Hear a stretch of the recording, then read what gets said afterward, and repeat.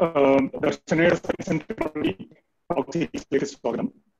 ഇന്നത്തെ നമ്മുടെ വിഷയം കേരളത്തിലെ ഊർജഭദ്രത, സാധ്യതകളും വെല്ലുവിളികളും. ഇത് പ്രസന്റ് ചെയ്യുന്നത് സുരേഷ് കുമാർ MG ആണ്. സുരേഷ് KSEBL ഓഫീസറാണ്. അതുകൂടാതെ ഇലക്ട്രിസിറ്റി മിനിസ്റ്ററുടെ പ്രൈവറ്റ് സെക്രട്ടറി കൂടിയാണ്. സുരേഷ് ഇതിൽ മുമ്പുള്ള LDF ഗവൺമെന്റിന്റെ ടൈമിലും ഇലക്ട്രിസിറ്റി മിനിസ്റ്ററുടെ പ്രൈവറ്റ് സെക്രട്ടറി ആയിരുന്ന ആളാണ്. അത് കാരണം തന്നെ കഴിഞ്ഞ ഏകദേശം ഒരു 10 വർഷത്തോളം ഈ മേഖലയിൽ കേരളത്തിന്റെ ഈ ഊർജമായിട്ട് ബന്ധപ്പെട്ടുള്ള സ്ട്രാറ്റജിക് ഇൻഫ്ലുവൻസറായിട്ട് വർക്ക് ചെയ്ത ഒരാളാണ്. ആ നിലയ്ക്ക് ഈ ഒരു വിഷയത്തിൽ എന്തുകൊണ്ടും സംസാരിക്കാൻ ഏറ്റവും യോഗ്യനായിട്ടുള്ള ഒരു വ്യക്തിയാണ്. ദർശനയെ പറ്റി പറയുകയാണെന്നുണ്ടെങ്കിൽ ഇതിൽ മുമ്പുള്ള 2 സെഷനുകൾ മറുപടി പറഞ്ഞു കഴിഞ്ഞാണ്. അപ്പം വീണ്ടും ആവർത്തിക്കുന്നില്ല. ദർശനയെ പറ്റി കൂടുതൽ അറിയാനായിട്ട് darsana.in DARSANA.in എന്ന വെബ്സൈറ്റ് സന്ദർശിക്കാം. ഈ ഫേസ്ബുക്ക് പേജ് ഫോളോ ചെയ്യാം, നമ്മുടെ ഭാവിയിലുള്ള പ്രോഗ്രാംസിനെ പറ്റിയിട്ടുള്ള വിവരങ്ങളൊക്കെ അറിയാൻ വേണ്ടി. പിന്നെ ഇന്നത്തെ പ്രോഗ്രാമിന്റെ ഫോർമാറ്റും നമ്മളെ പ്രീവിയസ് പ്രോഗ്രാംസിന്റെ ഫോർമാറ്റ് പോലെ തന്നെയാണ്. ഇന്നത്തെ വിഷയത്തിനെ പറ്റി സുരേഷ് ഒരു 45-50 മിനിറ്റ് കൊണ്ട് അവതരിപ്പിക്കുന്നതായിരിക്കും. അത് ആ സമയത്ത് തന്നെ നമുക്ക് നമ്മുടെ ചോദ്യങ്ങൾ FB പേജിലുള്ള കമന്റ്സിൽ ആഡ് ചെയ്യാവുന്നതാണ്. അപ്പം സുരേഷ് സംസാരിച്ചതിന് ശേഷം ആ ഓരോ ചോദ്യങ്ങളായിട്ട് എടുത്ത് അതിനുള്ള മറുപടികൾ തരുന്നതായിരിക്കും. അപ്പൊ സുരേഷ്, തുടങ്ങാം. നമസ്കാരം. കേരളത്തിന്റെ ഊർജഭദ്രത, സാധ്യതകളും വെല്ലുവിളികളും എന്നതാണ് ഇവിടെ ഇപ്പോൾ വെബിനാറിന്റെ വിഷയം എന്ന നിലയ്ക്ക് പറഞ്ഞിട്ടുള്ളത്. സ്വാഭാവികമായും ഇത് കേരളത്തിന്റെ മാത്രം ഊർജഭദ്രതയുടെ പ്രശ്നമല്ല. മൊത്തത്തിൽ ഊർജ ഉപഭോഗത്തിന്റെ ലോകത്തെമ്പാടും വലിയ വെല്ലുവിളികൾ നേരിട്ടുകൊണ്ടിരിക്കുന്ന ഒരു കാലഘട്ടത്തിലാണ് നമ്മളുള്ളത്. ഇപ്പൊ കോവിഡ് കാലമായതുകൊണ്ട് മൊത്തത്തിൽ ഉപഭോഗം കുറഞ്ഞിട്ടുണ്ടെങ്കിൽ പോലും ഓരോ ദിവസവും ഊർജ ഉപഭോഗം വർദ്ധിച്ചുകൊണ്ടിരിക്കുന്ന ഒരു ലോകത്താണ് നമ്മൾ ജീവിക്കുന്നത്. അപ്പൊ ഇതിനകത്ത് മനുഷ്യ വികസനവും ഊർജവും തമ്മിൽ കൃത്യമായ ഒരു ബന്ധമുണ്ട് എന്നാണ് പലപ്പോഴും ഇത് സംബന്ധിച്ച് നടന്നിട്ടുള്ള എല്ലാ പഠനങ്ങളും സൂചിപ്പിക്കുന്നത്. ഇപ്പോൾ ഉൽപാദനവും ഉപഭോഗവും വർദ്ധിപ്പിക്കുന്നതനുസരിച്ചിട്ട് ഊർജത്തിന്റെ ഉപയോഗവും വർദ്ധിക്കുകയാണ്. ഇപ്പോൾ വികസനത്തിന്റെ സൂചികയായിട്ടാണ് ഊർജ ഉപഭോഗം മാറുന്നത്. ഇപ്പം ഊർജ ഉപഭോഗത്തിൽ വരുന്ന മാറ്റം യഥാർത്ഥത്തിൽ ഓരോ രാജ്യത്തെ ഊർജ ഉപഭോഗത്തെ സംബന്ധിച്ച് പരിശോധിക്കുമ്പോൾ ആ രാജ്യത്തെ ജനങ്ങളുടെ ഹ്യൂമൻ ഡെവലപ്മെന്റ് ഇൻഡെക്സുമായി, മനുഷ്യ വിഭവ വികസനവുമായി ഡയറക്റ്റ് ലിങ്ക്ഡ് ആണ് ഊർജ ഉപഭോഗം എന്ന് അത് സംബന്ധിച്ചിട്ടുള്ള ഒരു പരിശോധന നടത്തിയാൽ കൃത്യമായിട്ട് മനസ്സിലാവും. എന്നാൽ അങ്ങനെ ഡയറക്റ്റ് ലിങ്ക്ഡ് ആണ് എന്ന് പറയുമ്പോൾ ഒരു ഘട്ടം കഴിഞ്ഞാൽ ഉപഭോഗം, ഇപ്പം വൈദ്യുതി ഉപയോഗമായാലും മറ്റ് ഊർജങ്ങളുടെ ഉപയോഗമായാലും ഒരു ഘട്ടം കഴിഞ്ഞാൽ ഊർജ ഉപഭോഗം വർദ്ധിക്കുന്നതനുസരിച്ചിട്ട് HDI വർദ്ധിക്കുന്നു എന്നൊന്നും പറയാൻ കഴിയില്ല. അത് പിന്നീട് ഫ്ലാറ്റൻ ആവുമെന്നാണ് കാണുക. എന്നാൽ ഒരു ഘട്ടം വരെ ഒരു 3500, 4000, 5000 യൂണിറ്റ് വരെയുള്ള വൈദ്യുതി ഉപഭോഗമായാലും അതുപോലെ തന്നെ അതിന് കറസ്പോണ്ടിങ് ആയിട്ടുള്ള മൊത്തം ഊർജ ഉപഭോഗമായാലും ആ ഊർജ ഉപഭോഗം വരുന്നത് വരെ മനുഷ്യ വിഭവ സൂചികയിൽ നോക്കിയാൽ, ആ മനുഷ്യ വികസന സൂചിക നോക്കിയാൽ ആ മനുഷ്യ വികസന സൂചികയിൽ ക്രമാനുഗതമായ വളർച്ച ഉണ്ടാവുന്നുണ്ട് എന്ന് കാണാൻ കഴിയും. ഇപ്പോൾ ഓരോ രാജ്യങ്ങളുടെയും വികസനത്തിന്റെ അടിസ്ഥാനത്തിൽ, HDയുടെ അടിസ്ഥാനത്തിലും ഊർജ ഉപഭോഗത്തിന്റെ അടിസ്ഥാനത്തിലും ഒരു ഗ്രാഫ് പ്രസന്റ് ചെയ്താൽ ആ ഗ്രാഫിൽ നമുക്ക് കാണാൻ കഴിയുക ഈ പറയുന്ന രൂപത്തിലുള്ള വ്യത്യാസമാണ്. ഉദാഹരണത്തിന് നമുക്ക് ഈ 2 ഗ്രാഫ് ഒന്ന് പരിശോധിക്കാം. ഉദാഹരണത്തിന് ഇപ്പോ നമ്മുടെ എനർജി യൂസ് പെർ ക്യാപിറ്റ അത് ഗിഗാ ജൂൾസിലാണ്, GJ-യിലാണ് അതിന്റെ അളവ് രേഖപ്പെടുത്തിയിരിക്കുന്നതാണ് X ആക്സിസിലുള്ളത്. Y ആക്സിസിലുള്ളത് human development index ആണ്.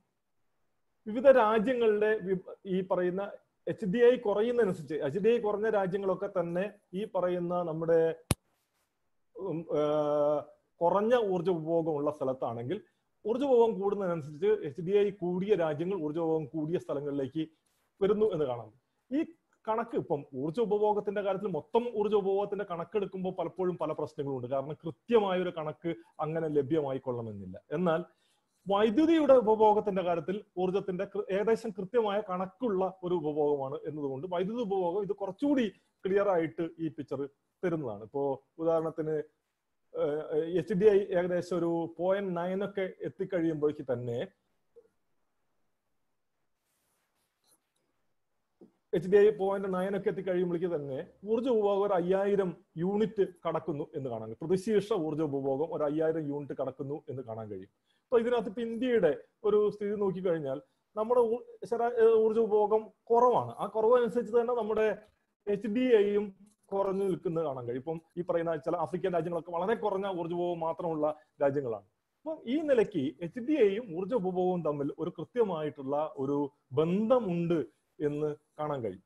ഇതിപ്പം ഇങ്ങനെ പരിശോധിക്കുമ്പോൾ ഇതിനകത്ത് അപവാദങ്ങളൊന്നും ഉണ്ടാവില്ല എന്നൊന്നുമല്ല ഞാൻ പറഞ്ഞു വരുന്നത്. പക്ഷെ ഏറെക്കുറെ ഒരു കൃത്യമായിട്ടുള്ള ബന്ധം ഈ നിലയ്ക്ക് ഊർജ്ജ ഉപഭോഗമായിട്ട് ബന്ധപ്പെട്ട് നമുക്കുണ്ട് എന്ന് കാണാൻ കഴിയും. അപ്പൊ ഊർജ്ജ ഉപഭോഗത്തിന്റെ ഒരു താരതമ്യം ഇന്ത്യയിലെയും കേരളത്തിലെയും അതുപോലെ തന്നെ ലോകത്തിന്റെയും ഒക്കെ ഊർജ്ജ ഉപഭോഗത്തിന്റെ ഒരു താരതമ്യം നോക്കിയാൽ ഇപ്പൊ ഞാൻ ഇതിനകത്ത് ഈ നിങ്ങളെ കാണുന്ന പട്ടികയിൽ കാണുന്നത് ആകെ ഊർജ്ജം എന്ന് പറഞ്ഞാൽ എല്ലാ ഊർജ്ജവും കൂടി പെട്ടിട്ടാണ്. ഇപ്പോൾ നമ്മുടെ പാചകത്തിന് ഉപയോഗിക്കുന്ന ഊർജ്ജം, അതുപോലെ തന്നെ മറ്റ് ആവശ്യങ്ങൾക്ക് ഉപയോഗിക്കുന്ന ഊർജ്ജം, വ്യവസായ സ്ഥാപനങ്ങളിൽ ഉപയോഗിക്കുന്ന ഊർജ്ജം, ഇതൊക്കെ എല്ലാം കൂടി ചേർത്ത് ഇതിന് പലതരം യൂണിറ്റ് ഉള്ളത് കൊണ്ട് എല്ലാ യൂണിറ്റിലും ഉള്ള അളവുകൾ അവിടെ രേഖപ്പെടുത്തിയിട്ടുണ്ട്. ഇപ്പോൾ ലോകത്ത് 72,500 എന്താ പറയാ മെഗാ ജൂള് ആണ് ശരാശരി ഒരു പ്രതിശീർഷ ഊർജ്ജ ഉപഭോഗം എന്ന് കാണുന്നത്. അതായത് അത് തന്നെയാണ് ഈ പറയുന്ന കിലോഗ്രാം ഓയിൽ ഇക്വലന്റ് ആയിട്ട് 1732 എന്ന് എഴുതിയിരിക്കുന്നതും അതുപോലെ തന്നെ 20,143 kWh എന്ന് എഴുതിയിരിക്കുന്നു. അത് തന്നെയാണ്. അപ്പൊ ഞാൻ kWh തന്നെ മാത്രം കാണുകയാണെങ്കിൽ മൊത്തം ഊർജ്ജമാണ്. അതിനകത്ത് വൈദ്യുതി മാത്രമല്ല. 20,143 പറഞ്ഞാൽ വൈദ്യുതി മാത്രമല്ല, മൊത്തം ഊർജ്ജമാണ്. അപ്പോൾ ആ നിലയ്ക്ക് 20,143 യൂണിറ്റ് ഊർജം പ്രതിശീർഷം ലോകത്ത് എല്ലാ ഊർജ്ജ വിഭാഗവും കൂടി ചേർത്ത് ഉപയോഗിക്കുമ്പോൾ ഇന്ത്യയിൽ അത് 6,804 യൂണിറ്റും കേരളത്തിൽ അത് 1,802 യൂണിറ്റും എന്നാണ് കണക്കുകൾ സൂചിപ്പിക്കുന്നത്. ഇത് കണക്കിന്റെ വിശദാംശങ്ങളിലേക്ക് നമുക്ക് പിന്നീടും പോകാവുന്നതാണ്. വൈദ്യുതി മാത്രമായിട്ട് എടുക്കുകയാണെങ്കിൽ ലോകത്ത് ഒരു 3,282 ശരാശരി പ്രതിശീർഷ ഉപഭോഗം കാണുന്നതെങ്കിൽ ഇന്ത്യയിൽ ഇപ്പോഴത്തെ ഒരു കണക്കനുസരിച്ച് 1,180 അത് 700 kWh ആണ് ഏകദേശം കേരളത്തിൽ. അപ്പോൾ ഈ നിലയ്ക്ക് പരിശോധിക്കുമ്പോൾ കാണുന്ന ഒരു പ്രത്യേകത ലോകത്തെക്കാളും ഇന്ത്യയെക്കാളും കുറഞ്ഞ ഊർജ്ജ ഉപഭോഗം, അത് മൊത്തം ഊർജത്തിന്റെ ഉപഭോഗമായാലും അതേസമയത്ത് വൈദ്യുതി ഊർജ്ജ എന്ന നിലയ്ക്കുള്ള ഉപഭോഗമായാലും വളരെ കുറഞ്ഞ ഒരു സംസ്ഥാനമാണ് കേരളം എന്ന് കാണാൻ കഴിയും. പക്ഷെ ഈ ഒരു കണക്ക് യഥാർത്ഥത്തിൽ കുറെ തെറ്റിദ്ധരിപ്പിക്കുന്ന കണക്കാണ്. കാരണം മനുഷ്യ വികസന സൂചിക ഇതുപോലെ ഇങ്ങനെ കുറഞ്ഞൊരു സംസ്ഥാനമല്ല കേരളം. ലോകത്ത് ഇപ്പൊ നമ്മൾ ഈ കോവിഡ് കാലത്തൊക്കെ ചർച്ച ചെയ്യപ്പെട്ടതാണ്. ലോകത്തുള്ള മറ്റ് പല രാജ്യങ്ങളെയൊക്കെ വെച്ച് നോക്കുമ്പോൾ രാജ്യങ്ങളുടെ പട്ടികയിൽ ചേർത്ത് വികസനത്തെ കുറിച്ച് സംസാരിക്കപ്പെടുന്ന ഒരു സംസ്ഥാനമായി കേരളം മാറിയിട്ടുണ്ട്. മറ്റ് പല രാജ്യങ്ങളെയും തമ്മിൽ കമ്പയർ ചെയ്യുമ്പോൾ ആ കമ്പാരിസണിൽ രാജ്യത്തിന്റെ പട്ടികയിൽപ്പെടുത്തിയാണ് കേരളത്തെ പലപ്പോഴും കമ്പയർ ചെയ്യുന്നത്. ആ നിലയ്ക്ക് നോക്കുമ്പോൾ കേരളത്തിന്റെ മനുഷ്യ വികസന സൂചികയും ഊർജവും തമ്മിലുള്ള ഈ ബന്ധം എങ്ങനെയാണ് നമുക്ക് കൃത്യമായി വ്യാഖ്യാനിക്കാൻ കഴിയുക എന്നത് ഒരു പ്രശ്നം തന്നെയാണ്. അതിനകത്ത് നമ്മൾ കാണേണ്ട ഒരു കാര്യം കേരളത്തിന്റെ വികസനത്തിന്റെ ഒരു സ്വഭാവം. കേരളം എന്ന് പറയുന്നത് ഒരു ഉപഭോക്തൃ സംസ്ഥാനമാണ്. ഉപഭോക്തൃ സംസ്ഥാനം എന്ന് പറഞ്ഞാൽ ഒട്ടുമിക്ക എല്ലാ വിഭവങ്ങളും പുറത്തുനിന്ന് വരുന്ന ഒരു സംസ്ഥാനമാണ്. അപ്പൊ നമ്മള് അരി ആന്ധ്രാപ്രദേശിൽ നിന്നോ പഞ്ചാബിൽ നിന്നോ അല്ലെങ്കിൽ ബംഗാളിൽ നിന്നോ വരുന്ന അരിയാണ് നമ്മളൊക്കെ ഭക്ഷിക്കുന്നത്. അതുപോലെ മറ്റു ഉൽപ്പന്നങ്ങൾ നമ്മുടെ ദൈനംദിന ജീവിതത്തിൽ നമ്മൾ ഓരോ ദിവസവും ഉപയോഗിച്ചുകൊണ്ടിരിക്കുന്ന ഏതൊക്കെ സാധനം ഉണ്ടോ ആ സാധനം മുഴുവൻ പുറത്തുനിന്ന് വരുന്ന വിഭവങ്ങളാണ്. ഇങ്ങനെ വരുന്ന വിഭവങ്ങളിലൊക്കെ യഥാർത്ഥത്തിൽ ഊർജവും കൂടി കടന്നു വരുന്നുണ്ട്. ഇപ്പൊ ആന്ധ്രാപ്രദേശിൽ കൃഷിക്ക് സബ്സിഡി അനുവദിച്ചാൽ അത് കേരളത്തിൽ സബ്സിഡി അനുവദിക്കുന്നതിന് തുല്യമാണ്. കാരണം അവിടെ നിന്ന് വരുന്ന അരിയില് അവിടെ കർഷകർക്ക് കൊടുത്തിട്ടുള്ള വൈദ്യുതി സബ്സിഡി എന്ന് പറയുന്നത് ആ അരിയിലൂടെ കടന്നു കേരളത്തിലേക്ക് വരികയാണ്. അപ്പം കേരളത്തിന്റെ വൈദ്യുതി ഉപഭോഗത്തിന്റെ കണക്ക് അല്ലെങ്കിൽ കേരളത്തിന്റെ മൊത്തം ഊർജ്ജ ഉപഭോഗത്തിന്റെ കണക്ക് എന്ന് പറയുന്നത് പരിശോധിക്കുമ്പോൾ യഥാർത്ഥത്തിൽ ഈ ലീന ഊർജ്ജം കൂടി ലേറ്റന്റ് എനർജിയും കൂടി പരിശോധിച്ചു കൊണ്ടുവേണം എന്നുള്ളത് നമ്മൾ കാണേണ്ടതുണ്ട്. അതുപോലെ തന്നെ കേരളത്തിന്റെ വികസനത്തിന് ഒരു പ്രത്യേക മാതൃകയുണ്ട്. കേരള മോഡൽ ഓഫ് ഡെവലപ്മെന്റ് അത് 70-കളിലും 80-കളിലും ചർച്ച ചെയ്യപ്പെട്ടതിൽ നിന്ന് ഒട്ടേറെ വ്യത്യസ്തത ഇപ്പോൾ ഉണ്ട് എങ്കിൽ പോലും കേരള മോഡൽ ഓഫ് ഡെവലപ്മെന്റിൽ പലപ്പോഴും കാണുന്നത് സാമ്പത്തിക വികസനം, അതായത് GDP-യിൽ വലിയ വർധനവൊന്നും ഉണ്ടാകുന്നില്ലെങ്കിൽ പോലും HDI-യിൽ മനുഷ്യന്റെ എന്താ പറയുക വികസന സൂചികയിൽ വർധന ഉണ്ടാവുന്നുണ്ട് എന്നൊരു പ്രത്യേകത കേരളത്തിനുണ്ട്. ഇതിനകത്ത് പ്രധാനമായും യഥാർത്ഥത്തിൽ കേരളത്തിന്റെ GDP ഇല്ലായ്മ അല്ലെങ്കിൽ സാമ്പത്തിക വളർച്ച ഇല്ലായ്മ എന്നുള്ളതല്ല, മറ്റെവിടെയൊക്കെയോ നടക്കുന്ന സാമ്പത്തിക വളർച്ച എന്ന് പറയുന്നത് കേരളത്തിന്റെ HDAയെ സ്വാധീനിക്കുന്ന ഘടകമായി മാറുന്നു എന്നുള്ളതാണ് യഥാർത്ഥത്തിൽ വസ്തുത. ആ നിലയ്ക്ക് എന്നുള്ളതിനെ കാണേണ്ടി വരും. ഇപ്പം ഈ പറയുന്ന തമിഴ്നാട്ടിലെയോ അല്ലെങ്കിൽ കർണാടകയിലെയോ അല്ലെങ്കിൽ ഗൾഫ് രാജ്യങ്ങളിലെയോ അല്ലെങ്കിൽ മറ്റ് എന്താ പറയാ യൂറോപ്യൻ രാജ്യങ്ങളിലൊക്കെ നടക്കുന്ന GDPയുടെ വർധനവ് എന്ന് പറയുന്നത് അതിന്റെ ഒരു അംശം കേരളത്തിലെ സാധാരണ മനുഷ്യന്മാരുടെ ജീവിതത്തിലേക്ക് സന്നിവേശിക്കപ്പെടുകയും അങ്ങനെ കേരളത്തിലെ സാധാരണ മനുഷ്യന്മാരുടെ എന്താ പറയാ മനുഷ്യ വികസനത്തിന് സഹായിക്കപ്പെടുകയും ചെയ്യുന്നുണ്ട്. അങ്ങനെ ഒരു ബന്ധവും കൂടി കേരളത്തിന്റെ വികസനത്തിന് സ്വഭാവത്തിലുണ്ട്. അതായത് മനുഷ്യ വികസനം എന്ന് പറയുന്നത് ലോകത്ത് എവിടെ നടക്കുന്ന ഈ പറയുന്ന ഉൽപാദന പ്രക്രിയയെയും കേരളത്തിന്റെ മനുഷ്യ വികസനത്തെ സഹായിക്കാൻ കഴിയുന്ന രൂപത്തിലുള്ള മൈഗ്രേഷനൊക്കെ ആയിട്ട് ബന്ധപ്പെട്ടുള്ള ഒട്ടേറെ ഘടകങ്ങൾ ഇതുമായി ബന്ധപ്പെട്ടുണ്ട്.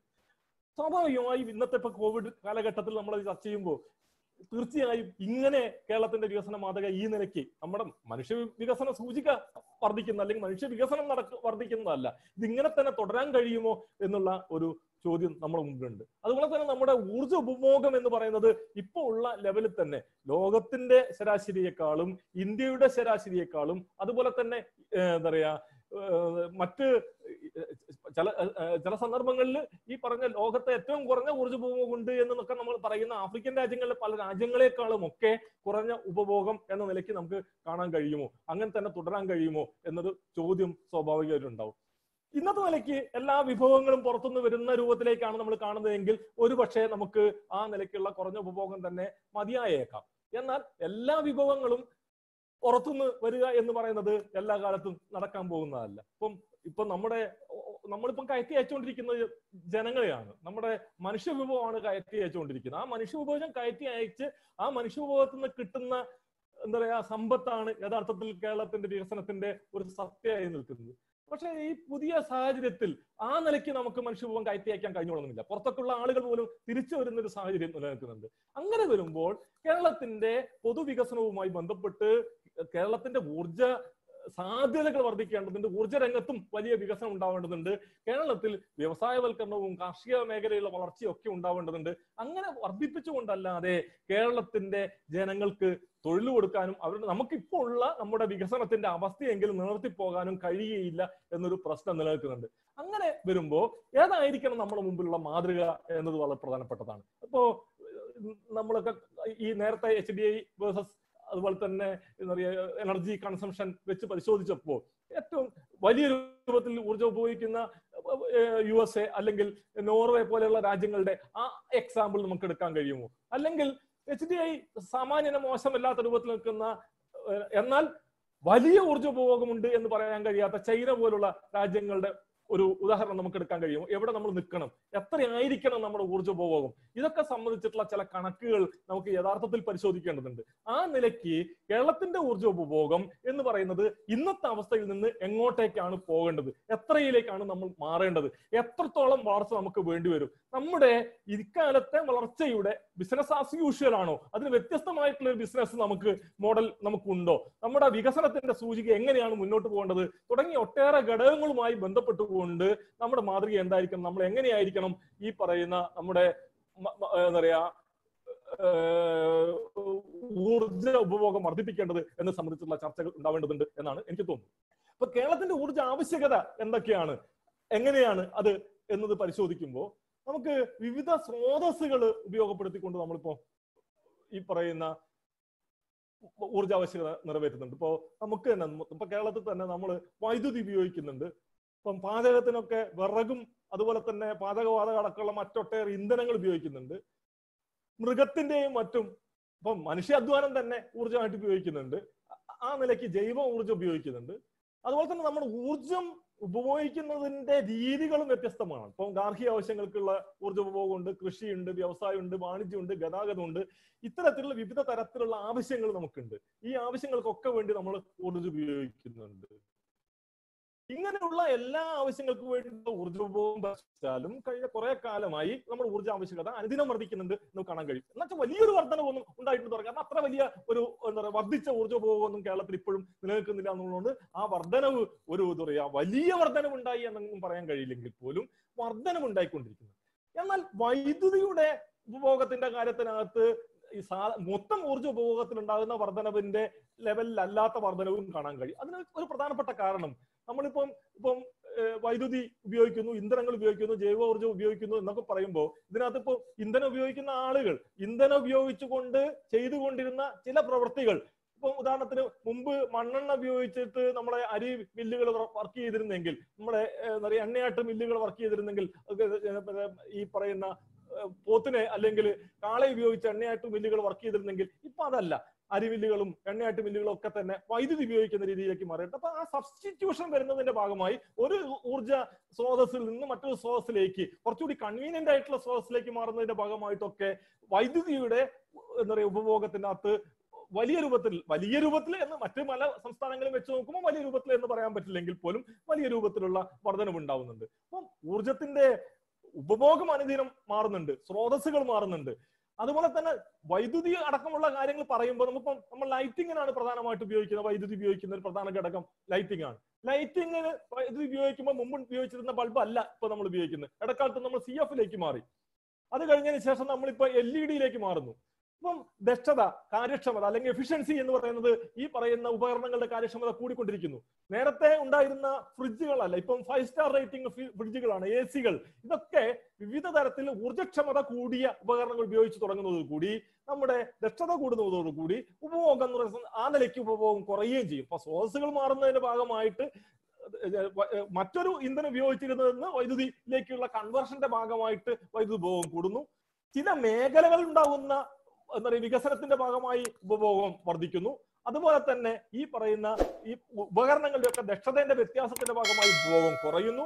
അതുപോലെ തന്നെ നമ്മുടെ തൊഴിൽ സ്വഭാവങ്ങളിൽ വരുന്ന മാറ്റങ്ങൾ ഇപ്പം നേരത്തെ നിന്ന് വ്യത്യസ്തമായി. ഇപ്പം പല ഓഫീസുകളും ഈ പറയുന്ന AC-യും അതുപോലെ തന്നെ മറ്റ് സൗകര്യങ്ങളൊക്കെ ഉള്ള ഓഫീസുകളായി മാറുന്നു. ഓഫീസുകളുടെ സ്വഭാവം മാറുന്നു. നമ്മുടെയൊക്കെ തൊഴിലിന്റെ സ്വഭാവം മാറുന്നു. കായികാധ്വാനത്തിൽ നിന്ന് കുറേ കൂടി ഈ പറയുന്ന ടെർഷറി സെക്ടറിലുള്ള ഉപജീവനത്തിന്റെ മാർഗത്തിലേക്ക് കേരളം മാറുകയാണ്. നമ്മുടെ കേരളത്തിന്റെ ഒരു ഡെമോഗ്രാഫി എടുത്ത് പരിശോധിച്ചാൽ ഇപ്പം കാർഷിക മേഖലയിലോ വ്യവസായ മേഖലയിലോ പണിയെടുക്കുന്നതിനേക്കാൾ കൂടുതൽ ആളുകൾ പണിയെടുക്കുന്ന മേഖലയായി നമ്മുടെ സേവന മേഖല മാറുന്നു. അപ്പൊ സേവന മേഖലയിൽ പണിയെടുക്കുമ്പോൾ ആ തൊഴിലുണ്ടാവുന്ന ഈ മാറ്റം എന്ന് പറയുന്നത് നമ്മുടെ ഊർജ്ജ ആവശ്യകതയിലും മാറ്റം ഉണ്ടാവുന്നുണ്ട്. അങ്ങനെ ഉപഭോഗത്തിന്റെ രീതി മാറുന്നു. മൊത്തത്തിൽ എടുത്തു കഴിഞ്ഞാൽ നമുക്ക് ഉപഭോഗം വർദ്ധിക്കുന്നുണ്ട് എന്നുള്ള രൂപത്തിലേക്ക് കാര്യങ്ങളെ കാണാൻ കഴിയും. അപ്പൊ ഇങ്ങനെ ഉപഭോഗം വർദ്ധിക്കുമ്പോൾ ഓരോ മേഖലയിലും എത്രത്തോളമാണ് നമ്മുടെ ഇപ്പോഴത്തെ നിലവിലുള്ള ഉപഭോഗം, ആ ഉപഭോഗം എത്രത്തോളമാണ് എന്ന് പരിശോധിക്കുക മാത്രമല്ല അത് ഏതൊക്കെ നിലയിലാണ് അത് ഉപയോഗിക്കുന്നത് എന്നതുകൂടി കണ്ടുകൊണ്ട് മാത്രമേ നമുക്ക് നാളെ എത്രത്തോളം നമ്മുടെ ഉപഭോഗത്തിലേക്ക് മാറ്റം ഉണ്ടാകും, നമ്മുടെ ഉപഭോഗം എങ്ങനെയാണ് വർദ്ധിക്കാൻ പോകുന്നത് എന്നത് സംബന്ധിച്ചിട്ടുള്ള ഒരു ചിത്രം കിട്ടുകയുള്ളൂ. അപ്പൊ സ്വാഭാവികമായും അത്തരം ഒരു പരിശോധന കൂടി ഇതിന്റെ ഭാഗമായിട്ട് ഉണ്ടാവേണ്ടതുണ്ട് എന്നാണ് എനിക്ക് തോന്നുന്നത്. ഇപ്പം കേരളത്തിന്റെ ഊർജ്ജ ഉപഭോഗം, ഇപ്പോഴത്തെ ഒരു വൈദ്യുതി ഉപഭോഗം അല്ലെങ്കിൽ മറ്റ് ഇന്ധനങ്ങൾ മൊത്തത്തിൽ എടുത്തു കഴിഞ്ഞാൽ ഇതിന്റെ ഒക്കെ കൂടി ഉപഭോഗം എടുത്തു കഴിഞ്ഞാൽ അതിന്റെ ഒരു ഏകദേശ പട്ടികയാണ് ഇപ്പോൾ ഞാൻ സ്ലൈഡിൽ കാണിക്കുന്നത്. ഇപ്പൊ നമ്മുടെ വൈദ്യുതി ഉപയോഗം എടുത്തു കഴിഞ്ഞാൽ ഇപ്പോഴത്തെ കേരളത്തിന്റെ ആകെ വൈദ്യുതി ഉപഭോഗം എന്ന് പറയുന്നത് ഇപ്പൊ ഇത് 2020 ഉള്ള ഏകദേശ കണക്കാണ്. കഴിഞ്ഞ വർഷത്തിന്റെ കണക്കിനേക്കാൾ കുറച്ച് കൂടിയ കണക്കാണ്. ഇപ്പൊ 22,760 മില്യൺ യൂണിറ്റ്, ഇത് മില്യൺ യൂണിറ്റിലാണ് ഈ കണക്ക് പറഞ്ഞിരിക്കുന്നത്. 22,760 മില്യൺ യൂണിറ്റ് വൈദ്യുതിയാണ് മൊത്തത്തിൽ 2020 വർഷത്തിൽ 2020-21 വർഷത്തിൽ നമുക്ക് വേണ്ടി വരിക എന്നാണ് നമ്മൾ ഏകദേശം തിട്ടപ്പെടുത്തിയിട്ടുള്ളത്. അതിനകത്ത് ഇതിന്റെ കൂട്ടത്തിൽ നമുക്ക് വരുന്ന പ്രസരണ വിതരണ നഷ്ടവും കൂടി കൂട്ടിച്ചേർത്തായിരിക്കും നമുക്ക് വേണ്ട വൈദ്യുതി എന്ന് പറയുന്നത്. അതെല്ലാം കൂടി ചേർത്ത് ഒരു 24,500 അല്ലെങ്കിൽ 25,000 മില്യൺ യൂണിറ്റ് വൈദ്യുതി നമുക്ക് വേണ്ടി വരും എന്ന്. അതിനകത്ത് അത് വൈദ്യുതി അല്ലാതെ ചില ഊർജ്ജ ഉപഭോഗവും നമുക്കുണ്ട്. ഇപ്പം ഗാർഹിക ആവശ്യങ്ങൾക്ക് നമ്മൾ എന്താ പറയാ പ്രധാനമായിട്ടും വൈദ്യുതിയേക്കാൾ കൂടുതൽ ഉപയോഗിക്കുന്ന, വൈദ്യുതിയേക്കാൾ കൂടുതലല്ല പാചക ആവശ്യത്തിനും മറ്റു കാര്യങ്ങൾക്കൊക്കെ നമ്മൾ ഉപയോഗിക്കുന്ന താപമുണ്ട്. ആ താപ ഇന്ധനങ്ങളുണ്ട്. ആ ഇന്ധനങ്ങളെല്ലാം കൂടി 8,000 മില്യൺ യൂണിറ്റിന് തുല്യമായിട്ടുള്ള ഒരു ഇന്ധനം ഉപയോഗിക്കുന്നുണ്ട് എന്നാണ് കണക്ക്. അതുപോലെ വാണിജ്യ മേഖലയിൽ അവിടെ ഒരു 1,500 മില്യൺ യൂണിറ്റിന് വൈദ്യുതിക്ക് തുല്യമായിട്ടുള്ള ഏകദേശം ഇന്ധനം ഉപയോഗിക്കുന്നുണ്ട്. വ്യവസായ മേഖലയിൽ നമുക്ക് 4,000 മില്യൺ യൂണിറ്റ് മാത്രമേ വൈദ്യുതി ഉള്ളൂ. എന്നാൽ 14,000 മില്യൺ യൂണിറ്റിന് വൈദ്യുതിക്ക് തുല്യമായിട്ടുള്ള ഇന്ധനങ്ങൾ വ്യവസായ മേഖലയിൽ ഉപയോഗിക്കുന്നുണ്ട്. അതിനൊക്കെ കണക്കുകളുണ്ട്. കൃഷിയിൽ നമ്മൾ ഒരു 350 മില്യൺ യൂണിറ്റ്, ഏറ്റവും കുറവ്. യഥാർത്ഥത്തിൽ കൃഷിക്കൊന്നും നമ്മൾ കാര്യമായി വൈദ്യുതി ഉപയോഗിക്കുന്നില്ല എന്ന് തന്നെ പറയേണ്ടി വരും. 350 മില്യൺ യൂണിറ്റ് വൈദ്യുതി മാത്രമേ കൃഷി ആവശ്യത്തിന് വേണ്ടി ഉപയോഗിക്കുന്നുള്ളൂ. അതിന്റെ കണക്ക് പരിശോധിക്കുമ്പോൾ കാണുന്ന ഒരു പ്രത്യേകതയുണ്ട്. കേരളത്തിലെ കൃഷി ആവശ്യത്തിന് ഉപയോഗിക്കുന്ന വൈദ്യുതിയുടെ കണക്കെടുത്ത് പരിശോധിക്കുമ്പോൾ കൃഷിക്ക് വേണ്ടി രജിസ്റ്റർ ചെയ്തിട്ടുള്ള പല മോട്ടോറുകളും 1/2 HP 1 HP മോട്ടോറുകളാണ്. എന്ന് പറഞ്ഞാൽ ചിലപ്പം വീട്ടാവശ്യത്തിന് അവർക്ക് വെള്ളം ഉപയോഗിക്കുന്നത് പോലും കൃഷിയുടെ കണക്കിൽ വന്നുപെടുന്നുണ്ടാവാം എന്ന് നമ്മൾ കണ്ടിട്ടുണ്ട്. എങ്കിൽ പോലും കണക്കനുസരിച്ച് കൃഷി ആവശ്യത്തിന് വേണ്ടി ഏകദേശം ഒരു 350 മില്യൺ യൂണിറ്റ് വൈദ്യുതി, തെരുവിളക്കുകൾക്ക് വേണ്ടി 450 യൂണിറ്റ് വൈദ്യുതി, പൊതു പമ്പിങ്ങിന് 600. ഇത് കൂട്ടത്തിൽ ലൈസൻസുകൾ എന്ന് പറയുന്ന കാരണം കേരളത്തിനകത്ത് ഇലക്ട്രിസിറ്റി ബോർഡിന്റെ കണക്കുകളാണ് ഈ നേരത്തെ പറഞ്ഞ കണക്കുകൾ. അതോടൊപ്പം കേരളത്തിലെ ഇപ്പം തൃശ്ശൂർ മുനിസിപ്പാലിറ്റി, കണ്ണൻദേവൻ ടി, അതുപോലെ തന്നെ കിൻഫ്ര പാർക്കുകൾ തുടങ്ങി ഒട്ടേറെ 9ഓളം ലൈസൻസുകൾ കേരളത്തിൽ പ്രവർത്തിക്കുന്നുണ്ട്. അതൊക്കെ പൊതുവെ ഇപ്പം കണ്ണൻദേവൻ ടിയും അതുപോലെ തന്നെ തൃശ്ശൂർ മുനിസിപ്പാലിറ്റിയും പൊതു ആവശ്യങ്ങൾക്കാണ്, ഗാർഹികവും വാണിജ്യം എല്ലാം അതിനകത്ത് പെടുന്നുണ്ടെങ്കിൽ പോലും മറ്റ് ചിലതൊക്കെ വ്യവസായവുമായി ബന്ധപ്പെട്ട ആവശ്യങ്ങൾക്കാണ് ഉപയോഗിക്കുന്നത്. ആ നിലയ്ക്ക് അതും കൂടി വേണമെങ്കിൽ നമുക്ക് മൊത്തത്തിൽ എടുക്കാൻ പറ്റില്ല. ഏകദേശം അതിന്റെ ഒരു പകുതിയോളം നമുക്ക് വ്യവസായത്തിൽ പെടുത്തുകയും ബാക്കിയുള്ളത് ഡിസ്ട്രിബ്യൂട്ട് ചെയ്തിടുകയും ചെയ്യാം. അങ്ങനെ എല്ലാം കൂടി ചേർത്തിട്ട് നമുക്ക് 22,760 യൂണിറ്റ് വൈദ്യുതിയും, ഗതാഗതം എന്ന് പറയുന്നതിൽ ട്രാക്ഷൻ ഉപയോഗിക്കുന്ന 300 മില്യൺ യൂണിറ്റ് മാത്രമാണ്. ഇപ്പൊ ഇലക്ട്രിക് വെഹിക്കിളൊന്നും കേരളത്തിലും അങ്ങനെ വ്യാപകമായിട്ടില്ലാത്തതുകൊണ്ട് ആകെ ഇപ്പം ഒരു 300 മില്യൺ യൂണിറ്റ് വൈദ്യുതിയാണ് നമ്മൾ ഗതാഗത ആവശ്യങ്ങൾക്കായി ഉപയോഗിക്കുന്നത്. എന്നാൽ ആ പട്ടികയിൽ നമ്മൾ പരിശോധിക്കുന്നത് കാണേണ്ടത് 62,000 മില്യൺ യൂണിറ്റിന് തത്തുല്യമായിട്ടുള്ള ഇന്ധനം ഇന്ന് കേരളത്തിൽ ഉപയോഗിച്ചുകൊണ്ടിരിക്കുന്നത്. എന്ന് പറഞ്ഞാൽ 62,000 മില്യൺ യൂണിറ്റ് വൈദ്യുതി ഉൽപ്പാദിപ്പിക്കാൻ കഴിയുന്ന അല്ലെങ്കിൽ വൈദ്യുതിക്ക് തുല്യമായിട്ടുള്ള പെട്രോൾ, ഡീസൽ തുടങ്ങിയിട്ടുള്ള ഒട്ടേറെ ഇന്ധനങ്ങൾ കേരളത്തിൽ നമ്മുടെ നിരത്തുകളിൽ കത്തിക്കപ്പെടുന്നുണ്ട് എന്നുള്ളത് കൂടി നമ്മൾ കാണേണ്ടതുണ്ട്. അപ്പൊ ഈ നിരത്തുകൾ കത്തിക്കപ്പെടുന്ന ഇന്ധനം ഘട്ടം ഘട്ടമായി വൈദ്യുതിയിലേക്ക് കൺവേർട്ട് ചെയ്യപ്പെടേണ്ടതുണ്ട്. അങ്ങനെ ഒരു മാറ്റം കൂടി വരാൻ പോകുന്നുണ്ട്. ആ മാറ്റം ഈ വെഹിക്കിളിന്റെ ഒക്കെ തന്നെ വ്യാപനത്തിന്റെ ഭാഗമായി ഈ പറയുന്ന 62,000-ഉം 300-ഉം തമ്മിലുള്ള ഈ ബാലൻസ് അത് മാറേണ്ടതുണ്ട്. അങ്ങനെ മാറുമ്പോൾ കേരളത്തിന്റെ വൈദ്യുതി ആവശ്യകതയിൽ വരാൻ പോകുന്ന വർധനവ് എന്ന് പറയുന്നത് ചെറുതായിരിക്കില്ല എന്നത് കൂടി ഈ സ്ലൈഡിൽ നമുക്ക് വ്യക്തമായി കാണേണ്ടതുണ്ട്.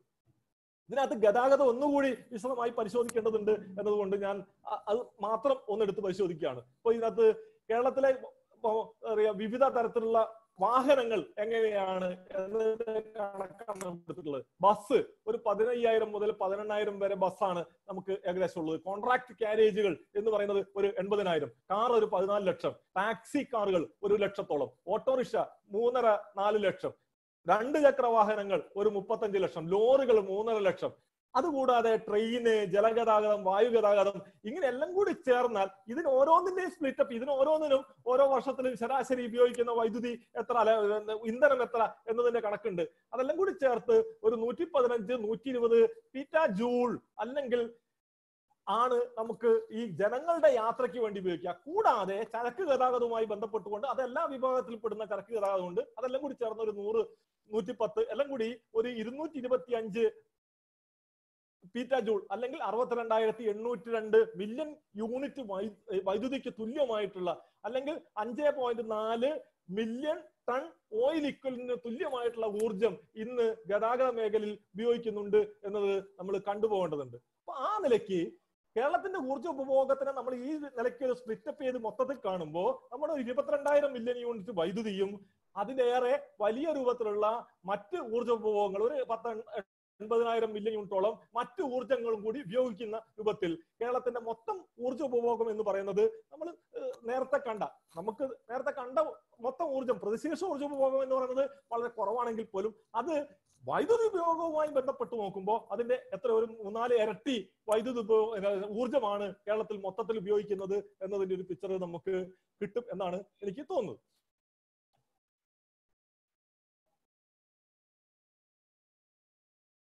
ഇനി നമ്മള് ഇതിനകത്ത് ഉണ്ടാകുന്ന വർധനവിന്റെ ഒരു സ്വഭാവം, ഇപ്പൊ ഗാർഹിക വാണിജ്യ തെരുവുവിളക്ക് മേഖലയില് കഴിഞ്ഞ കുറെ കാലമായിട്ട് വർധനം ഉണ്ടായിക്കൊണ്ടിരിക്കുകയാണ്. തെരുവുവിളക്കിന്റെ മേഖലയിലൊക്കെ സാമാന്യം നല്ല നിലയ്ക്കുള്ള വർധനവ്. ഇപ്പം തദ്ദേശ സ്വയംഭരണ സ്ഥാപനങ്ങള് നാട്ടിൽ എല്ലാ പ്രദേശത്തും തെരുവുവിളക്കൊക്കെ സ്ഥാപിച്ചു തുടങ്ങിയതിന്റെ ഭാഗമായിട്ട് സാമാന്യം നല്ലൊരു വർധനവ്, വലിയ ഉപഭോഗം ഇപ്പൊ നടക്കുന്നില്ലെങ്കിൽ പോലും സാമാന്യം നല്ലൊരു വർധനവ് ആ നിലയ്ക്ക് ഉണ്ടാകുന്നുണ്ട്. ഗാർഹിക മേഖലയിലും വാണിജ്യ മേഖലയിലും തെരുവിളക്ക്, കൃഷി വ്യവസായം എന്നീ മേഖലകളിൽ കാര്യമായ ഒരു വർധനവും കേരളത്തിൽ, ചെറിയ രൂപത്തിലുള്ള വർധനവ്, ഇപ്പോ ഒരു 4%, 5% വർധനവിന് അപ്പുറത്തേക്കുള്ള ഒരു വർധനവ് കേരളത്തിൽ ഈ കൃഷിയുടെ മേഖലയിലും വ്യവസായത്തിന്റെ മേഖലയിലും ഉണ്ടാകുന്നില്ല എന്ന് കാണാൻ കഴിയും. അപ്പം സ്വാഭാവികമായും കേരളത്തിന്റെ വികസനത്തെ സംബന്ധിച്ച് നമ്മൾ പരിശോധിക്കുമ്പോൾ ഞാൻ നേരത്തെ പറഞ്ഞതുപോലെ കേരളത്തിന്റെ എന്താ പറയാ 90-കൾക്ക് ശേഷം പ്രത്യേകിച്ചും കേരളത്തിന്റെ വികസനത്തിൽ വന്നിട്ടുള്ള ചില മാറ്റങ്ങളുണ്ട്. നമ്മൾ എന്താ പറയുക മൊത്തത്തിൽ ഒരു ഉപഭോക്തൃ എന്താ പറയാ സംസ്ഥാനം എന്ന നിലയ്ക്ക് ടെർഷറി സെക്ടറിലേക്ക് മൊത്തത്തിൽ മാറുന്നു. അതുപോലെ തന്നെ നമ്മൾ ഇവിടെ ഒന്നും ഉണ്ടാക്കാതെ ഭക്ഷിക്കുക, കൃഷി ചെയ്യാതെ ഭക്ഷിക്കുക, അതുപോലെ തന്നെ വ്യവസായത്തിന്റെ ഭാഗമായി എന്തെങ്കിലും നിർമ്മാണ പ്രവർത്തനങ്ങൾ നടത്താതെ തന്നെ ഉപഭോഗിക്കുക എന്ന രൂപത്തിലേക്ക് ഉപഭോക്തൃ സംസ്ഥാനം എന്ന നിലയിലേക്കാണ് മാറിക്കൊണ്ടിരിക്കുന്നത്. എന്നാൽ പുതിയൊരു സാഹചര്യത്തിൽ കേരളത്തിന്റെ വികസനം ഈ നിലയ്ക്ക് ഒരു ഉപഭോക്തൃ സംസ്ഥാനം എന്ന നിലയ്ക്ക് മുന്നോട്ട് പോകാൻ കഴിയുമോ? അത് കഴിയില്ല എന്ന് നമ്മൾ തീർച്ചയായും മനസ്സിലാക്കും. പ്രത്യേകിച്ചും ആ രംഗത്ത് കുറെ കൂടി ശക്തമായിട്ടുള്ള ചില ഇടപെടലുകൾ ഉണ്ടാവേണ്ടതുണ്ട്. ഇപ്പം ഈ വർഷം കോവിഡിന്റെ പശ്ചാത്തലത്തിൽ നമ്മളിപ്പോ കൃഷിയിൽ ഊന്നൽ നൽകണം, എല്ലാ പ്രദേശത്തും കൃഷി ചെയ്യണം എന്നൊക്കെ പറയുമ്പോൾ കൃഷി അതുപോലെ തന്നെ മറ്റു ഉൽപാദന സംരംഭങ്ങൾ അതൊക്കെ തന്നെ തുടങ്ങിക്കൊണ്ട് കേരളത്തിന്റെ മൊത്തത്തിലുള്ള ഒരു ഉൽപാദന വളർച്ച ഉണ്ടാക്കിയെടുക്കാൻ കഴിയുന്നുണ്ട്. ഉൽപാദന കേന്ദ്രീകൃതമായ ഒരു ലക്ഷ്യം കേരളത്തിന് ഉണ്ടാവേണ്ടതുണ്ട്. അത്തരം ഒരു ലക്ഷ്യം വെക്കുമ്പോൾ സ്വാഭാവികമായും എങ്ങനെയാണ് എനർജി ഈ സെക്ടറിലേക്ക് പ്രയോഗിക്കപ്പെടേണ്ടത്, ഏത് നിലയ്ക്കാണ് പ്രയോഗിക്കപ്പെടേണ്ടത് എന്നൊരു പരിശോധന ഉണ്ടാവേണ്ടതുണ്ട് എന്നാണ് എനിക്ക് തോന്നുന്നത്. അങ്ങനെ ഒരു പരിശോധന നടത്തുമ്പോൾ സ്വാഭാവികമായിട്ടും കാണേണ്ടി വരുന്ന ചില പ്രശ്നങ്ങളുണ്ട്. ഇപ്പൊ ഉദാഹരണത്തിന് നമ്മുടെ ഇറിഗേഷന്റെ സ്വഭാവം, കേരളത്തിലെ ഇറിഗേഷൻ സ്വഭാവം എന്ന് പറഞ്ഞാൽ കേരളത്തിലെ ഇറിഗേഷന് വേണ്ടി ഞാൻ നേരത്തെ പറഞ്ഞു ആകെ ഇറിഗേഷന് വേണ്ടി നമ്മൾ ഉപയോഗിക്കുന്ന 350 മില്യൺ യൂണിറ്റ് വൈദ്യുതിയാണ്. അതേസമയത്ത് മറ്റിപ്പോ ആന്ധ്രാപ്രദേശിലാണെങ്കിൽ 20,000-30,000 മില്യൺ യൂണിറ്റ് വൈദ്യുതി ഈ പറയുന്ന ഇറിഗേഷൻ പർപ്പസിന് വേണ്ടി മാത്രം ഉപയോഗിക്കുകയാണ്. അതനുസരിച്ച് അവിടെ കൃഷിയുമുണ്ട്.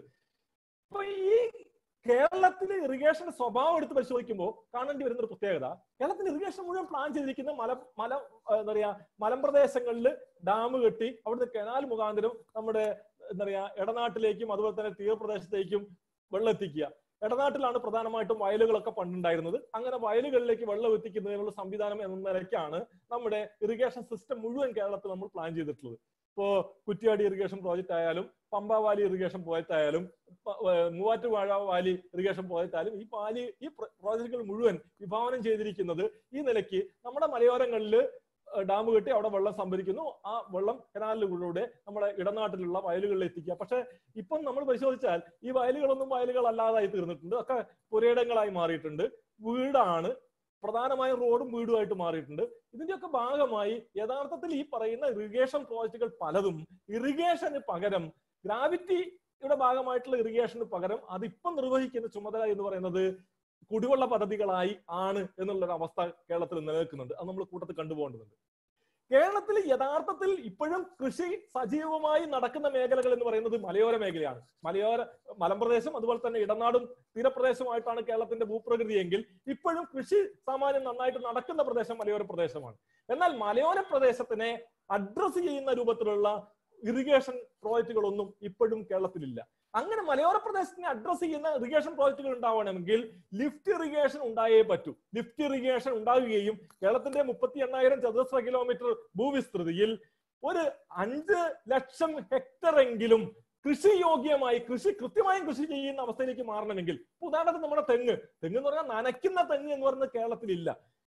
നമ്മുടെ മലയോര പ്രദേശങ്ങളിലെ എല്ലാ കൃഷിയും ആശ്രയിക്കുന്നത് മഴയെ ആശ്രയിച്ച് നിൽക്കുന്നതാണ്. മഴ പെയ്യുമ്പോൾ മഴയുടെ എന്താ പറയാ ആ മഴക്കാലത്ത് കിട്ടുന്ന വെള്ളത്തിനപ്പുറത്ത് ഇറിഗേറ്റ് ചെയ്യുന്ന കൃഷിഭൂമി എന്ന് പറയുന്നത് നമ്മുടെ മലമ്പ്രദേശങ്ങളിലില്ല.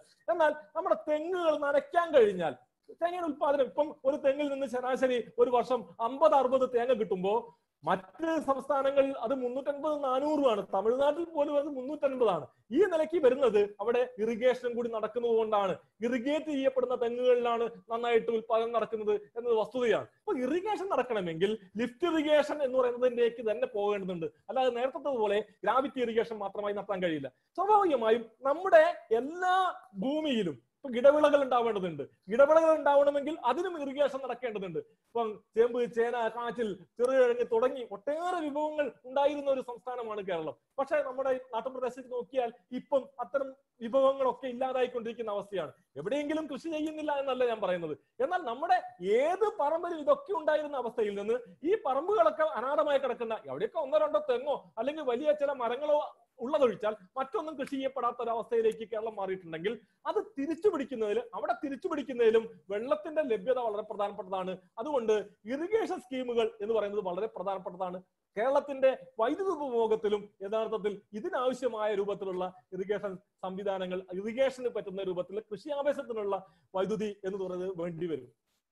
കാർഷിക അനുബന്ധ വ്യവസായങ്ങളുടെ ശൃംഖല കേരളത്തിൽ ഉണ്ടാവേണ്ടതുണ്ട്. ചെറുകിട നിർമ്മാണത്തിന്റെ, IT വ്യവസായത്തിന്റെ സാധ്യതകൾ ഉപയോഗപ്പെടേണ്ടതുണ്ട്. ടൂറിസം, അതുപോലെ തന്നെ മറ്റു സേവന മേഖലകളുടെ വളർച്ച, ഇതൊക്കെ കേരളത്തെ സംബന്ധിച്ചിടത്തോളം കേരളത്തിന്റെ ഉൽപാദന കേന്ദ്രീകൃതമായ വികസനം എന്ന് പറയുമ്പോൾ ഇത്തരത്തിൽ അതിനെപ്പറ്റി വിശദമായി നമുക്ക് പിന്നീട് ഒരിക്കൽ ചർച്ച ചെയ്യാം. പക്ഷെ ഊർജത്തിന്റെ ഉപഭോഗം വർദ്ധിക്കുന്ന ഇത്തരം മേഖലകളുടെ വികാസം എന്ന് പറയുന്നത് കേന്ദ്രീകരിക്കേണ്ടതുണ്ട്. കേരളത്തിന്റെ വികസനം എന്ന് പറയുമ്പോൾ ഇത്തരത്തിലുള്ള മേഖലകളിലെ ഊർജ്ജ ഉപഭോഗത്തെയും കൂടി കേന്ദ്രീകരിക്കപ്പെടേണ്ടതുണ്ട്. ഇപ്പൊ കേരളത്തിൽ ഒരു പുതിയ തൊഴിലവസരം ഉണ്ടാക്കണമെങ്കിൽ, ഇപ്പൊ നമ്മൾ പുറത്തുനിന്നൊക്കെ വന്നുകൊണ്ടിരിക്കുന്ന ആളുകൾക്ക് അവിടുന്ന് തൊഴിൽ നഷ്ടപ്പെട്ട് ഇങ്ങോട്ടേക്ക് വരുമ്പോൾ സ്വാഭാവികമായും കേരളത്തിൽ അവർക്ക് ഒരു തൊഴിൽ ഉണ്ടാക്കി കൊടുക്കണമെങ്കിൽ ഒരു കൺസൾട്ടൻസി ഫേം തുടങ്ങുന്നു, അല്ലെങ്കിൽ ഒരു സ്റ്റാർട്ടപ്പ് തുടങ്ങുന്നു, അതല്ലെങ്കിൽ മറ്റെന്തെങ്കിലും ഒരു മാനുഫാക്ചറിംഗ് ഇൻഡസ്ട്രി തുടങ്ങുന്നു. ഇതൊക്കെ തുടങ്ങുമ്പോൾ സ്വാഭാവികമായും ഒരു തൊഴിലവസരം സൃഷ്ടിക്കുന്നതിന് കേരളത്തിലെ ഇന്നത്തെ സാഹചര്യത്തിൽ പ്രതിശേഷം എത്ര വൈദ്യുതി ഉപയോഗിക്കേണ്ടി വരും എന്നതിനെ കുറിച്ചുള്ള കണക്ക് കൂടി നമ്മൾ പരിശോധിക്കേണ്ടതുണ്ട്. അത് സ്വാഭാവികമായും അത്തരം ഒരു കണക്ക് വരുമ്പോൾ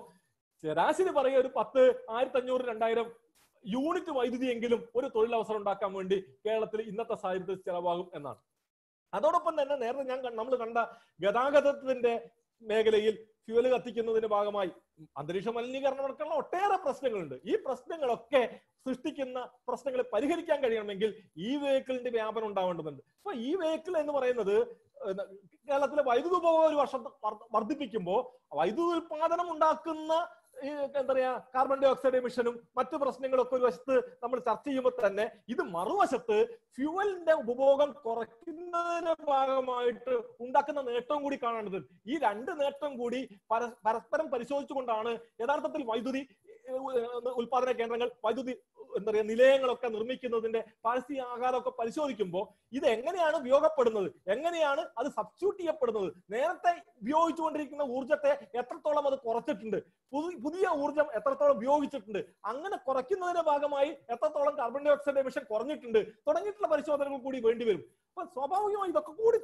ചേർത്തുകൊണ്ട് എനിക്ക് പറയാനുള്ളത്, കേരളത്തിന്റെ വികസനത്തിന്റെ സ്വഭാവം മാറ്റിമറിക്കാൻ കഴിയുന്ന രൂപത്തിലുള്ള വൈദ്യുതി രംഗത്തിന്റെ വളർച്ച അനിവാര്യമായിട്ടുണ്ട്. ആ അനിവാര്യത നമുക്ക് എങ്ങനെ നിറവേറ്റാൻ കഴിയും, എങ്ങനെയാണ് ആ രംഗത്തേക്ക് നമ്മൾ കാര്യത്തെ കാണേണ്ടത് എന്നത് സംബന്ധിച്ചാണ് കാണേണ്ടത്. അപ്പൊ ഇതിനകത്ത് കേരളത്തിന്റെ വൈദ്യുതി വികസനവുമായി ബന്ധപ്പെട്ട് ഒരു ചെറിയ ചരിത്രം, ഞാൻ വളരെ വിശദമായിട്ടൊന്നും പറയുന്നില്ല, സ്ലൈഡ് നിങ്ങൾക്കൊക്കെ ഷെയർ ചെയ്യുന്നതിന്റെ ഭാഗമായി നിങ്ങൾക്ക് കാണാൻ കഴിയുന്ന. അപ്പം കേരളത്തിൽ ആദ്യമായി വൈദ്യുതി എത്തുന്നത്, വൈദ്യുതി ഒരു ഉൽപാദന നിലയം സ്ഥാപിക്കുന്ന 1910 കണ്ണൻദേവൻ കമ്പനിയാണ്. പിന്നെ 27 തിരുവനന്തപുരത്ത് അന്ന് 64 കിലോവാട്ടിന്റെ ഒരു എഞ്ചിൻ, 3 എഞ്ചിൻ സ്ഥാപിച്ചുകൊണ്ട് താപനിലയം സ്ഥാപിക്കപ്പെടുന്നു. 32 കൊല്ലം, കോട്ടയം, നാഗർകോവിൽ സ്ഥലത്തും ഈ നിലയ്ക്കുള്ള വൈദ്യുതി നിലയങ്ങൾ സ്ഥാപിക്കപ്പെടുന്നു. പള്ളിവാസൽ 1933 പണി ആരംഭിച്ച് 40 പൂർത്തിയാക്കി. അന്ന് 13.5 മെഗാവാട്ടിന്റെ പള്ളിവാസൽ പദ്ധതി. ആ പള്ളിവാസൽ പദ്ധതിയിൽ നിന്ന് വൈദ്യുതി കൊണ്ടുപോകുന്നതിന്റെ ഭാഗമായിട്ട് കോതമംഗലത്തും അതുപോലെ തന്നെ തൃശ്ശൂര്, വിയ്യൂരും, പിന്നെ ആലുവ, കളമശ്ശേരി, ആലപ്പുഴ, മാവേലിക്കര, കുണ്ടറ, തിരുവനന്തപുരം ഈ പ്രദേശത്ത് കൂടി ഒരു 66 kV ലൈനും അതിന്റെ ഭാഗമായി 66 kV സബ്സ്റ്റേഷനുകൾ സ്ഥാപിക്കപ്പെടുന്നു. മലബാർ ഭാഗത്ത് ആണെങ്കിൽ 1928 പാലക്കാടാണ് ആദ്യമായിട്ട് വൈദ്യുതി എത്തുന്നത്. അത് അവിടെ ഒരു പാലക്കാട് ഒരു താപനിലയം സ്ഥാപിച്ചുകൊണ്ട് വൈദ്യുതി എത്തുകയാണ്. 28 സെപ്റ്റംബറിലാണ്, 28 ആഗസ്റ്റിലാണ് പാലക്കാട്, സെപ്റ്റംബറിലാണ് കോഴിക്കോട് മാങ്കാവിൽ ആദ്യത്തെ ഒരു താപനിലയം സ്ഥാപിക്കപ്പെടുന്നത്. പിന്നീട് പാലക്കാടേക്ക് പൈക്കാര നിന്ന് മധുക്കര വഴി 22 kV ലൈൻ പാലക്കാടേക്ക് 1933 എത്തുന്നതാണ്. പുറത്തുനിന്ന് ഒരു വൈദ്യുതി ലൈൻ എത്തി കേരളത്തിലേക്ക്, പാലക്കാടേക്ക് വൈദ്യുതി. അങ്ങനെ ലൈൻ എത്തിയതിനു ശേഷം 28 ആ താപനിലയത്തിന്റെ ഉത്പാദനം കുറഞ്ഞു. കാരണം പൈക്കര ജലനിലയത്തിൽ നിന്ന് കുറഞ്ഞുകൂടി വില കുറഞ്ഞ വൈദ്യുതി കിട്ടിയതിന്റെ ഭാഗമായി പാലക്കാട് അത് പിന്നീട് പൈക്കരയിൽ നിന്ന് തന്നെ 22 kV ലൈന് കൂത്തുമുണ്ട വഴി, വയനാട്ടിലെ കൂത്തുമുണ്ട വഴി കോഴിക്കോട് മാങ്കാവിലേക്ക് 22 kV സബ്സ്റ്റേഷൻ ലൈൻ എത്തുകയും അവിടെ സബ്സ്റ്റേഷൻ ഉണ്ടാവുകയും ചെയ്തു. പിന്നീട് ആ ലൈനുകൾ 66 kV ആയി മാറുകയാണ്. ഇതാണ് കേരളത്തിന്റെ വൈദ്യുതി വികസനത്തിന്റെ ഒരു ചരിത്രം. ഒരു 40-50 കാലഘട്ടത്തിൽ കേരളത്തിൽ ഒരു 3.36 മില്യൺ യൂണിറ്റ് വൈദ്യുതി ഉണ്ടായിരുന്നത് അത് 40 മുതൽ 50 വരെയുള്ള ഒരു കാലത്ത്, 40 എത്തുമ്പോൾ 3.36 ഉണ്ടായിരുന്നത് 40-50 വരെയുള്ള കാലത്ത് ഒരു 121 വലിയ വർധനവാണ് 40-50 കാലത്ത് കേരളത്തിലെ വൈദ്യുതി ഉൽപാദനത്തിൽ വന്നത്. 57 ഇലക്ട്രിസിറ്റി ബോർഡ്. അതിന് മുമ്പ് ട്രാവൻകൂറിലാണെങ്കിൽ രാജകുടുംബത്തിന്റെ അധീനതയിലും മറ്റ് സ്വകാര്യ കമ്പനികളും, അതുപോലെ തന്നെ മലബാറിലാണെങ്കിൽ സ്വകാര്യ കമ്പനികളും ആണ് കേരളത്തിന്റെ വൈദ്യുതി മേഖല കൈയടക്കിയിരുന്നെങ്കിൽ 57 ഈ സ്ഥാപനങ്ങളെല്ലാം കൂടി കൂട്ടി യോജിപ്പിച്ചുകൊണ്ട് KSEB, Kerala state electricity board ഉണ്ടാവുന്നു 57 ഏപ്രിൽ മാസത്തിൽ. അന്ന് 109 മെഗാവാട്ട് ആയിരുന്നു കേരളത്തിന്റെ മൊത്തത്തിലുള്ള വൈദ്യുതി ഉൽപാദന ശേഷി. 441.35 മില്യൺ യൂണിറ്റ് വൈദ്യുതിയാണ് നമുക്ക് അന്ന് ഉൽപ്പാദിപ്പിക്കാൻ കഴിഞ്ഞിരുന്നത്. അതിനുശേഷം 66-67 ശബരിഗിരി പ്രോജക്ട് വരുന്നതാണ് പ്രധാനപ്പെട്ട ഒരു പദ്ധതി എന്ന് നമുക്ക് പറയാൻ കഴിയാം, 150 മെഗാവാട്ട്. 66-68 കാലഘട്ടത്തിൽ ഷോളയാറിൽ ഒരു 54 മെഗാവാട്ട് പദ്ധതി വരുന്നു. 72 കുറ്റ്യാടി പദ്ധതി, കുറ്റ്യാടി ഹൈഡ്രോ ഇലക്ട്രിക് പ്രോജക്ട് 75 മെഗാവാട്ടിന്റെ വരുന്നു. 76-86 10 വർഷം കൊണ്ടാണ്, 76 ഫസ്റ്റ് യൂണിറ്റ് കമ്മീഷൻ ചെയ്യുന്നത്. 10 വർഷം കൊണ്ടാണ് ഇടുക്കി 780 മെഗാവാട്ടിന്റെ ഇടുക്കി പദ്ധതി വരുന്നത്. ഇടുക്കി പദ്ധതി വരുമ്പോഴേക്കും കേരളത്തിന്റെ വൈദ്യുതി ഉപഭോഗം ഈ 750 മെഗാവാട്ട് വൈദ്യുതി ഉൽപാദനം വർദ്ധിച്ചെങ്കിലും ആ നിലയ്ക്ക് വൈദ്യുതി ഉപഭോഗം വർദ്ധിച്ചിരുന്നില്ല. കേരളത്തിൽ വൈദ്യുതി സർപ്ലസ് ആയിരിക്കുന്നു. കേരളത്തിൽ ഇനി വൈദ്യുതി നിലയങ്ങളൊന്നും ആവശ്യമില്ല എന്നൊരു കാഴ്ചപ്പാടിലേക്ക് ഏകദേശം ആ കാലഘട്ടത്തിൽ മാറുകയുണ്ടായി. 87 ഇടമലയാറ് 75 മെഗാവാട്ട് കൂടി കമ്മീഷൻ ചെയ്തതോടുകൂടി കേരളത്തില് വൈദ്യുതി നിലയങ്ങൾ ഈ നിലയ്ക്ക് വേണ്ട, ഇനി സർപ്ലസ് ആയിരിക്കുന്നു. കേരളത്തിൽ നിന്ന് പുറത്തേക്ക് വൈദ്യുതി, ഇപ്പൊ ഗ്രാഫൈറ്റ് കേസൊക്കെ നമുക്കറിയാം, ഉണ്ടായ വൈദ്യുതി എങ്ങനെയാണ് പുറത്തേക്ക് വിൽക്കേണ്ടത് എന്നതിനെ കുറിച്ചാണ് അന്ന് ചർച്ച ചെയ്തുകൊണ്ടിരുന്നത്. കേരളത്തിന്റെ വൈദ്യുതി ഉപഭോഗം വർദ്ധിപ്പിക്കുന്നതിന് വേണ്ടിയിട്ടുള്ള വലിയ ക്യാമ്പയിനുകളും അക്കാലഘട്ടത്തിൽ ഉണ്ടായിട്ടുണ്ട്.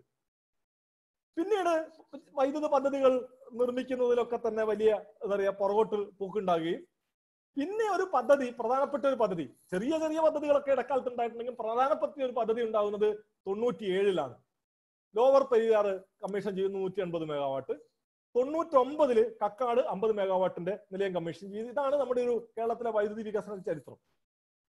70-കൾ 80-കളിൽ കേരളത്തിലെ വൈദ്യുതി ഉൽപാദനം എന്ന് പറയുന്നത് ഒരു സർപ്ലസ് ആയിരിക്കുന്നു എന്നൊരു ധാരണയിൽ നമ്മൾ നിൽക്കുകയാണ്. അങ്ങനെ സർപ്ലസ് ആയിരിക്കുന്നു എന്നൊരു ധാരണയിൽ നിൽക്കുന്നതിന്റെ ഭാഗമായി വൈദ്യുതി ഉൽപാദന രംഗത്ത് നമ്മൾ കുറച്ച് പുറകോട്ട് പോവുകയുണ്ടായിട്ടുണ്ട്.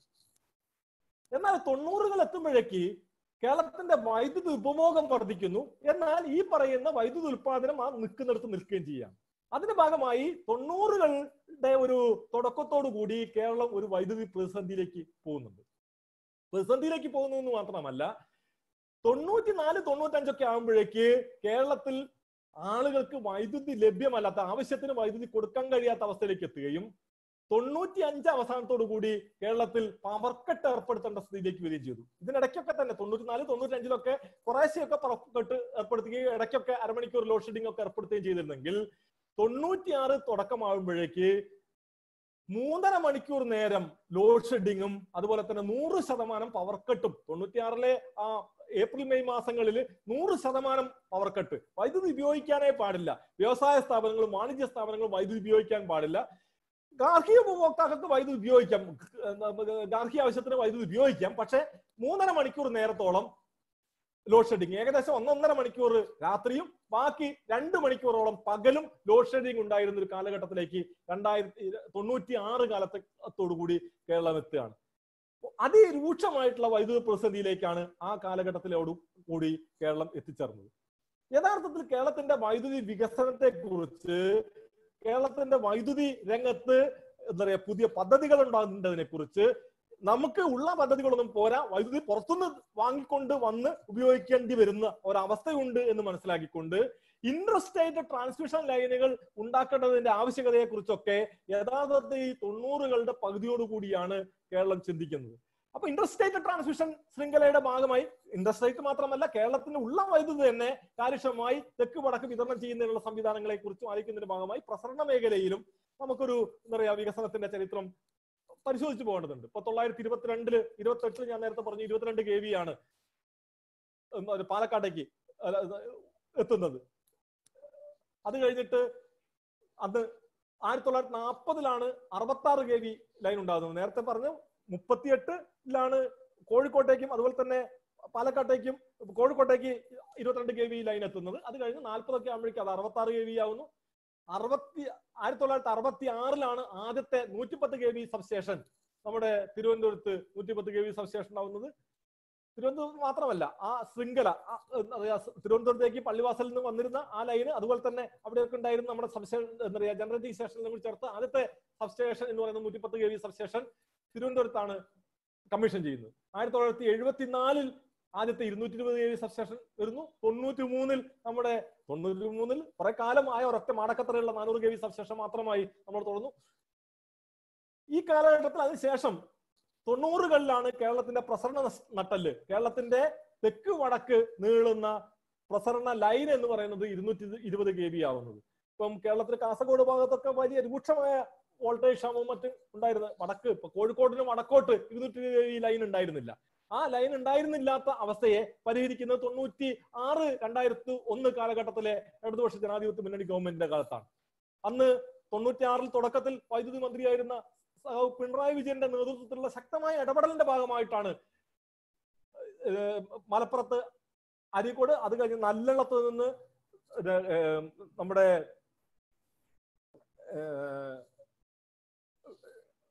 കണ്ണൂരേക്കും അവിടുന്ന് മയിലാട്ടിയിലേക്കും ലൈനുകൾ ഉണ്ടാവുന്നത്, 220 kV ലൈൻ ഉണ്ടാവുന്നത്. അങ്ങനെ കേരളത്തിന്റെ തെക്ക് വടക്ക് 220 kV ശൃംഖല ഉണ്ടാവുകയും കേരളത്തിന്റെ പ്രസരണ നട്ടല് 220 kV ആകുകയും ചെയ്യുന്നത് 1998-2000 കാലത്താണ്. ഇപ്പം കേരളത്തിന്റെ പ്രധാനപ്പെട്ട പ്രസരണ ലൈൻ എന്ന് പറയുന്നത് ഇപ്പോഴും 220 kV ലൈൻ തന്നെയാണ്. അത് മാറി ഒരു 400 kV ലൈൻ ആവണം, കേരളത്തിന്റെ തെക്ക് വടക്ക് 400 kV ലൈൻ ആവണം എന്നുള്ള ആലോചന 2006-11 കാലത്ത് നടത്തുകയും അതിന്റെ ഭാഗമായിട്ട് ചില പ്രവർത്തനങ്ങൾ നടത്തുകയും ചെയ്തിരുന്നെങ്കിൽ ഇപ്പം അത് പൂർത്തീകരിക്കുന്നതിന്റെ വക്കിലേക്ക് എത്തുകയാണ്. 400 kV ശൃംഖല കേരളത്തിൽ അങ്ങോളം ഇങ്ങോളം ശൃംഖല വ്യാപിപ്പിക്കുന്നതിന് ആവശ്യമായിട്ടുള്ള പ്രസരണ പവർ ഹൈവേ എന്ന രൂപത്തിൽ 400 kV പവർ ഹൈവേ ഉണ്ടാക്കുന്നതിന് വേണ്ടിയിട്ടുള്ള പ്രവർത്തനങ്ങൾ ഇപ്പം കേരളത്തിൽ നടന്നുകൊണ്ടിരിക്കുകയാണ്. ഇപ്പൊ ഞാൻ നേരത്തെ പറഞ്ഞതുപോലെ ഇടുക്കിയോടുകൂടി വൈദ്യുതി മിച്ചം, അതുപോലെ തന്നെ 90കളോട് പ്രതിസന്ധി, 95-96 100% പവർ കട്ട്, 3.5 മണിക്കൂർ ലോഡ് ഷെഡിങ്, 96-2001 ഈ പ്രശ്നം പരിഹരിക്കപ്പെടുന്നത്. 96-2001 ഇടതുപക്ഷ ജനാധിപത്യ മുന്നണി ഗവൺമെന്റിന്റെ കാലത്ത് തുടക്കത്തിൽ പിണറായി വിജയനും അതിനുശേഷം എസ് ശർമ്മയും മന്ത്രിയായിരുന്ന കാലഘട്ടത്തിലാണ് വൈദ്യുതി ഉൽപാദന രംഗത്ത് നമ്മളൊരു മാറ്റം കൊണ്ടുവരികയാണ്. നേരത്തെ നമ്മൾ വൈദ്യുതി ഉൽപാദനം ജലവൈദ്യുതി മാത്രം ആശ്രയിക്കുന്ന ഒരു അവസ്ഥയുണ്ടായിരുന്നെങ്കിൽ അതിൽ നിന്ന് മാറി താപനിലയങ്ങളെ കൂടി ആശ്രയിക്കുന്ന അവസ്ഥയിലേക്ക് ഇപ്പം നമ്മുടെ 350 മെഗാവാട്ടിന്റെ കായംകുളം താപനിലയം, അതുപോലെ തന്നെ ബ്രഹ്മപുരം, കോഴിക്കോട് ഡീസൽ പ്ലാന്റുകൾ ഇതൊക്കെ സ്ഥാപിച്ചുകൊണ്ട് മൊത്തത്തിൽ 1088 മെഗാവാട്ടിന്റെ ഉൽപാദന വർധനവാണ് 1996-2001 കാലത്ത് കേരളത്തിൽ ഉണ്ടാകുന്നത്. മയിലാട്ടി വരെ, കാസർഗോഡ് മയിലാട്ടി വരെ 220 kV ലൈന് എത്തിക്കുന്ന രൂപത്തിൽ പ്രസരണ രംഗത്തും വലിയ മാറ്റം ഉണ്ടാകുന്നു. ഇതോട് അനുബന്ധമായി വൈദ്യുതി വിതരണ രംഗത്തും ഇപ്പം പ്രാദേശികമായി വോൾട്ടേജ് ഇംപ്രൂവ്മെന്റ് പ്രവർത്തനങ്ങൾ, നിരവധി വോൾട്ടേജ് ഇംപ്രൂവ്മെന്റ് പ്രവർത്തനങ്ങൾ, വൈദ്യുതി കണക്ഷനുകൾ നൽകുന്നതിന് ആവശ്യമായിട്ടുള്ള ജനകീയ ആസൂത്രണ പദ്ധതിയുടെ ഭാഗമായി കേരളത്തിൽ അങ്ങോളം ഇങ്ങോളം വൈദ്യുതി കണക്ഷനുകൾ എത്തിക്കുന്നതിനുള്ള ജനകീയ പദ്ധതികൾ ഈ നിലയ്ക്ക് കേരളത്തിന്റെ വൈദ്യുതി മേഖലയിൽ വലിയ മാറ്റങ്ങൾ ഉണ്ടാക്കിയ ഒരു കാലഘട്ടമാണ് 1996-2001 കാലം.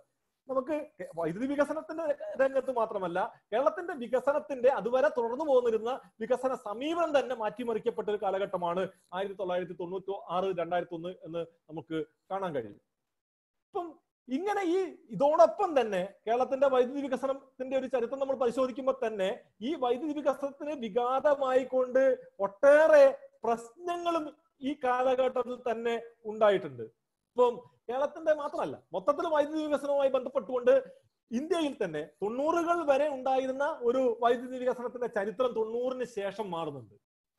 ഇപ്പോ ആഗോളവൽക്കരണ നയങ്ങൾ, സാമ്പത്തിക നയത്തിൽ വരുന്ന മാറ്റം, ആഗോളവൽക്കരണ നയം, LPG നയങ്ങൾ കടന്നു വരുന്നതിന്റെ ഭാഗമായി 90കളിൽ പ്രസരണ രംഗത്ത് സ്വകാര്യവൽക്കരണമാകാം എന്ന നിലയിലേക്ക് ആദ്യം പിന്നീട് ഉൽപാദന രംഗത്ത് സ്വകാര്യവൽക്കരണമാകാം എന്ന നിലയ്ക്കുള്ള തീരുമാനങ്ങൾ. അതുപോലെ തന്നെ 95-ലെ ലിക്വിഡ് ഫ്യൂവൽ പോളിസിയുടെ ഭാഗമായിട്ട് ഇപ്പം നേരത്തെ കൽക്കരി ഇന്ധനമായി കൊണ്ടിരുന്ന താപനിലയങ്ങളിലെ കേന്ദ്രീകരിച്ചുകൊണ്ടാണ് ഇന്ത്യയുടെ വൈദ്യുതി വികസനം ഉണ്ടായിരുന്നതെങ്കിൽ അതിൽ നിന്ന് മാറി ഗ്യാസും അതുപോലെ തന്നെ മറ്റ് പെട്രോളിയം ഉൽപ്പന്നങ്ങളും ഉപയോഗിച്ചുകൊണ്ടുള്ള വൈദ്യുതി ഉൽപാദനത്തിനെ കോൺസെൻട്രേറ്റ് ചെയ്യണം. അതാണ് പെട്ടെന്ന് വൈദ്യുതി ഉൽപ്പാദിപ്പിക്കുന്നതിന് സാധ്യതയുണ്ടാക്കുന്നത് എന്ന നിലയിലേക്കുള്ള ഒരു നയം മാറ്റം ഉണ്ടാവുന്നു. യഥാർത്ഥത്തിൽ ആ നയമാറ്റം ഉണ്ടാവുന്നത് ഇന്ത്യയുടെ ഒരു പൊതുസ്ഥിതി മാത്രം വെച്ചുകൊണ്ടല്ല. ഇപ്പം BHEL അടക്കമുള്ള സ്ഥാപനങ്ങൾ ഇന്ത്യയിൽ ആവശ്യത്തിന് കൽക്കരി നിലയങ്ങൾ സ്ഥാപിക്കാനുള്ള ശേഷി ഉണ്ടായിട്ടുള്ള സ്ഥാപനങ്ങളാണ്. ഇന്ത്യയിൽ സ്വന്തമായിട്ട് വൈദ്യുതി ഉൽപാദനത്തിന് ഇന്ധന സ്രോതസ് എന്ന് പറയാൻ പറ്റുന്നത് ഉള്ളത് കൽക്കരിയും ലിഗ്നൈറ്റ് പോലുള്ള ഇന്ധനങ്ങളാണ്. നമുക്ക് ഈ പറയുന്ന പെട്രോളിയം വലിയ രൂപത്തിലൊന്നുമില്ല. 90കളിലാണെങ്കിൽ നമ്മൾ ഈ പറയുന്ന പോലെ KG ബേസിൽ അടക്കമുള്ള നമ്മുടെ ഈ ഗ്യാസ് ആ രൂപത്തിൽ ഉപയോഗിച്ച് തുടങ്ങിയിട്ടുമില്ല. അപ്പം ആ സന്ദർഭത്തിൽ ഇന്ത്യയിൽ ഇല്ലാത്ത ഇന്ധനം പുറത്തുനിന്ന് ഇറക്കുമതി ചെയ്യുന്ന ഇന്ധനം ഉപയോഗിക്കുന്ന വൈദ്യുതി നിലയങ്ങൾ സ്ഥാപിക്കുന്നതിലേക്ക് നമ്മൾ നയം മാറുകയാണ് 95ലെ ലിക്വിഡ് ഫ്യൂൽ പോളിസിയുടെ ഭാഗമായിട്ട്. എന്തുകൊണ്ടാണ് അങ്ങനെ നയമാറ്റം ഉണ്ടാകുന്നത്? സ്വാഭാവികമായും അത് IMF-ന്റെയും വേൾഡ് ബാങ്കിന്റെയും ഡിക്റ്റേഷന്റെ അടിസ്ഥാനത്തിൽ, അവരുടെ നിർദ്ദേശങ്ങളുടെ അടിസ്ഥാനത്തിൽ നമ്മുടെ നിലയങ്ങൾ തന്നെ നമ്മൾ ആ നിലയ്ക്ക് തന്നെ, ഇപ്പൊ നമുക്ക് സ്വന്തമായ ആ നിലയ്ക്കുള്ള ടെക്നോളജി അന്ന് നമ്മുടെ കയ്യിൽ ഇല്ലാത്തതുകൊണ്ട് നിലയം, ടെക്നോളജി അടക്കമുള്ള സാധനം, അതിന് വേണ്ട ഇന്ധനം അടക്കമുള്ള സാധനം, എല്ലാ സാധനങ്ങളും പുറത്തുനിന്ന് ഇറക്കുമതി ചെയ്യുന്ന രൂപത്തിലേക്കുള്ള ഒരു നയമാറ്റത്തിലേക്ക് നമ്മൾ മാറുകയാണ്. 90കളുടെ ആ നയം മാറ്റത്തിന്റെ യഥാർത്ഥ കാരണം ഇറക്കുമതി സബ്സ്റ്റിറ്റ്യൂഷൻ നയം കൊണ്ടുവരിക എന്ന നിലയ്ക്കാണ് നമ്മളത് പറഞ്ഞത്. ഇറക്കുമതി വല്ലാത്ത രൂപത്തിൽ വർദ്ധിക്കുന്നു, അതുകൊണ്ട് ഇറക്കുമതി കുറയ്ക്കുന്നതിന് വേണ്ടി നമ്മുടെ രൂപയുടെ മൂല്യം കുറയ്ക്കുന്നു. അങ്ങനെ രൂപയുടെ മൂല്യം കുറയ്ക്കുമ്പോൾ ഇറക്കുമതി കുറയും, അതുപോലെ തന്നെ കയറ്റുമതി കൂടും തുടങ്ങിയിട്ടുള്ള ചില കാര്യങ്ങൾ വെക്കുകയും കയറ്റുമതി വർദ്ധിപ്പിക്കുന്നതിന് വേണ്ടിയുള്ള നയങ്ങൾ എന്ന രൂപത്തിൽ മുന്നോട്ട് വെച്ച നയങ്ങൾ യഥാർത്ഥത്തിൽ ഫലത്തിൽ ഇറക്കുമതി വർദ്ധിപ്പിക്കുന്ന രൂപത്തിൽ, അതും നയമാറ്റത്തിലൂടെ തന്നെ ഇറക്കുമതി വർദ്ധിപ്പിക്കുന്ന രൂപത്തിലേക്ക് മാറുന്നതാണ് നമ്മൾ 90കളുടെ പകുതിയോടുകൂടി കാണുന്നത്. അപ്പൊ ആ നിലയ്ക്കുള്ള മാറ്റമാണ് ഉണ്ടായിക്കൊണ്ടിരുന്നത്. ഇപ്പം അതിന്റെ ഭാഗമായി നമ്മുടെ ഇന്ത്യയിലെ വൈദ്യുതി മേഖലയുള്ള മൊത്തം നിയമത്തിന്റെ പരിഷ്കാരങ്ങളുടെ ലിസ്റ്റ് ഞാൻ അവിടെ ഈ പറയുന്ന സ്ലൈഡിൽ കൊടുത്തിട്ടുണ്ട്. അത് മുഴുവനൊന്നും ഞാൻ നോക്കുന്നില്ല. 910ലെ സപ്ലൈ ആക്ട്, 48ലെ സപ്ലൈ ആക്ട്, 90കളിൽ ഉണ്ടായിട്ടുള്ള ഈ മാറ്റങ്ങൾ, 91ൽ പ്രസരണ മേഖലയിൽ സ്വകാര്യവൽക്കരണം വരുന്നു, 95ൽ ഫ്യൂവൽ പോളിസിയിൽ മാറ്റം വരുന്നു, 98ൽ ഈ പറയുന്ന വൈദ്യുതി വിതരണ മേഖലയും കൂടി സ്വകാര്യ മേഖലയ്ക്ക് ഏൽപ്പിച്ചു കൊടുക്കുന്നതിന് വേണ്ടി വൈദ്യുതി മേഖലയെ 96കളിലാണ് ഈ പറയുന്ന പാരലായിട്ടുള്ള ചില ഫിലോസഫിയും കൂടി ഉണ്ട്. സ്മോൾ ഈസ് ബ്യൂട്ടിഫുൾ തുടങ്ങിയിട്ടുള്ള കൺസെപ്റ്റുകൾ ലോകമെമ്പാടും കടന്നു വരികയാണ്. സ്മോൾ ഈസ് ബ്യൂട്ടിഫുൾ എന്ന് പറയുന്നത് യഥാർത്ഥത്തിൽ മോശമാണെന്നുള്ള അഭിപ്രായമൊന്നും എനിക്കില്ല. പക്ഷേ അതിനകത്തൊരു ലോക ബാങ്ക് എന്താ പറയാ താല്പര്യത്തിന്റെ ഭാഗമായി ആ സാധനം ജനങ്ങൾക്കിടയിലേക്ക് അത്തരം ഒരു ചിന്ത കൊണ്ടുവരികയും, ചെറുതായിരിക്കണം, സ്ഥാപനങ്ങളൊക്കെ ചെറുതായിരിക്കണം, വലിയ സ്ഥാപനങ്ങൾ എന്ന് പറഞ്ഞാൽ തീരെ എഫിഷ്യന്റ് ആയിരിക്കില്ല, അതുകൊണ്ട് സ്ഥാപനങ്ങളെ ചെറുതാക്കി മാറ്റണം. അപ്പൊ വൈദ്യുതി ബോർഡ് ഒരു വലിയ സ്ഥാപനമാണ്, അതുകൊണ്ട് വൈദ്യുതി ബോർഡുകളെ പ്രസരണം, വിതരണം, അതുപോലെ തന്നെ ഉൽപാദനം എന്നിങ്ങനെ മൂന്നായും, വേണമെങ്കിൽ വിതരണത്തെ വീണ്ടും വിവിധ എന്താ പറയാ റീജിയനുകളായൊക്കെ തന്നെ മുറിച്ച് ചെറിയ ചെറിയ കമ്പനികളാക്കി പറ്റുകയാണെങ്കിൽ അത് സ്വകാര്യ സ്ഥാപനങ്ങളെ ഏൽപ്പിച്ചാൽ മാത്രമേ ആ സ്ഥാപനങ്ങൾ കാര്യക്ഷമമായി പ്രവർത്തിക്കൂ എന്ന നിലയ്ക്കുള്ള പുതിയ പോളിസി ഡയറക്ഷൻസ് ഉണ്ടായി വരികയാണ്. ഇതിന്റെ ഭാഗമായി ഇന്ത്യയിലെമ്പാടും ഈ പറയുന്ന വൈദ്യുതി മേഖലയെ വിഭജിക്കുന്നതിന്, സ്വകാര്യവൽക്കരിക്കുന്നതിനുള്ള നടപടികൾ സ്വീകരിക്കുന്നുണ്ട്. 910ലെ സപ്ലൈ ആക്ടിന്റെ, ഇലക്ട്രിസിറ്റി ആക്ടിന്റെയും 48ലെ സപ്ലൈ ആക്ടിന്റെ അടിസ്ഥാനത്തിലാണ് വൈദ്യുതി ബോർഡുകൾ ഉണ്ടായത്. എന്നാൽ ആ നിയമങ്ങളിൽ മാറ്റം വരാതെ തന്നെ സ്വതന്ത്രമായി ഓരോ സംസ്ഥാനത്തെ ഗവൺമെന്റുകളും ചില മാറ്റങ്ങൾ വരുത്തി സ്വകാര്യ മേഖലയെ സ്ഥാപനങ്ങളെ ഏൽപ്പിക്കുന്ന നിലയിൽ വരുന്നു. 96 തന്നെയാണ് ഒറീസയിൽ ആദ്യമായിട്ട് സ്വകാര്യവൽക്കരണം നടക്കുന്നത്. 96-97 തന്നെയാണ് ഡൽഹിയിൽ സ്വകാര്യവൽക്കരണം നടക്കുന്നത്. അവിടെയൊക്കെ വൈദ്യുതി മേഖലയെ വിഭജിച്ച് സ്വകാര്യവൽക്കരണം നടക്കുകയാണ്. ഇനി അങ്ങനെ സ്വകാര്യവൽക്കരണം നടക്കുമ്പോൾ വിവിധ സ്വകാര്യ കമ്പനികൾ പരസ്പരം മത്സരിക്കുമ്പോൾ ആ മത്സരത്തിൽ ഒരു റെഗുലേറ്റർ ആവശ്യമുണ്ട് എന്ന് പറഞ്ഞുകൊണ്ടാണ് 98ൽ റെഗുലേറ്ററി കമ്മീഷൻസ് ആക്ട് വരുന്നത്. വൈദ്യുതിയുടെ നിരക്ക്, മറ്റു കാര്യങ്ങളൊക്കെ നിശ്ചയിക്കുന്നത് സ്ഥാപനങ്ങളാവരുത്, സ്ഥാപനങ്ങളും ഗവൺമെന്റും കൂടി ചേർന്ന് നിശ്ചയിക്കുന്നത് ശരിയാവില്ല, അതുകൊണ്ട് സ്വതന്ത്രമായ പരമാധികാരം ഉള്ള ഒരു സ്ഥാപനം വേണം എന്നതിലേക്ക് റെഗുലേറ്ററി കമ്മീഷൻസ് ആക്ട് വരുന്നു. ഇങ്ങനെ 90കളിലെ ഈ മാറ്റങ്ങളുടെ ഭാഗമായി വൈദ്യുതി മേഖലയുടെ ഉടലും അലവും പിടിയും ഒക്കെ മാറ്റപ്പെടുകയാണ്. പണ്ടൊരു എന്താ പറയുക മുത്തച്ഛന്റെ കഥയുണ്ട്, എന്റെ കയ്യിൽ ഒരു കൊടയുണ്ട്, അത് എന്റെ മുത്തച്ഛൻ തന്ന കൊടയാണ് എന്ന് പറയുന്നത് പോലെ ഞാൻ അതിന്റെ തുണി ചിലപ്പോൾ മാറ്റിയിട്ടുണ്ട്, അതിന്റെ ചില്ലുകൾ ഓരോ തവണയായിട്ട് മാറ്റിയിട്ടുണ്ട്, കമ്പികൾ മാറ്റിയിട്ടുണ്ട്. ഇതൊക്കെ മാറ്റിയിട്ടുണ്ടെങ്കിലും ഇതെന്റെ പഴയ കൊടയാണെന്ന് പറഞ്ഞ പോലെ 2003 എത്തുമ്പോഴേക്കും നമ്മുടെ കയ്യിലുണ്ടായിരുന്ന വൈദ്യുതി സ്ഥാപനങ്ങളുടെ സ്ഥിതി 948ലെ സപ്ലൈ ആക്ടോ 910ലെ ഇന്ത്യൻ ഇലക്ട്രിസിറ്റി ആക്ടിനൊന്നും അനുസൃതമായിട്ടല്ല, അതൊക്കെ വ്യത്യസ്തമായി എല്ലാം മാറ്റപ്പെട്ട അവസ്ഥയിലാണ്. ഈ മാറ്റപ്പെട്ട സാധനത്തിനെല്ലാം കൂടി ചേർത്ത് ഒരു ഫ്രെയിം ഉണ്ടാക്കുക എന്ന നിലയ്ക്കാണ് 2003 electricity act, Indian electricity act എന്ന് പറയുന്ന ഒരു ആക്ട് ഉണ്ടാവുന്നത്. യഥാർത്ഥത്തിൽ അതുവരെ സംസ്ഥാനങ്ങൾക്ക് ഫെഡറലായിട്ട് ഉണ്ടായിരുന്ന അധികാരങ്ങളൊക്കെ കേന്ദ്രീകരിച്ച് കേന്ദ്ര ഗവൺമെന്റിലേക്ക് അധികാരം കേന്ദ്രീകരിക്കുന്ന രൂപത്തിൽ ആണ് ആക്ട് ഉണ്ടാവുന്നത്. ഇലക്ട്രിസിറ്റി ബോർഡുകൾ എന്ന് പറയുന്ന സ്റ്റാറ്റ്യൂട്ടറി സ്ഥാപനങ്ങളെ വിഭജിച്ച് കമ്പനികളാക്കണമെന്നും അതോടൊപ്പം തന്നെ വൈദ്യുതി ഉൽപാദനം എന്ന് പറയുന്നത് ലൈസൻസ് പോലും വേണ്ടാത്ത ഒരു എന്താ പറയാ ആക്ടിവിറ്റി ആക്കി മാറ്റണമെന്നും ട്രേഡിംഗ് പോലുള്ള ഒരു പുതിയ ചില ആക്ടിവിറ്റീസ് ഫംഗ്ഷനുകളായി കൊണ്ടുവരികയൊക്കെ ചെയ്യുന്ന രൂപത്തിലുള്ള മാറ്റമാണ് 2003ലെ ആക്ടിന്റെ ഭാഗമായിട്ടുണ്ടായത്. ഈ ആക്ടിൽ വീണ്ടും സ്വകാര്യവൽക്കരണത്തെ ശക്തിപ്പെടുത്തുന്ന രൂപത്തിൽ 2013 ചില ഭേദഗതികൾ വരുന്നു. 2018 വീണ്ടും അതിന് ചില ഭേദഗതികൾ നിർദ്ദേശിക്കപ്പെടുന്നു. പക്ഷേ ഈ ഭേദഗതിക്കെതിരായിട്ട് അതിശക്തമായിട്ടുള്ള വലിയ പ്രക്ഷോഭങ്ങൾ രാജ്യത്ത് ഉയർന്നു വന്നതിന്റെ ഭാഗമായി ഭേദഗതികൾ ആ നിലയ്ക്ക് നടപ്പാക്കാൻ ഇന്ത്യയിലെ ഗവൺമെന്റുകൾക്ക് കഴിഞ്ഞിട്ടില്ല. ഇപ്പൊ 2020 കഴിഞ്ഞ ഏപ്രിൽ മാസം 17-ാം തീയതി കോവിഡിൽ നമ്മുടെ രാജ്യമാകെ ലോക്ക്ഡൌണിൽ നിൽക്കുന്ന സമയത്ത് 2020 ഏപ്രിൽ മാസം 17-ാം തീയതി ഒരു പുതിയ ഭേദഗതി നിർദ്ദേശം കേന്ദ്ര ഗവൺമെന്റ് കൊണ്ടുവന്നിട്ടുണ്ട്. സംസ്ഥാനങ്ങളുടെ അധികാരം പൂർണ്ണമായും ഇല്ലാതാക്കുകയും അധികാരം കേന്ദ്ര ഗവൺമെന്റിൽ സംക്ഷിപ്തമാക്കുകയും ഫ്രാഞ്ചൈസികൾ ഉപലൈസൻസുകളൊക്കെ വെച്ചുകൊണ്ട് വൈദ്യുതി മേഖലയിൽ സ്വകാര്യവൽക്കരണത്തിന് സാധ്യതകൾ ഉണ്ടാക്കുകയും ഒക്കെ ചെയ്യുന്ന രൂപത്തിലുള്ള മാറ്റങ്ങളാണ് 2020 പുതിയ ഭേദഗതി നിർദ്ദേശത്തിലുള്ളത്. ഞാൻ അതിന്റെ ഡീറ്റെയിൽസിലേക്ക് ഇപ്പൊ പോകുന്നില്ല. ഏതായാലും കേരളം ഈ നിലയ്ക്ക് എന്നൊക്കെ മാറി വ്യത്യസ്തമായിട്ടുള്ള ഒരു വൈദ്യുതി വികസനത്തിന്റെ ചരിത്രമാണ് കേരളത്തിനുള്ളത്. കേന്ദ്ര ഗവൺമെന്റ് ഈ നിലയ്ക്ക് സ്വകാര്യവൽക്കരണത്തിന്റെ നയങ്ങളൊക്കെ തന്നെ മുന്നോട്ട് വെക്കുമ്പോഴും അതിൽ നിന്ന് വ്യത്യസ്തമായി വിഭജിച്ച് പല കമ്പനികളാക്കി മാറ്റി സ്വകാര്യവൽക്കരിക്കുക എന്ന കേന്ദ്ര സമീപനത്തിന് വ്യത്യസ്തമായി ഒറ്റ കമ്പനിയായി പൊതുമേഖലയെ സംരക്ഷിക്കുക എന്ന നിലപാട് സ്വീകരിക്കാൻ കേരളത്തിന് കഴിഞ്ഞിട്ടുണ്ട്. എന്ന് മാത്രമല്ല, നേരത്തെ തന്നെ എല്ലാ ഗ്രാമങ്ങളിലും വൈദ്യുതി എത്തിക്കാൻ കഴിഞ്ഞിട്ടുള്ള ഒരു സംസ്ഥാനമാണ് കേരളം. വൈദ്യുതി എത്തിക്കുന്നു എന്ന് മാത്രമല്ല, കൃത്യമായി അളന്ന് വൈദ്യുതി കൊടുക്കാനുള്ള സംവിധാനം, മീറ്ററിംഗ് വളരെ ശക്തമായിട്ട് 100% മീറ്ററിംഗ് ഉള്ള സംസ്ഥാനമാണ്. ഇടക്കാലത്ത് മീറ്ററുകൾ കേടായി കിടക്കുന്ന പ്രശ്നങ്ങളൊക്കെ ഉണ്ടായിരുന്നെങ്കിൽ ഇപ്പോൾ ആ പ്രശ്നങ്ങളും ഏറെക്കുറെ പരിഹരിച്ച് 100% ഫോൾട്ടി ഫ്രീ എന്ന് പറയാൻ കഴിയില്ലെങ്കിൽ പോലും വളരെ ചെറിയ ശതമാനം, വളരെ കുറഞ്ഞ അളവിൽ മാത്രം മീറ്ററുകളെ ഇപ്പോൾ ഫോൾട്ടി മീറ്ററുകൾ എന്ന രൂപത്തിൽ കേരളത്തിൽ ഇന്ന് ഉള്ളൂ. ആ നിലയ്ക്ക് മീറ്ററിംഗ് എഫിഷ്യൻസി കൈവരിക്കാൻ കഴിഞ്ഞിട്ടുണ്ട്. വൈദ്യുതി ബില്ലുകൾ കൊടുക്കുക, ആ ബില്ല് കളക്ട് ചെയ്യുക തുടങ്ങിയ കാര്യത്തിൽ ഏകദേശം ഏറെക്കുറെ 100% കളക്ഷൻ എഫിഷ്യൻസി കൈവരിക്കാൻ കഴിഞ്ഞിട്ടുള്ള ഒരു സംസ്ഥാനമാണ് കേരളം. സമ്പൂർണ്ണ വൈദ്യുതീകരണം നേടാൻ കഴിഞ്ഞിട്ടുള്ള ഒരു സംസ്ഥാനമാണ് കേരളം. സമ്പൂർണ്ണ വൈദ്യുതീകരണം നേടുമ്പോൾ, ഇന്ത്യയിൽ സമ്പൂർണ്ണ വൈദ്യുതീകരണത്തിനെ പറ്റി പറയുമ്പോൾ സ്വാഭാവികമായും കേരളത്തിലെ സമ്പൂർണ്ണ വൈദ്യുതീകരണം ഇന്ത്യയിലെ സമ്പൂർണ്ണ വൈദ്യുതീകരണം തമ്മിൽ ഒരുപാട് വ്യത്യാസമുണ്ട്. കേരളത്തിലെ പ്രസരണ വിതരണ നഷ്ടം, ഇന്ത്യയിൽ ഏറ്റവും കുറഞ്ഞ പ്രസരണ വിതരണ നഷ്ടമുള്ള ഒരു സംസ്ഥാനമാണ് കേരളം. കേരളത്തിൽ പ്രസരണ വിതരണ നഷ്ടം ഏറ്റവും കുറവാണെന്ന് പറയുമ്പോൾ തന്നെ നമ്മൾ കാണേണ്ട ഒരു കാര്യമുണ്ട്. ഇന്ത്യയിൽ മറ്റ് സംസ്ഥാനങ്ങളെ അപേക്ഷിച്ച് പ്രസരണ വിതരണ നഷ്ടം കൂടിയിരിക്കേണ്ട ഒരു സംസ്ഥാനമാണ് കേരളം. 2 കാരണങ്ങൾ കൊണ്ട്. ഒന്ന്, കേരളത്തിൽ നമ്മുടെ എല്ലാ മുക്കിലും മൂലയിലും വരെ വൈദ്യുതി ലൈൻ എത്തിയിട്ടുണ്ട്.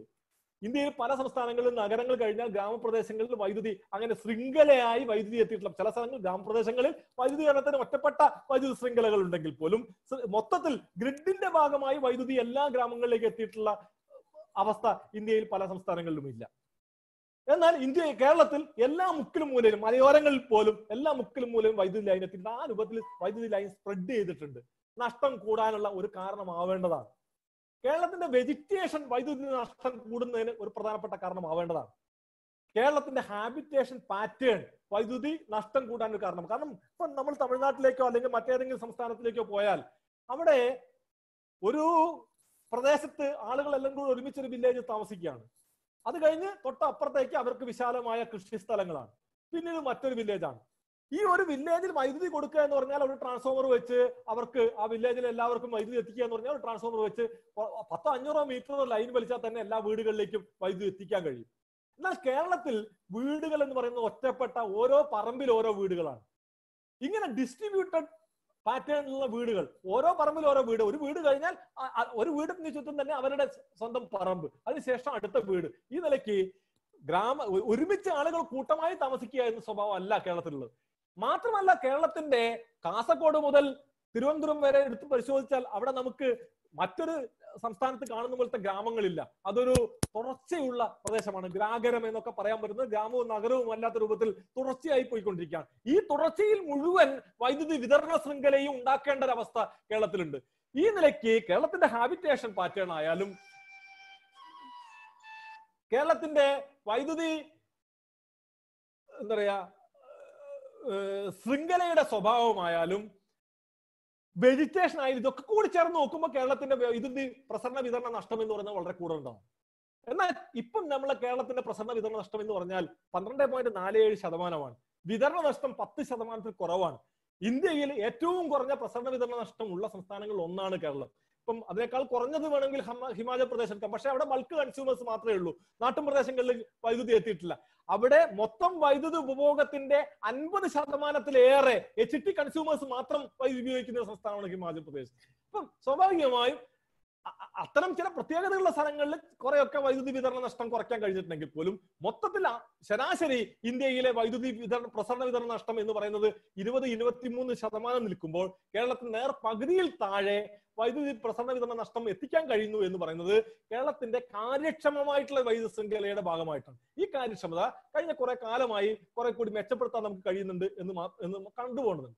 ഇപ്പം കേരളത്തിന്റെ വൈദ്യുതി മേഖലയിൽ സർക്കാർ സബ്സിഡി നൽകുന്ന ഇത് വളരെ കുറവാണ്. കാര്യമായ സബ്സിഡി കൊടുത്തിട്ടല്ല കേരളത്തിൽ. ഇപ്പം തമിഴ്നാട് 15,000 കോടി 20,000 കോടി സബ്സിഡിയായി നൽകുന്നു. അല്ലെങ്കിൽ ആന്ധ്രാപ്രദേശ് 35,000 കോടി രൂപ സബ്സിഡിയായിട്ട് സംസ്ഥാന സർക്കാർ നൽകിക്കൊണ്ടാണ് വൈദ്യുതി മേഖലയെ സംരക്ഷിക്കുന്നത് എന്ന് നമ്മൾ പറയുമ്പോൾ കേരളത്തെ സംബന്ധിച്ചിടത്തോളം കാര്യമായി ഒരു സബ്സിഡിയും നൽകിയിട്ടല്ല കേരളത്തിന്റെ വൈദ്യുതി മേഖല അതിന്റെ സ്വന്തം സാമ്പത്തിക ശേഷിയിൽ നിലനിൽക്കാനാണ് തയ്യാറാവുന്നത്. ആ നിലയ്ക്ക് പലപ്പോഴും രാജ്യത്തിന് തന്നെ മാതൃകയായ ഒരു വൈദ്യുതി മേഖലയാണ് ഇന്ന് കേരളത്തിലുള്ളത്. കേരളത്തിലെ വൈദ്യുതി ഉപഭോക്താക്കളുടെ നിരവധി പ്രശ്നങ്ങൾക്ക് പരിഹാരം കാണുന്നതിന് വേണ്ടിയിട്ടുള്ള നിരവധി നടപടികൾ ഈ കാലഘട്ടത്തിൽ ഉണ്ടായിട്ടുണ്ട്. ഇപ്പം നടപടിക്രമങ്ങൾ ഏകീകരിക്കുക, ലളിതമാക്കുന്നതിന് വേണ്ടിയിട്ടുള്ള നടപടികൾ, അതുപോലെ തന്നെ ഓൺലൈൻ സർവീസുകൾ മെച്ചപ്പെടുത്തുക. ഇപ്പം നമ്മളിപ്പം ഈ കോവിഡ് കാലത്തിന് ഒരു പ്രത്യേകത കൂടിയാണ്. നമ്മുടെ മൊത്തം വൈദ്യുതി ബില്ലിന്റെ ഒരു 50%-ഓളം ഈ പറയുന്ന ഓൺലൈനായിട്ട് ആളുകൾ അടയ്ക്കുന്ന രൂപത്തിലേക്ക് മാറിക്കഴിഞ്ഞിട്ടുണ്ട്. ഈ നിലയ്ക്ക് ഓൺലൈൻ സേവനങ്ങൾ ഇപ്പം അപേക്ഷ കൊടുക്കുന്നതും മറ്റ് ആവശ്യങ്ങൾക്കൊക്കെ തന്നെ ഓൺലൈൻ സേവനങ്ങൾ ഉപയോഗിക്കാൻ കഴിയുന്ന രൂപത്തിലേക്ക് കേരളം മാറുന്നുണ്ട്.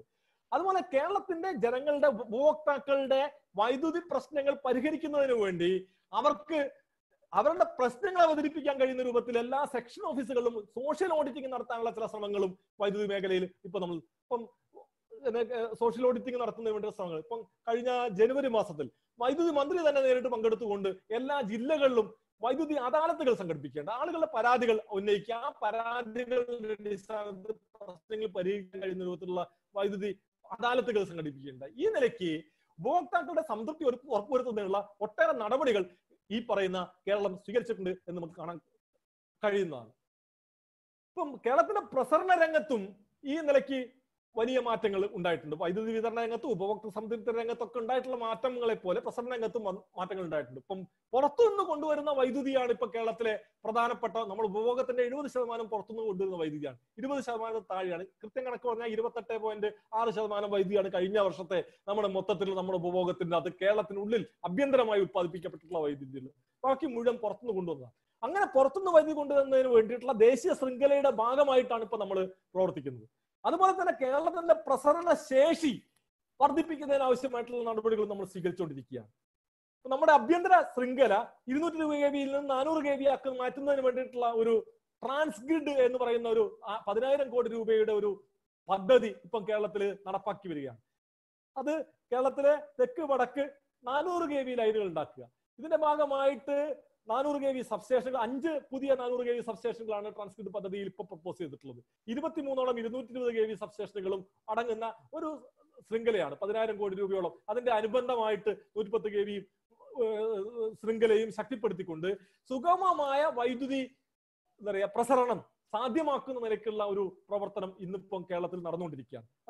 അതിന്റെ ഭാഗമായിട്ടാണ് ട്രാൻസ്ഗ്രിഡ്. അക്കാലത്ത് ട്രാൻസ്ഗ്രിഡ് പദ്ധതിയുമായി ബന്ധപ്പെട്ടുകൊണ്ട് വലിയ ആരോപണങ്ങളൊക്കെ ഉന്നയിച്ചിരുന്നു. പക്ഷെ ആ ആരോപണങ്ങളൊക്കെ തന്നെ ഇന്ന് കെട്ടടങ്ങിയിട്ടുണ്ട്.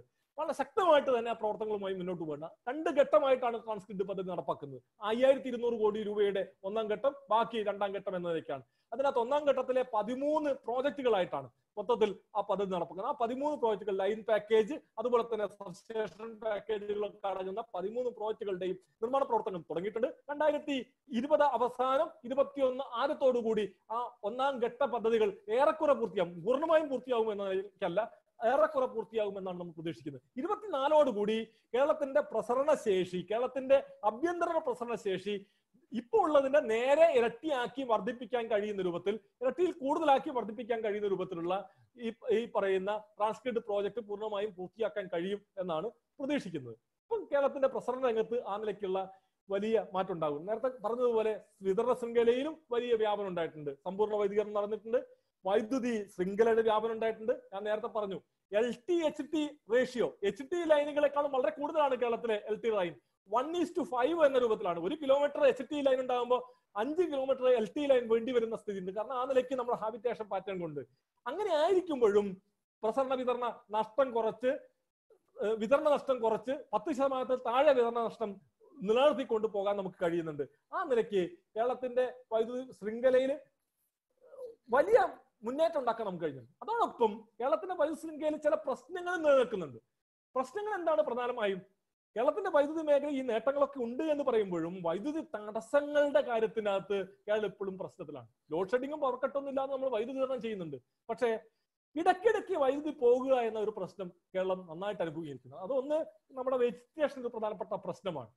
നമ്മുടെ ലൈനുകളിൽ നമ്മുടെ ഓലയും മറ്റു കാര്യങ്ങളൊക്കെ വൃക്ഷച്ചില്ലയൊക്കെ തട്ടി ഉണ്ടാകുന്ന ഇന്ററപ്ഷൻസ് വളരെ കൂടുതലാണ്. ഫ്രീക്വൻസി ഓഫ് ഇന്ററപ്ഷനും കൂടുതലാണ്, അതിന്റെ ഡ്യൂറേഷനും പ്രശ്നമാണ്. മലയോര പ്രദേശങ്ങളിലൊക്കെ തന്നെ മണിക്കൂറുകൾ വൈദ്യുതി ഇല്ലാതിരിക്കുന്ന അവസ്ഥ, ചിലപ്പോ 1-2 ദിവസം പോലും വൈദ്യുതി ഇല്ലാതിരിക്കുന്ന അവസ്ഥയൊക്കെ ഉണ്ടാവാറുണ്ട്. അങ്ങനെ വരുമ്പോൾ വൈദ്യുതിയുടെ ഗുണമേന്മ വർദ്ധിപ്പിക്കുന്ന രൂപത്തിൽ, ഇന്ററപ്ഷൻ കുറയ്ക്കാൻ പറ്റുന്ന രൂപത്തിലുള്ള ചില ഇടപെടലുകൾ ഉണ്ടാവേണ്ടതുണ്ട്.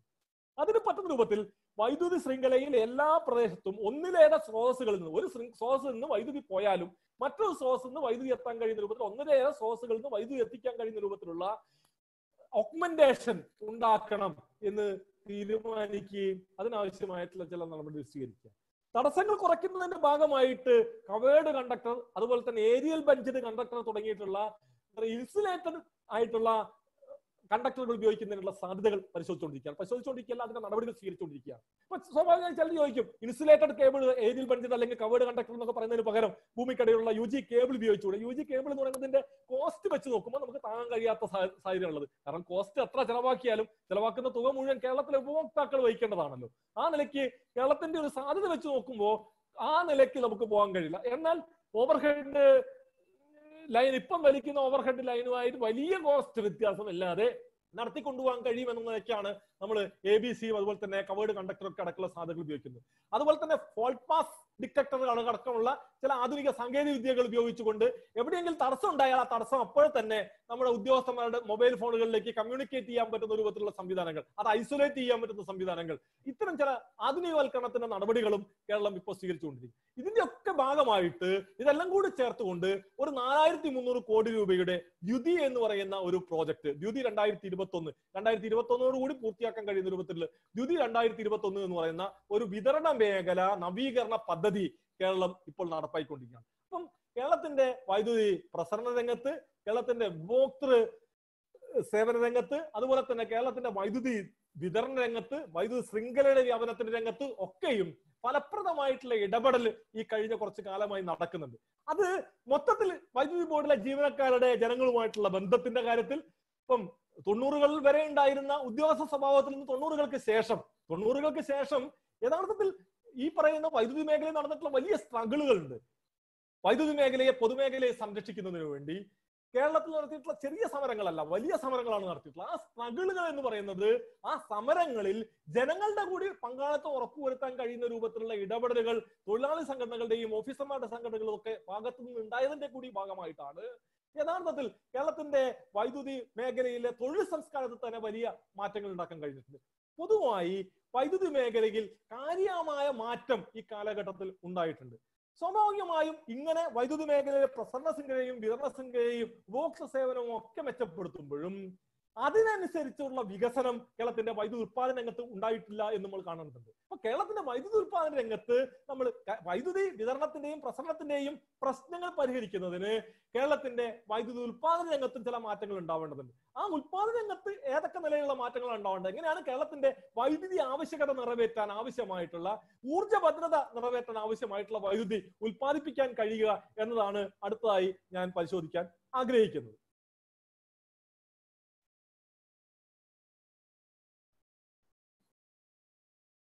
ഇപ്പം കേരളത്തിന്റെ വൈദ്യുതി ആവശ്യകത സംബന്ധിച്ച് പരിശോധിക്കുമ്പോൾ 2 പ്രധാനപ്പെട്ട ഗ്രാഫുകൾ ഞാനിവിടെ നിങ്ങളെ മുമ്പിൽ വെച്ചിട്ടുണ്ട്. അതൊന്ന് നമ്മുടെ ഡെയിലി ലോഡ് കർവാണ്.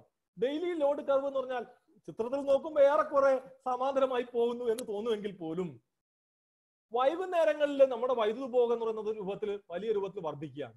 ഏകദേശം 4000 മെഗാവാട്ട് ആണ് നമ്മുടെ പീക്ക് ആവശ്യകതയായി കാണുന്നത്. എന്നാൽ 3000 താഴെ 2500 3000 അടുത്തായിട്ടാണ് നമ്മുടെ പകൽ സമയത്തെ ഉപയോഗം അതിങ്ങനെ മാറി ഏകദേശം 4000 കൂടുകയാണ്. എന്ന് പറഞ്ഞാൽ ഇവിടെ തന്നെ വൈകുന്നേരം നമ്മുടെ ഉച്ച കഴിഞ്ഞിട്ടുള്ള അത്യാവശ്യം വൈദ്യുതി ഉപഭോഗം നടക്കുന്ന സമയത്ത് തന്നെ ഏകദേശം 600-700 മെഗാവാട്ടിന്റെ വ്യത്യാസം. ഇത് ഏത് മാസത്താണ്? ഏപ്രിൽ മാസത്തെ കണക്കാണ്. ഏപ്രിൽ മാസത്ത് പകൽ സമയത്ത് ഉപഭോഗം കൂടും. കാരണം എന്താ? ചൂട് കൂടുതലുള്ളത് കൊണ്ട് ഉപഭോഗം കൂടും. എന്നാൽ മറ്റ് മാസങ്ങളിൽ ഇപ്പൊ ജൂൺ മുതൽ ഏകദേശം ഒരു എന്താ പറയാ ഡിസംബർ വരെയുള്ള, ഫെബ്രുവരി വരെയുള്ള, ജനുവരി വരെയുള്ള മാസങ്ങൾ എടുത്തു കഴിഞ്ഞാൽ, ജൂൺ ടു ഫെബ്രുവരി വരെയുള്ള മാസം എടുത്തു കഴിഞ്ഞാൽ പകൽ സമയത്ത് ഉപയോഗം വീണ്ടും വളരെ കുറവായിരിക്കും. എന്ന് പറഞ്ഞാൽ ഒരു ഈവനിങ് പീക്ക് നമുക്കുണ്ട്, ചെറിയ രൂപത്തിലുള്ള ഒരു മോർണിംഗ് പീക്ക് ഉണ്ട്, തീരെ വൈദ്യുതി ഉപഭോഗം കുറഞ്ഞ ഒരു രാത്രി സമയവും ഉണ്ട്. ഇതെല്ലാം കൂടി ചേർന്ന ഒരു വൈദ്യുതി ഉപഭോഗത്തിന്റെ പാറ്റേൺ ആണ് കേരളത്തിലുള്ളത്. ഒരു 2500-3000 മെഗാവാട്ടാണ് നമുക്ക് ബേസ് ലോഡ് എന്ന രൂപത്തിൽ ഉണ്ടാവുക. എന്നാൽ നമ്മുടെ പീക്ക് ലോഡ് എന്ന് പറയുന്നത് ഏകദേശം 4000 മെഗാവാട്ടാണ് ഇപ്പോൾ. അത് ഇനിയും വർദ്ധിക്കാൻ ഇരിക്കുന്നേ ഉള്ളൂ. അതുപോലെ തന്നെ നമ്മുടെ സിസ്റ്റം ഡിമാൻഡ്, അതായത് വർഷത്തെ മൊത്തം ഡിമാൻഡ് കർവ് എടുത്തു കഴിഞ്ഞാൽ, ഇപ്പം ഇവിടെ ഞാൻ നവംബർ മുതൽ ഏപ്രിൽ വരെയുള്ള ഒരു ലോഡ് കർവ് ഇപ്പുറത്തെ രണ്ടാമത്തെ ചിത്രത്തിൽ നിങ്ങൾക്ക് കാണാം. അത് ഏകദേശം ഒരു എന്താ പറയുക, അത് പീക്ക് കർവ് എടുക്കുകയാണ്. ആ പീക്ക് കർവ് എടുക്കുമ്പോൾ ഏകദേശം ഒരു 3700 ഒക്കെ നിൽക്കുന്ന സാധനം 4200, 4000 ചില്ലാനത്തിലേക്ക് നമ്മുടെ ലോഡ് എത്തുകയാണ്. അപ്പൊ ഈ നിലയ്ക്ക് നമ്മുടെ വൈദ്യുതി ഉപഭോഗം എന്ന് പറയുന്നത് ഒരു ദിവസത്തിൽ തന്നെ പല സമയത്തുള്ള വൈദ്യുതി ഉപഭോഗവും വർഷത്തിൽ തന്നെ പല സമയത്തുള്ള വൈദ്യുതി ഉപഭോഗവും വ്യത്യസ്തമാണ്. അപ്പം ഈ ഇങ്ങനെ വൈദ്യുതി ഉപഭോഗം അത് എല്ലായിടത്തും അങ്ങനെ തന്നെ ആയിരിക്കില്ലേ എന്ന് നമ്മളിപ്പോ കേരളത്തിന് മാത്രമല്ല, കേരളത്തിന് പുറത്തും മറ്റ് സംസ്ഥാനങ്ങളൊക്കെ ഇങ്ങനെ തന്നെ ആയിരിക്കില്ലേ എന്ന് ചോദിച്ചാൽ എല്ലായിടത്തും ഏറെക്കുറെ ഇങ്ങനെയല്ല. കാരണം വ്യവസായവൽക്കരണവും മറ്റ് ഉപഭോഗവും കൂടുമ്പോൾ കേരളത്തിന്റെ ഈ സ്വഭാവത്തിന്റെ പ്രധാനപ്പെട്ട കാരണം കേരളത്തിന്റെ ഉപഭോഗത്തിന്റെ എന്താ പറയാ പ്രശ്നമാണ്. നമ്മൾ പ്രധാനമായും ഗാർഹിക ഉപഭോഗവും അതുപോലെ തന്നെ വാണിജ്യ ഉപഭോഗമാണ് കൂടുന്നത് എന്നതുകൊണ്ടാണ് പീക്ക് ലോഡ് കൂടുന്നത്. നമ്മുടെ കാലാവസ്ഥ എന്ന് പറയുന്നതിന്റെ പ്രത്യേകത കൊണ്ടാണ് നമ്മുടെ സിസ്റ്റം ഡിമാൻഡ് കർവിൽ ഇത്തരത്തിലുള്ള വ്യത്യാസം. അപ്പൊ കാലാവസ്ഥ ഉണ്ടാക്കുന്ന പ്രശ്നങ്ങളും അതുപോലെ തന്നെ ഓരോ ദിവസത്തെയും നമ്മുടെ ഏതാവശ്യത്തിനാണ് ഉപഭോഗം എന്നതിനനുസരിച്ച് ഉണ്ടാക്കുന്ന വ്യത്യാസങ്ങളും ഒക്കെ കൂടി ചേർന്ന് നമുക്ക് ലോഡ് കർവിലും അതുപോലെ തന്നെ സിസ്റ്റം ലോഡ് കർവിലും ഒക്കെ ഉണ്ടായിട്ടുള്ള ഈ വ്യത്യാസങ്ങളെ കൂടി കണ്ടുകൊണ്ട് വേണം കേരളത്തിന്റെ വൈദ്യുതി ആവശ്യകത എങ്ങനെയാണ് നിറവേറ്റാൻ കഴിയുക എന്നത് നോക്കാൻ. കേരളത്തിന്റെ വൈദ്യുതി സ്വയം പര്യാപ്തത കൈവരിക്കാൻ കഴിയുമോ? പലരും ചോദിക്കാറുള്ള ചോദ്യമാണ്. നമുക്ക് ആവശ്യമുള്ള വൈദ്യുതി മുഴുവൻ കേരളത്തിൽ ഉണ്ടാക്കിയാൽ പോരെ, ഉണ്ടാക്കാൻ കഴിയുമോ? ഇപ്പൊ നമ്മൾ 30% ഉണ്ടാക്കുന്നു, 70% വൈദ്യുതി കൂടി കേരളത്തിൽ ഉണ്ടാക്കാൻ കഴിയുമോ? അങ്ങനെ കേരളത്തിന് ആവശ്യമായ മുഴുവൻ വൈദ്യുതി ഉണ്ടാക്കിക്കൊണ്ട് സ്വയം പര്യാപ്തത എന്നതെ കുറിച്ച് ചർച്ച ചെയ്തു പോകാൻ കഴിയില്ല. എന്നാൽ കേരളത്തിന്റെ ഊർജ ആവശ്യങ്ങൾ നിറവേറ്റാൻ വാങ്ങിയെത്തിക്കുന്നതും കേരളത്തിൽ ഉത്പാദിപ്പിക്കുന്നതും കൂടി ചേർത്തുകൊണ്ട് കഴിയണം എന്നുള്ളതാണ് നമ്മൾ ഊർജ ഭദ്രത കൊണ്ട് ഉദ്ദേശിക്കുന്നത്. നമുക്ക് വാങ്ങിയെത്തിക്കുന്ന ഊർജവും അതുപോലെ തന്നെ കേരളത്തിന്റെ ഉള്ളിൽ ഉത്പാദിപ്പിക്കുന്ന ഊർജവും കൂടി ചേർത്തുകൊണ്ട് നമ്മുടെ കൺട്രോളിലുള്ള വൈദ്യുതി കൊണ്ട് നമ്മുടെ ഊർജ ഭദ്രത നിറവേറ്റാൻ കഴിയുമോ എന്നതാണ് പ്രശ്നം. നമ്മുടെ എന്താ പറയാ എനർജി സെക്യൂരിറ്റി, ഇലക്ട്രിസിറ്റി സെക്യൂരിറ്റി നിലനിർത്താൻ കഴിയുമോ എന്നുള്ളതാണ് ക്വസ്റ്റ്യൻ. അപ്പോൾ ഉൽപാദനം അതുപോലെ തന്നെ വാങ്ങൽ ഓരോ സമയത്തെയും ആവശ്യകതയ്ക്കനുസരിച്ച് ഇത് രണ്ടിനെയും കൂടി ക്രമീകരിച്ച് എങ്ങനെയാണ് ലഭ്യത ഉറപ്പുവരുത്തുക, ഇതാണ് യഥാർത്ഥത്തിൽ നമ്മുടെ മുമ്പിൽ നിലനിൽക്കുന്ന ചലഞ്ച്. ഈ ചലഞ്ച് അഡ്രസ് ചെയ്യുന്ന രൂപത്തിലാണ് കേരളത്തിന്റെ വൈദ്യുതി പദ്ധതികളെ കുറിച്ചുള്ള ചർച്ചയും നടക്കേണ്ടത് എന്നതാണ് എനിക്ക് നിങ്ങളുടെ മുമ്പിൽ സമർപ്പിക്കാനുള്ള ഏറ്റവും പ്രധാനപ്പെട്ട ആവശ്യം. ഇങ്ങനെ വാങ്ങി എത്തിക്കുന്നതിന്റെ ഭാഗമായി ഗുണമേന്മ ഉറപ്പുവരുത്തിക്കൊണ്ട് ആളുകൾക്ക് വൈദ്യുതി ലഭ്യത ഉറപ്പുവരുത്തുക എന്നതാണ് ചെയ്യേണ്ടത്. അപ്പോൾ വാങ്ങലിന് വിവിധ തരത്തിലുള്ള വാങ്ങലുകളുണ്ട്. ഇപ്പൊ കേന്ദ്ര നിലയങ്ങളിൽ നിന്ന് നമുക്ക് വൈദ്യുതി ഷെയർ ഉണ്ട്. അതുപോലെ തന്നെ ദീർഘകാല കരാറുകൾ, 25 വർഷത്തേക്കുള്ള ദീർഘകാല കരാറുകളുണ്ട്, ഹ്രസ്വകാല കരാറുകളുണ്ട്, പ്രതിദിന കമ്പോളമുണ്ട്, ഡേ ഹെഡ് മാർക്കറ്റ്, നാളത്തേക്ക് ഇന്ന് ചോദിച്ച് നാളത്തേക്ക് വൈദ്യുതി വാങ്ങുക. അതുപോലെ തന്നെ ഓക്സിലറി ഉൽപ്പന്നങ്ങളുണ്ട്. അതായത് വൈദ്യുതി ആവശ്യകത പെട്ടെന്ന് വരുന്ന ഏറ്റക്കുറച്ചിലുകൾ മാനേജ് ചെയ്യുന്നതിന് വേണ്ടിയിട്ടുള്ള വൈദ്യുതി ഉൽപാദന ശേഷി ഇങ്ങനെ നിലനിർത്തുക. അങ്ങനെ നിലനിർത്തിക്കൊണ്ടുപോകുന്ന വൈദ്യുതി ഉൽപാദന ശേഷി ആർക്കെങ്കിലും പെട്ടെന്ന് ആവശ്യം വരുമ്പോൾ ആ ശേഷി കൊടുക്കാൻ കഴിയുക, ക്വിക്ക് റെസ്പോൺസിന് കഴിയുക, റിയാക്റ്റീവ് പവർ കൊടുക്കാൻ കഴിയുക തുടങ്ങിയിട്ടുള്ള ഓക്സിലറി ഉൽപ്പന്നങ്ങളുടെ മാർക്കറ്റും രാജ്യത്ത് വളർന്നു വന്നുകൊണ്ടിരിക്കുകയാണ്. അപ്പൊ ഇതിനൊക്കെ ഈ നിലയ്ക്കുള്ള നമ്മുടെ വാങ്ങലിനൊക്കെ പൂരകമായി എങ്ങനെയാണ്, ഇതിനൊക്കെ സാധ്യതകൾക്ക് പൂരകമായി എങ്ങനെയാണ് കേരളത്തിന്റെ ഉൽപാദന ഇടപെടൽ നടത്താൻ കഴിയുക എന്നതാണ് ചോദ്യം. അല്ലാതെ കേരളത്തിന് വൈദ്യുതി ഇത്ര യൂണിറ്റ് വൈദ്യുതി ഉണ്ടാക്കുക അല്ലെങ്കിൽ ഇത്ര മെഗാവാട്ട് വൈദ്യുതി ഉണ്ടാക്കുക എന്ന ചോദ്യമല്ല യഥാർത്ഥത്തിൽ പ്രശ്നം.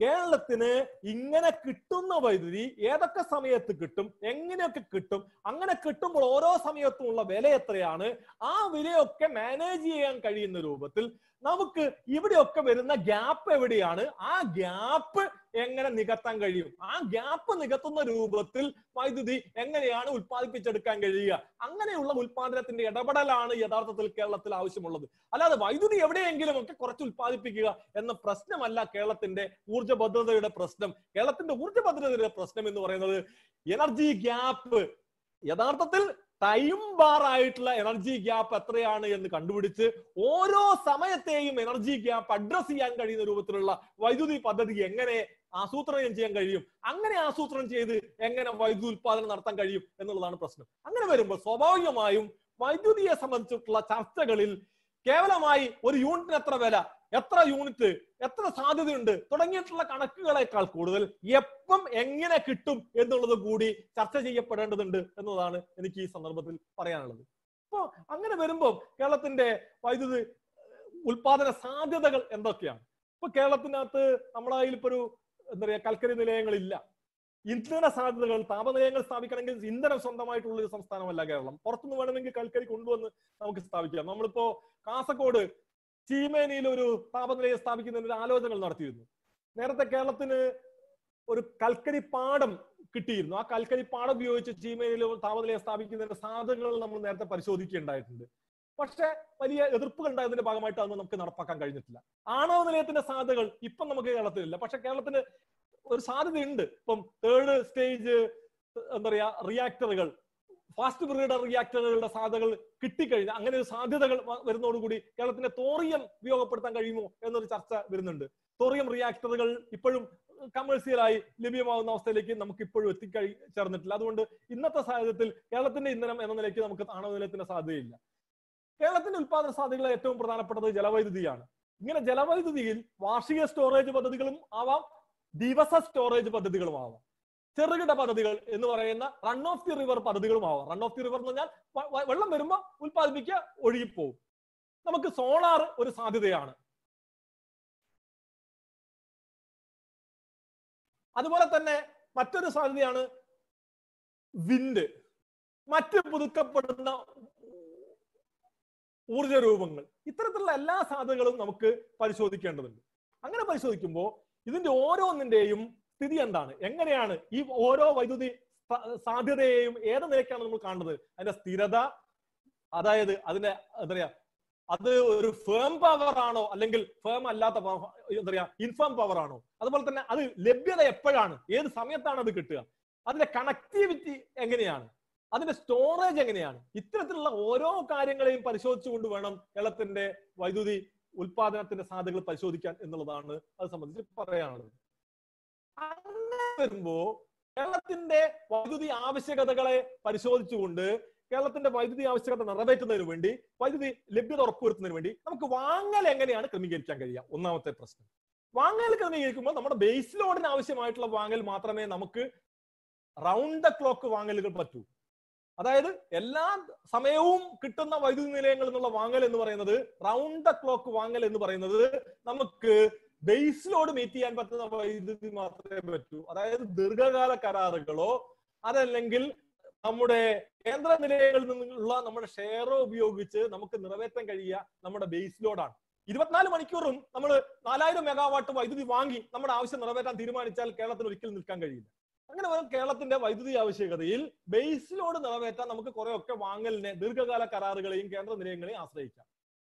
ഇപ്പൊ നമ്മൾ നമ്മുടെ പീക്ക് ലോഡ് ആവശ്യകതകളിൽ നമ്മുടെ കയ്യിലുള്ള ജലനിലയങ്ങളും അതുപോലെ തന്നെ നമ്മുടെ എന്താ പറയാ ഹ്രസ്വകാല മാർക്കറ്റിനെയും, ഹ്രസ്വകാലല്ല ഡേ ഹെഡ് മാർക്കറ്റിനെയാണ് ഉപയോഗിക്കുന്നത്. പക്ഷെ ഡേ ഹെഡ് മാർക്കറ്റിലും പ്രശ്നമുണ്ട്. ഒരു ദിവസം മുഴുവൻ വാങ്ങുകയാണെങ്കിൽ കിട്ടുന്ന വൈദ്യുതി നിരക്കിലല്ല നമുക്ക് ഡേ ഹെഡ് മാർക്കറ്റിൽ പീക്ക് ലോഡ് സമയത്ത് മാത്രം വൈദ്യുതി വാങ്ങാൻ കിട്ടുക. പീക്ക് ലോഡ് സമയത്ത് മാത്രം വൈദ്യുതി മതിയെങ്കിൽ ബാക്കിയുള്ള സമയത്ത് തെർമൽ സ്റ്റേഷനിലെ വൈദ്യുതി അവർക്ക് വിൽക്കാൻ കഴിയാണ്ട് വരും. അങ്ങനെ വിൽക്കാൻ കഴിയാണ്ട് വരുമ്പോൾ ആ വൈദ്യുതിയുടെ നഷ്ടവും കൂടി ഈടാക്കുന്ന രൂപത്തിലുള്ള വൈദ്യുതി നിരക്കാണ് പീക്ക് ലോഡ് സമയത്ത് അവർ കോട്ട് ചെയ്യുക, ടെൻഡറിൽ കോട്ട് ചെയ്യുക. സ്വാഭാവികമായി നമുക്ക് ആ നിലയ്ക്ക് വലിയ വില കൊടുത്താൽ മാത്രമേ പീക്ക് ലോഡ് സമയത്ത് മാത്രമായി വൈദ്യുതി വാങ്ങാൻ കഴിയൂ. യഥാർത്ഥത്തിൽ ഈ പറയുന്ന പ്രശ്നത്തെ പരിഹരിക്കുന്നതിന് വേണ്ടി നമുക്ക് ചെയ്യാൻ കഴിയുക നമ്മുടെ ജലനിലയ ശേഷി ഉപയോഗിക്കുക എന്നുള്ളതാണ്. അതായത് നമ്മുടെ വൈകുന്നേരങ്ങളിലെ പീക്ക് സമയത്തെ ആവശ്യകത മാനേജ് ചെയ്യാൻ, ഈ വർദ്ധിച്ച ആവശ്യകത മാനേജ് ചെയ്യാനാണ് നമ്മുടെ ജലനിലയങ്ങൾ പ്രധാനമായും നമ്മൾ ഉപയോഗിച്ചുകൊണ്ടിരിക്കുന്നത്. അങ്ങനെ ജലനിലയങ്ങൾ ഉപയോഗിക്കുന്നതിന് പകരമായി ജലനിലയങ്ങൾ, ഇപ്പം നമ്മൾ പുതുതായി ജലനിലയങ്ങളെ കുറിച്ച് ചർച്ച ചെയ്യുന്നത്, പുതിയ ജലനിലയങ്ങൾ വേണം, ഇപ്പം അതിരപ്പള്ളി വേണം, അതല്ലെങ്കിൽ പൂയംകുട്ടി വേണം, അതല്ലെങ്കിൽ പാത്രക്കടവ് പദ്ധതി വേണം തുടങ്ങിയ പദ്ധതികളെ കുറിച്ച് ആലോചിക്കുമ്പോഴും ഈ പദ്ധതികളിൽ റൺ ഓഫ് ദി റിവർ പ്രോജക്റ്റുകൾ വേണം എന്നത് ആ നിലയ്ക്ക് നമുക്ക് ആലോചിച്ചു പോയിട്ട് കാര്യമില്ല. ഇപ്പൊ റൺ ഓഫ് ദി റിവർ, ഇപ്പൊ ചെറുകിട ജലവൈദ്യുത പദ്ധതി കേരളത്തിന്റെ സാധ്യതകൾ എങ്ങനെയാണ്? നമുക്ക് കേരളത്തിൽ ആയിരക്കണക്കിന് ചെറുകിട ജലവൈദ്യുത പദ്ധതിയുടെ സാധ്യതയുണ്ട്. 10,000 മെഗാവാട്ടോളം പൊട്ടൻഷ്യൽ കണ്ടെത്തിയിട്ടുണ്ട് എന്നൊക്കെ പലരും പറയാറുണ്ട്. പക്ഷെ പ്രശ്നം എന്താ?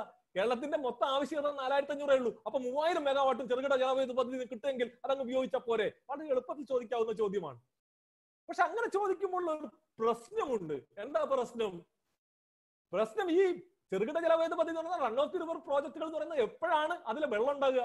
ഇപ്പം നമ്മുടെ ഇവിടെയുള്ള ഇപ്പം പാലക്കാടുള്ള മീൻവല്ലം പദ്ധതി എടുക്കുക, 3.5 മെഗാവാട്ടിന്റെ പദ്ധതിയാണ്. അവിടെ എപ്പോഴാണ് വെള്ളമുള്ളത്? ജൂൺ മാസത്തിൽ മഴ പെയ്തു തുടങ്ങിയ വെള്ളം ഉണ്ടാവും.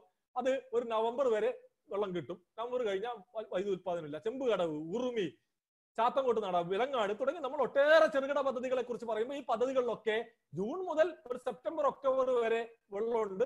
പിന്നെ നവംബർ ഡിസംബർ വരെ കുറച്ച് ചെറിയ നിലൊഴുക്ക് ഉണ്ടാവും. ഈ സമയത്ത് നമ്മുടെ വാർഷിക ലോഡ് കർവ് നോക്കിയാൽ നമുക്ക് വൈദ്യുതി ആവശ്യകത ഏറ്റവും കുറഞ്ഞ സമയമാണ്. ബേസ് ലോഡ് മാത്രം മതിയാവുന്ന സമയമാണ്. പുറത്തുനിന്ന് നമുക്ക് ദീർഘകാല കരാറിൽ വാങ്ങേണ്ടി, കാരണം 4,000 മെഗാവാട്ടിന് നമുക്ക് വാങ്ങിയല്ലേ പറ്റൂ. അല്ലാതെ അത് പൂർണ്ണമായും കേരളത്തിനുള്ളിൽ തന്നെ ഉത്പാദിപ്പിക്കാൻ നമ്മുടെ കയ്യിൽ പീക്ക് ലോഡ് മാനേജ് ചെയ്യാൻ പറ്റുന്ന രൂപത്തിലുള്ള നിലയങ്ങളില്ല, ഇനി ഉണ്ടാക്കാൻ കഴിയുകയുമില്ല. കാരണം രാത്രി സമയങ്ങളിൽ നമുക്ക് കിട്ടുന്ന മറ്റൊരു നിലയ സാധ്യതയുമില്ല പുറത്തുനിന്ന് വാങ്ങല്ലാതെ. അങ്ങനെ വരുമ്പോ കേരളത്തിന് പുറത്തു നിന്ന് 8,500-3,000 മെഗാവാട്ട് വാങ്ങിയേ പറ്റൂ. അങ്ങനെ വാങ്ങി കിട്ടുന്ന സമയത്ത് തന്നെ നമുക്ക് ഇവിടെ ഈ പറയുന്ന ചെറുകിട നിലയങ്ങളിൽ നിന്ന് ഉത്പാദനം കൂടി കിട്ടിയാൽ പുറത്തുനിന്ന് വാങ്ങുന്ന വൈദ്യുതി സറണ്ടർ ചെയ്യുകയല്ലാതെ നമ്മുടെ പീക്ക് സമയത്തേക്കോ അല്ലെങ്കിൽ വൈദ്യുതി ആവശ്യകത കൂടി നിൽക്കുന്ന കാലത്തേക്കോ ഉപയോഗപ്പെടുത്താൻ കഴിയില്ല എന്ന പ്രശ്നമുണ്ട്. അപ്പൊ ചെറുകിട ജലവൈദ്യുത പദ്ധതികൾ നമുക്ക് ഉണ്ടാക്കാം. പക്ഷെ അങ്ങനെ ഉണ്ടാക്കുമ്പോഴും അത് കിട്ടുന്നത് നമുക്ക് വൈദ്യുതി ലഭ്യത കൂടി നിൽക്കുന്ന സമയത്താണ് എന്ന പ്രശ്നമുണ്ട്. സോളാറിന്റെ പ്രശ്നവും ഏകദേശം ഇത് തന്നെയാണ്. പകൽ സമയത്താണ് സോളാർ കിട്ടുക. രാവിലെ 8 മണി 9 മണിക്ക് സോളാർ കിട്ടി തുടങ്ങും, വൈകുന്നേരം ആകുമ്പോഴേക്ക് തീരും. പക്ഷെ നമ്മുടെ ആ പകല് കിട്ടുന്ന സമയത്ത് നമുക്ക് നമ്മുടെ ബേസ് ലോഡ് മീറ്റ് ചെയ്യാൻ നമ്മൾ പുറത്തുനിന്ന് വാങ്ങുന്ന വൈദ്യുതി നമ്മുടെ കയ്യിലുള്ള സമയത്താണ് നമുക്ക് കിട്ടുന്നത്. അതിൽ കൂടുതൽ വൈദ്യുതി ഇത് നമുക്ക് എവിടെയെങ്കിലും സ്റ്റോർ ചെയ്യാനുള്ള സംവിധാനം ഉണ്ടാക്കുകയോ അല്ലെങ്കിൽ പുറത്തുനിന്ന് കുറഞ്ഞ വിലയ്ക്ക് കിട്ടിക്കൊണ്ടിരിക്കുന്ന വൈദ്യുതി സറണ്ടർ ചെയ്യുകയോ ചെയ്തിട്ടാണ് നമ്മൾ സോളാർ സ്വീകരിക്കുന്നത്. ഇപ്പം Cochin refinery Cochin port trust പൂർണ്ണമായും സോളാറിൽ വർക്ക് ചെയ്യുന്നു എന്ന് പറയും. പൂർണ്ണമായും സോളാറിൽ വർക്ക് ചെയ്യുന്നു എന്ന് പറയുമ്പോൾ യഥാർത്ഥത്തിൽ സംഭവിക്കുന്നത് എന്താ? അവർ സോളാർ ഉത്പാദിപ്പിച്ച് വൈദ്യുതി ബോർഡിന് തരുന്നു. എന്നിട്ട് വൈകുന്നേരം വൈദ്യുതി ബോർഡ് പുറത്തുനിന്ന് വലിയ വിലയ്ക്ക് വാങ്ങിക്കൊണ്ടിരിക്കുന്ന വൈദ്യുതി തിരിച്ചു വാങ്ങുന്നു.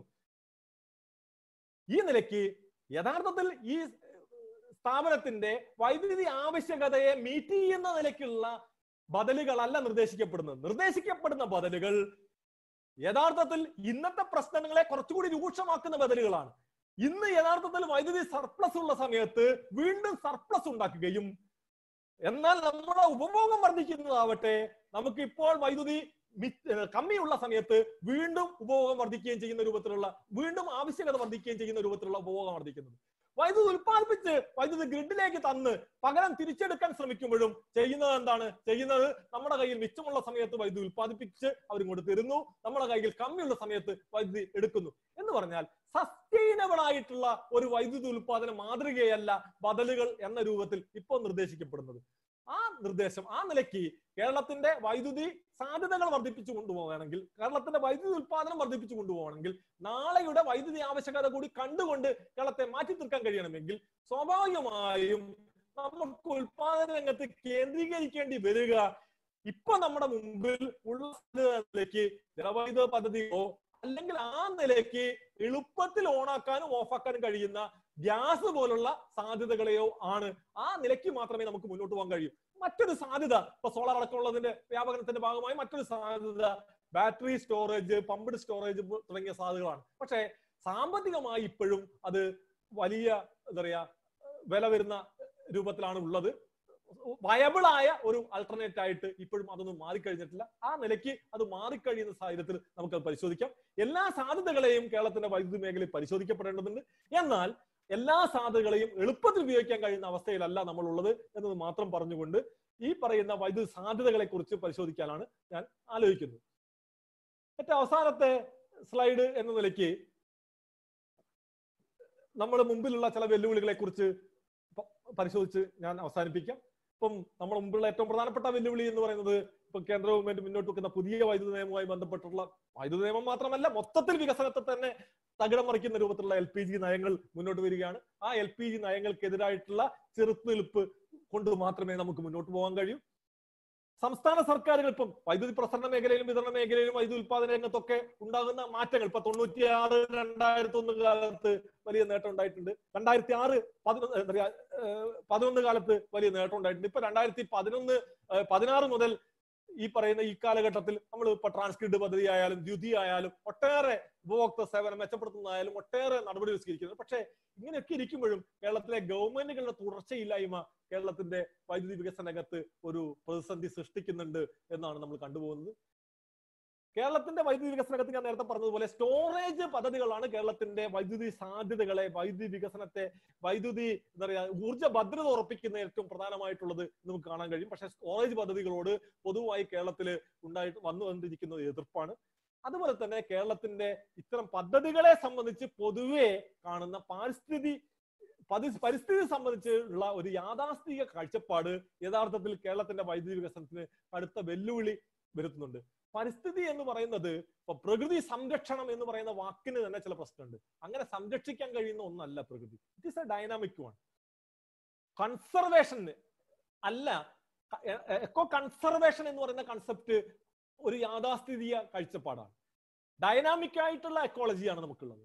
ആ ഡൈനാമിക് ആയിട്ടുള്ള എക്കോളജിയിൽ ഡൈനാമിക്കായി നമുക്ക് ദോഷകരമാവാത്ത രൂപത്തിൽ, സമൂഹത്തിന് ദോഷകരമാവാത്ത രൂപത്തിൽ, ജീവജാലങ്ങൾക്ക് ദോഷകരമാവാത്ത രൂപത്തിൽ ഡൈനാമിക്കായി ഉപയോഗപ്പെടുത്തുക എന്നതാണ് യഥാർത്ഥത്തിൽ വേണ്ടത്. അതിന് എക്കോ മാനേജ്മെന്റ് ആണ് വേണ്ടത്, അല്ലാതെ എക്കോ കൺസർവേഷൻ അല്ല. അപ്പം പരിസ്ഥിതി സംബന്ധിച്ച് എക്കോ മാനേജ്മെന്റിന്റെ ഒരു കൺസെപ്റ്റ് അല്ല, അതിനു പകരം എക്കോ കൺസർവേഷന്റെ ഒരു കൺസർവേറ്റീവ് കാഴ്ചപ്പാടാണ് കേരളത്തിലുള്ളത് എന്നതും വലിയ ഒരു വെല്ലുവിളിയാണ് നമുക്ക് മുന്നിൽ ഉണ്ടാക്കിക്കൊണ്ടിരിക്കുന്നത്. ഈ വെല്ലുവിളികളൊക്കെ നേരിട്ടുകൊണ്ട് നമുക്ക് മുന്നോട്ട് പോകേണ്ടതുണ്ട്. ഇപ്പം കേരളത്തിന്റെ വൈദ്യുതി വികസനവുമായി ചേർന്നുകൊണ്ട് ഇപ്പം ഞാൻ നേരത്തെ പറഞ്ഞ ട്രാൻസ്ഗ്രിഡ് പദ്ധതി, അതുപോലെ തന്നെ ദ്യുതി പദ്ധതി, വൈദ്യുതി സേഫ്റ്റി ഉറപ്പുവരുത്തുന്നതിനുള്ള സേഫ് പദ്ധതി, അതുപോലെ തന്നെ ഊർജ്ജ കാര്യക്ഷമത വർദ്ധിപ്പിക്കുന്നതിന് വേണ്ടിയിട്ടുള്ള ഫിലമെന്റ് ഫ്രീ കേരളം എന്ന് പറയുന്ന പദ്ധതി, ഇതൊക്കെ കൂടി ചേർത്തുകൊണ്ട് ഊർജ്ജ കേരള മിഷൻ എന്ന് പറയുന്ന ഒരു ഫ്ലാഗ്ഷിപ്പ് പ്രോജക്ട് കേരള ഗവൺമെന്റ് ഇപ്പം നടപ്പാക്കിക്കൊണ്ടിരിക്കുകയാണ്. ഇതോടൊപ്പം തന്നെ കേരളത്തിന്റെ വൈദ്യുതി ശൃംഖല ഉപയോഗിച്ചുകൊണ്ട് കേരളത്തിലെ 20 ലക്ഷം BPL കുടുംബങ്ങൾക്ക് സൗജന്യമായി ഇന്റർനെറ്റ് കിട്ടുന്ന, കേരളത്തിലെ മുഴുവൻ സർക്കാർ ഓഫീസുകളെയും KSEB ഓഫീസുകളെയും ബന്ധിപ്പിക്കുന്ന രൂപത്തിലുള്ള ഒരു ഇന്റർനെറ്റ് ശൃംഖല സ്ഥാപിക്കുന്നതിന് വേണ്ടിയിട്ടുള്ള, ഫൈബർ ഒപ്റ്റിക് ശൃംഖല സ്ഥാപിക്കുന്നതിന് വേണ്ടിയിട്ടുള്ള ഒരു യഥാർത്ഥത്തിൽ കേരളത്തിൽ ഡിജിറ്റൽ വിപ്ലവം തന്നെ സൃഷ്ടിക്കാൻ ഉതകുന്ന K-ഫോൺ പദ്ധതി വൈദ്യുതി ബോർഡിന്റെയും IT ഡിപ്പാർട്ട്മെന്റിന്റെയും കൂടി ചേർന്നുള്ള ഒരു പ്രവർത്തനം എന്ന നിലയ്ക്ക് ഒരു ഫ്ലാഗ്ഷിപ്പ് പ്രോജക്റ്റായി മുന്നോട്ട് പോകുന്നുണ്ട്. ഇതോടൊപ്പം തന്നെ കേരളത്തിന്റെ വൈദ്യുതി ഉപഭോഗ രംഗത്ത് വലിയ മാറ്റങ്ങൾക്ക് ഇടയാക്കാൻ സാധ്യതയുള്ള വെഹിക്കിളിന്റെ വ്യാപനത്തിന് വേണ്ടിയിട്ടുള്ള ചില ശ്രമങ്ങൾ നടക്കുന്നുണ്ട്. വെഹിക്കിൾ വ്യാപനത്തിനകത്ത് കേരളത്തിന്റെ മാതൃക, കേരളത്തിൽ എങ്ങനെയായിരിക്കണം വെഹിക്കിൾ എന്നത് സംബന്ധിച്ച് ചില മാതൃകകൾ ആലോചിക്കുന്നുണ്ട്. ഇപ്പം സ്വാപ്പ് ചെയ്യാൻ പറ്റുന്ന ബാറ്ററി ഉപയോഗിച്ചുകൊണ്ടുള്ള വെഹിക്കിളിനെ കുറിച്ചാണ് കേരളം ആലോചിക്കുന്നത്. സാധാരണഗതിയിലുള്ള വെഹിക്കിളിൽ അവിടെ ഫിക്സ്ഡ് ആയിട്ടുള്ള ബാറ്ററി ആകുമ്പോൾ എനർജി ചാർജ് ചെയ്യുക രാത്രി വീട്ടിൽ കൊണ്ടുപോയിട്ടോ അല്ലെങ്കിൽ ആ നിലയ്ക്കും ആയിരിക്കും. പകൽ സമയത്ത് വൈദ്യുതി ചാർജ് ചെയ്ത് എവിടെയെങ്കിലും ചാർജിങ് സ്റ്റേഷനിൽ കയറി ചാർജ് ചെയ്യുക എന്ന് പറഞ്ഞാൽ പോലും വണ്ടി കുറഞ്ഞ സമയം മാത്രമേ ചാർജ് ചെയ്യാൻ പറ്റൂ. തുടർച്ചയായി ആളുകൾക്ക് ചാർജ് ചെയ്യാൻ, ഒരുപാട് എണ്ണം ചാർജ് ചെയ്യാൻ ഒക്കെ പ്രയാസങ്ങൾ ഉണ്ടാക്കും. എന്നാൽ ബാറ്ററികൾ ഒരുമിച്ച് എടുത്ത് വൈദ്യുതി ലഭ്യത കൂടിയ സമയത്ത്, ഇപ്പം സോളാർ അടക്കം വ്യാപകമായി ഉപയോഗിക്കപ്പെടുന്ന സാഹചര്യത്തിൽ അത്തരത്തിലുള്ള സാധ്യത കൂടിയ സമയത്ത് ബാറ്ററി ഒരുമിച്ച് ചാർജ് ചെയ്യുകയും ആ ചാർജ് ചെയ്ത ബാറ്ററികൾ ഓരോ വാഹനത്തിലേക്കും സ്വാപ്പ് ചെയ്യാൻ പറ്റുന്ന രൂപത്തിൽ അവരുടെ കയ്യിലുള്ള ബാറ്ററി ഊരി വെച്ച് പകരം ബാറ്ററി കൊടുക്കാൻ കഴിയുന്ന രൂപത്തിലുള്ള ഒരു ഇ വെഹിക്കിൾ പോളിസി, ആ രീതിയിലുള്ള ഇ വെഹിക്കിൾ പ്രോത്സാഹിപ്പിക്കാൻ കഴിയുന്ന ഒരു പോളിസിയെ കുറിച്ചാണ് കേരളം ആലോചിക്കുന്നത്. ആ നിലയ്ക്കുള്ള ചില നയങ്ങൾ കൂടി നടപ്പാക്കാൻ കഴിയുന്ന രൂപത്തിലുള്ള ഒരു ഇ വെഹിക്കിൾ മുന്നേറ്റവും കേരളം ലക്ഷ്യം വെക്കുകയാണ്. ഈ നിലയ്ക്കുള്ള പ്രോജക്റ്റുകൾ എല്ലാം കൂടി ചേർത്തുകൊണ്ട് കേരളത്തിന് മുന്നോട്ട് പോകാൻ കഴിയുമെന്നാണ് നമ്മൾ പ്രതീക്ഷിക്കുന്നത്. ഇത്രയും പറഞ്ഞുകൊണ്ട് ഞാൻ എന്റെ അവതരണം ഇവിടെ അവസാനിപ്പിക്കുകയാണ്.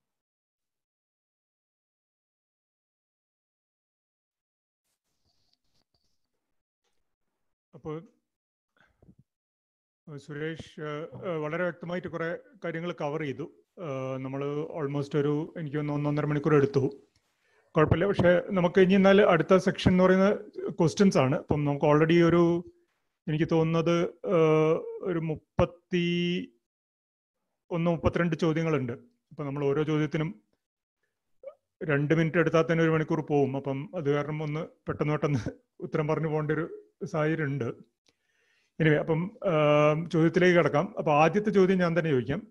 അതായത് നമ്മളെ ഇപ്പം ഇന്നത്തെ ഇതിൽ ഒരുപാട് കാര്യങ്ങൾ സംസാരിച്ചു. നമ്മൾ സംസാരിക്കാത്ത ഒരു സാധനം, നമ്മൾ ഇംഗ്ലീഷിൽ പറഞ്ഞാൽ എലിഫന്റ് ഇൻ ദ റൂം എന്ന് പറയുന്ന സാധനം ബില്ലിംഗ് ഇഷ്യൂ ആണ്.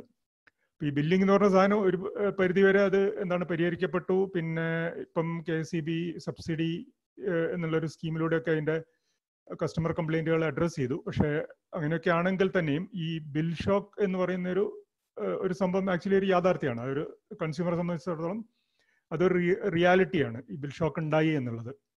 അപ്പൊ അതിന് ഈ ഒരു എക്സ്പീരിയൻസ് നിന്ന് KSEB എന്തൊക്കെയാണ് നടപടികൾ സ്വീകരിക്കുന്നത്? 1.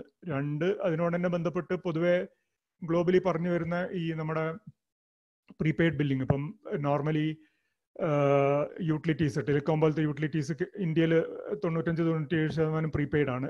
പിന്നെ നമുക്ക് സ്മാർട്ട് മീറ്ററിങ്, ബില്ല് നോർമൽ ലെവലിൽ നിന്നും കൂടുതൽ പോയി കഴിഞ്ഞാൽ അലേർട്ട്സ് കിട്ടുന്ന രീതിയിലുള്ള സംവിധാനങ്ങൾ, മൊബൈൽ ആപ്പ്, അങ്ങനത്തെ കുറെ എന്ന് പറഞ്ഞാൽ ഈ ഇതിന്റെ ഡെവലപ്മെന്റിൽ ഒരുപാട് സംഭവങ്ങളുണ്ട്. ഇപ്പം ടെലികോമിന്റെ ഒക്കെ ഒരു മാതൃക സ്വീകരിക്കുകയാണെന്നുണ്ടെങ്കിൽ ഇപ്പം KSEB ഇതിനകത്ത് എന്താണ് നിലപാട് സ്വീകരിക്കുന്നത്? എന്തൊക്കെ മാറ്റങ്ങളാണ് പ്രതീക്ഷിക്കാവുന്നത്? അതിപ്പോ കേരളത്തിലെ ഇപ്പം ഈ കോവിഡ് കാലത്ത് ഒരു 3-4 മാസം അടച്ചിടുന്ന ഒരു പ്രശ്നം ഉണ്ടായതാണ് ഇപ്പം ഒരു ബിൽ സ്റ്റോക്ക് ഉണ്ടാകുന്നതിന് കാരണം ഉണ്ടായത്. അപ്പൊ ആളുകൾ സാധാരണഗതിയിൽ ഇപ്പൊ കേരളത്തിന്റെ വൈദ്യുതി ഉപഭോഗം എന്ന് പറയുന്ന സാധനം, ശരാശരി ഉപഭോഗം എന്ന് പറയുന്നത് വീടുകളിലെ ഉപഭോഗം വലിയ ഉപഭോഗമല്ല. ഇപ്പൊ ഒരു 100 യൂണിറ്റ് താഴെയാണ് പ്രതിമാസം കേരളത്തിലെ ശരാശരി ഒരു വീട് ഉപയോഗിക്കുന്നത്. ഈ കോവിഡ് കാലത്ത് പോലും അതിനകത്ത് വലിയ വർധനവ് ഉണ്ടായിരുന്നു. 30% വർധനവേ ഉണ്ടായിട്ടുള്ളൂ. എന്നാൽ ചിലർക്ക് വലിയ രൂപത്തിലുള്ള വർധനവുണ്ടായി, വേറെ ചിലർക്ക് ആ രൂപത്തിലുള്ള വർധനവ് ഉണ്ടാവുകയും ചെയ്തിട്ടില്ല. ഇപ്പൊ നമ്മളിപ്പം കേരളത്തിലെ വൈദ്യുതി ഉപഭോഗത്തിനുണ്ടായ വർധനവ് എന്ന് സാധനം പരിശോധിക്കുമ്പോൾ ഇപ്പം 500 യൂണിറ്റ് കൂടുതൽ ഒരു മാസം ഉപഭോഗം ഉണ്ടായിട്ടുള്ള ആളുകളുടെ എണ്ണം എടുത്ത് പരിശോധിച്ചാൽ ഒരു 60,000-70,000 കൺസ്യൂമേഴ്സിന് മാത്രമേ കേരളത്തിൽ, 1,25,00,000 ഉപഭോക്താക്കൾ കേരളത്തിലുണ്ട്. 98 ലക്ഷം ഗാർഹിക ഉപഭോക്താക്കളുണ്ട്. ഈ 98 ലക്ഷം ഗാർഹിക ഉപഭോക്താക്കളിൽ പ്രതിമാസ വൈദ്യുതി ഉപഭോഗം 500 യൂണിറ്റ് കൂടുതൽ വന്നിട്ടുള്ളത് ഏകദേശം ഒരു 60,000 പേരാണ്. ഇപ്പം ഫേസ്ബുക്കിലും വാട്സപ്പിലും ഒക്കെ ആയിട്ട് സോഷ്യൽ മീഡിയയിലൊക്കെ ഇങ്ങനെ വന്നിട്ടുള്ള സാധനങ്ങളൊക്കെ എടുത്ത് പരിശോധിച്ചാൽ കാണാൻ കഴിയും. ഈ പറയുന്ന ഒരു എന്താ പറയുക ഹൈ എൻഡ് കൺസ്യൂമേഴ്സ് തന്നെയാണ് ഒപ്പീനിയൻ മേക്കേഴ്സ് എന്ന രൂപത്തിൽ ഇതിനകത്ത് ഇടപെടുകയും ചെയ്തിട്ടുള്ളത്.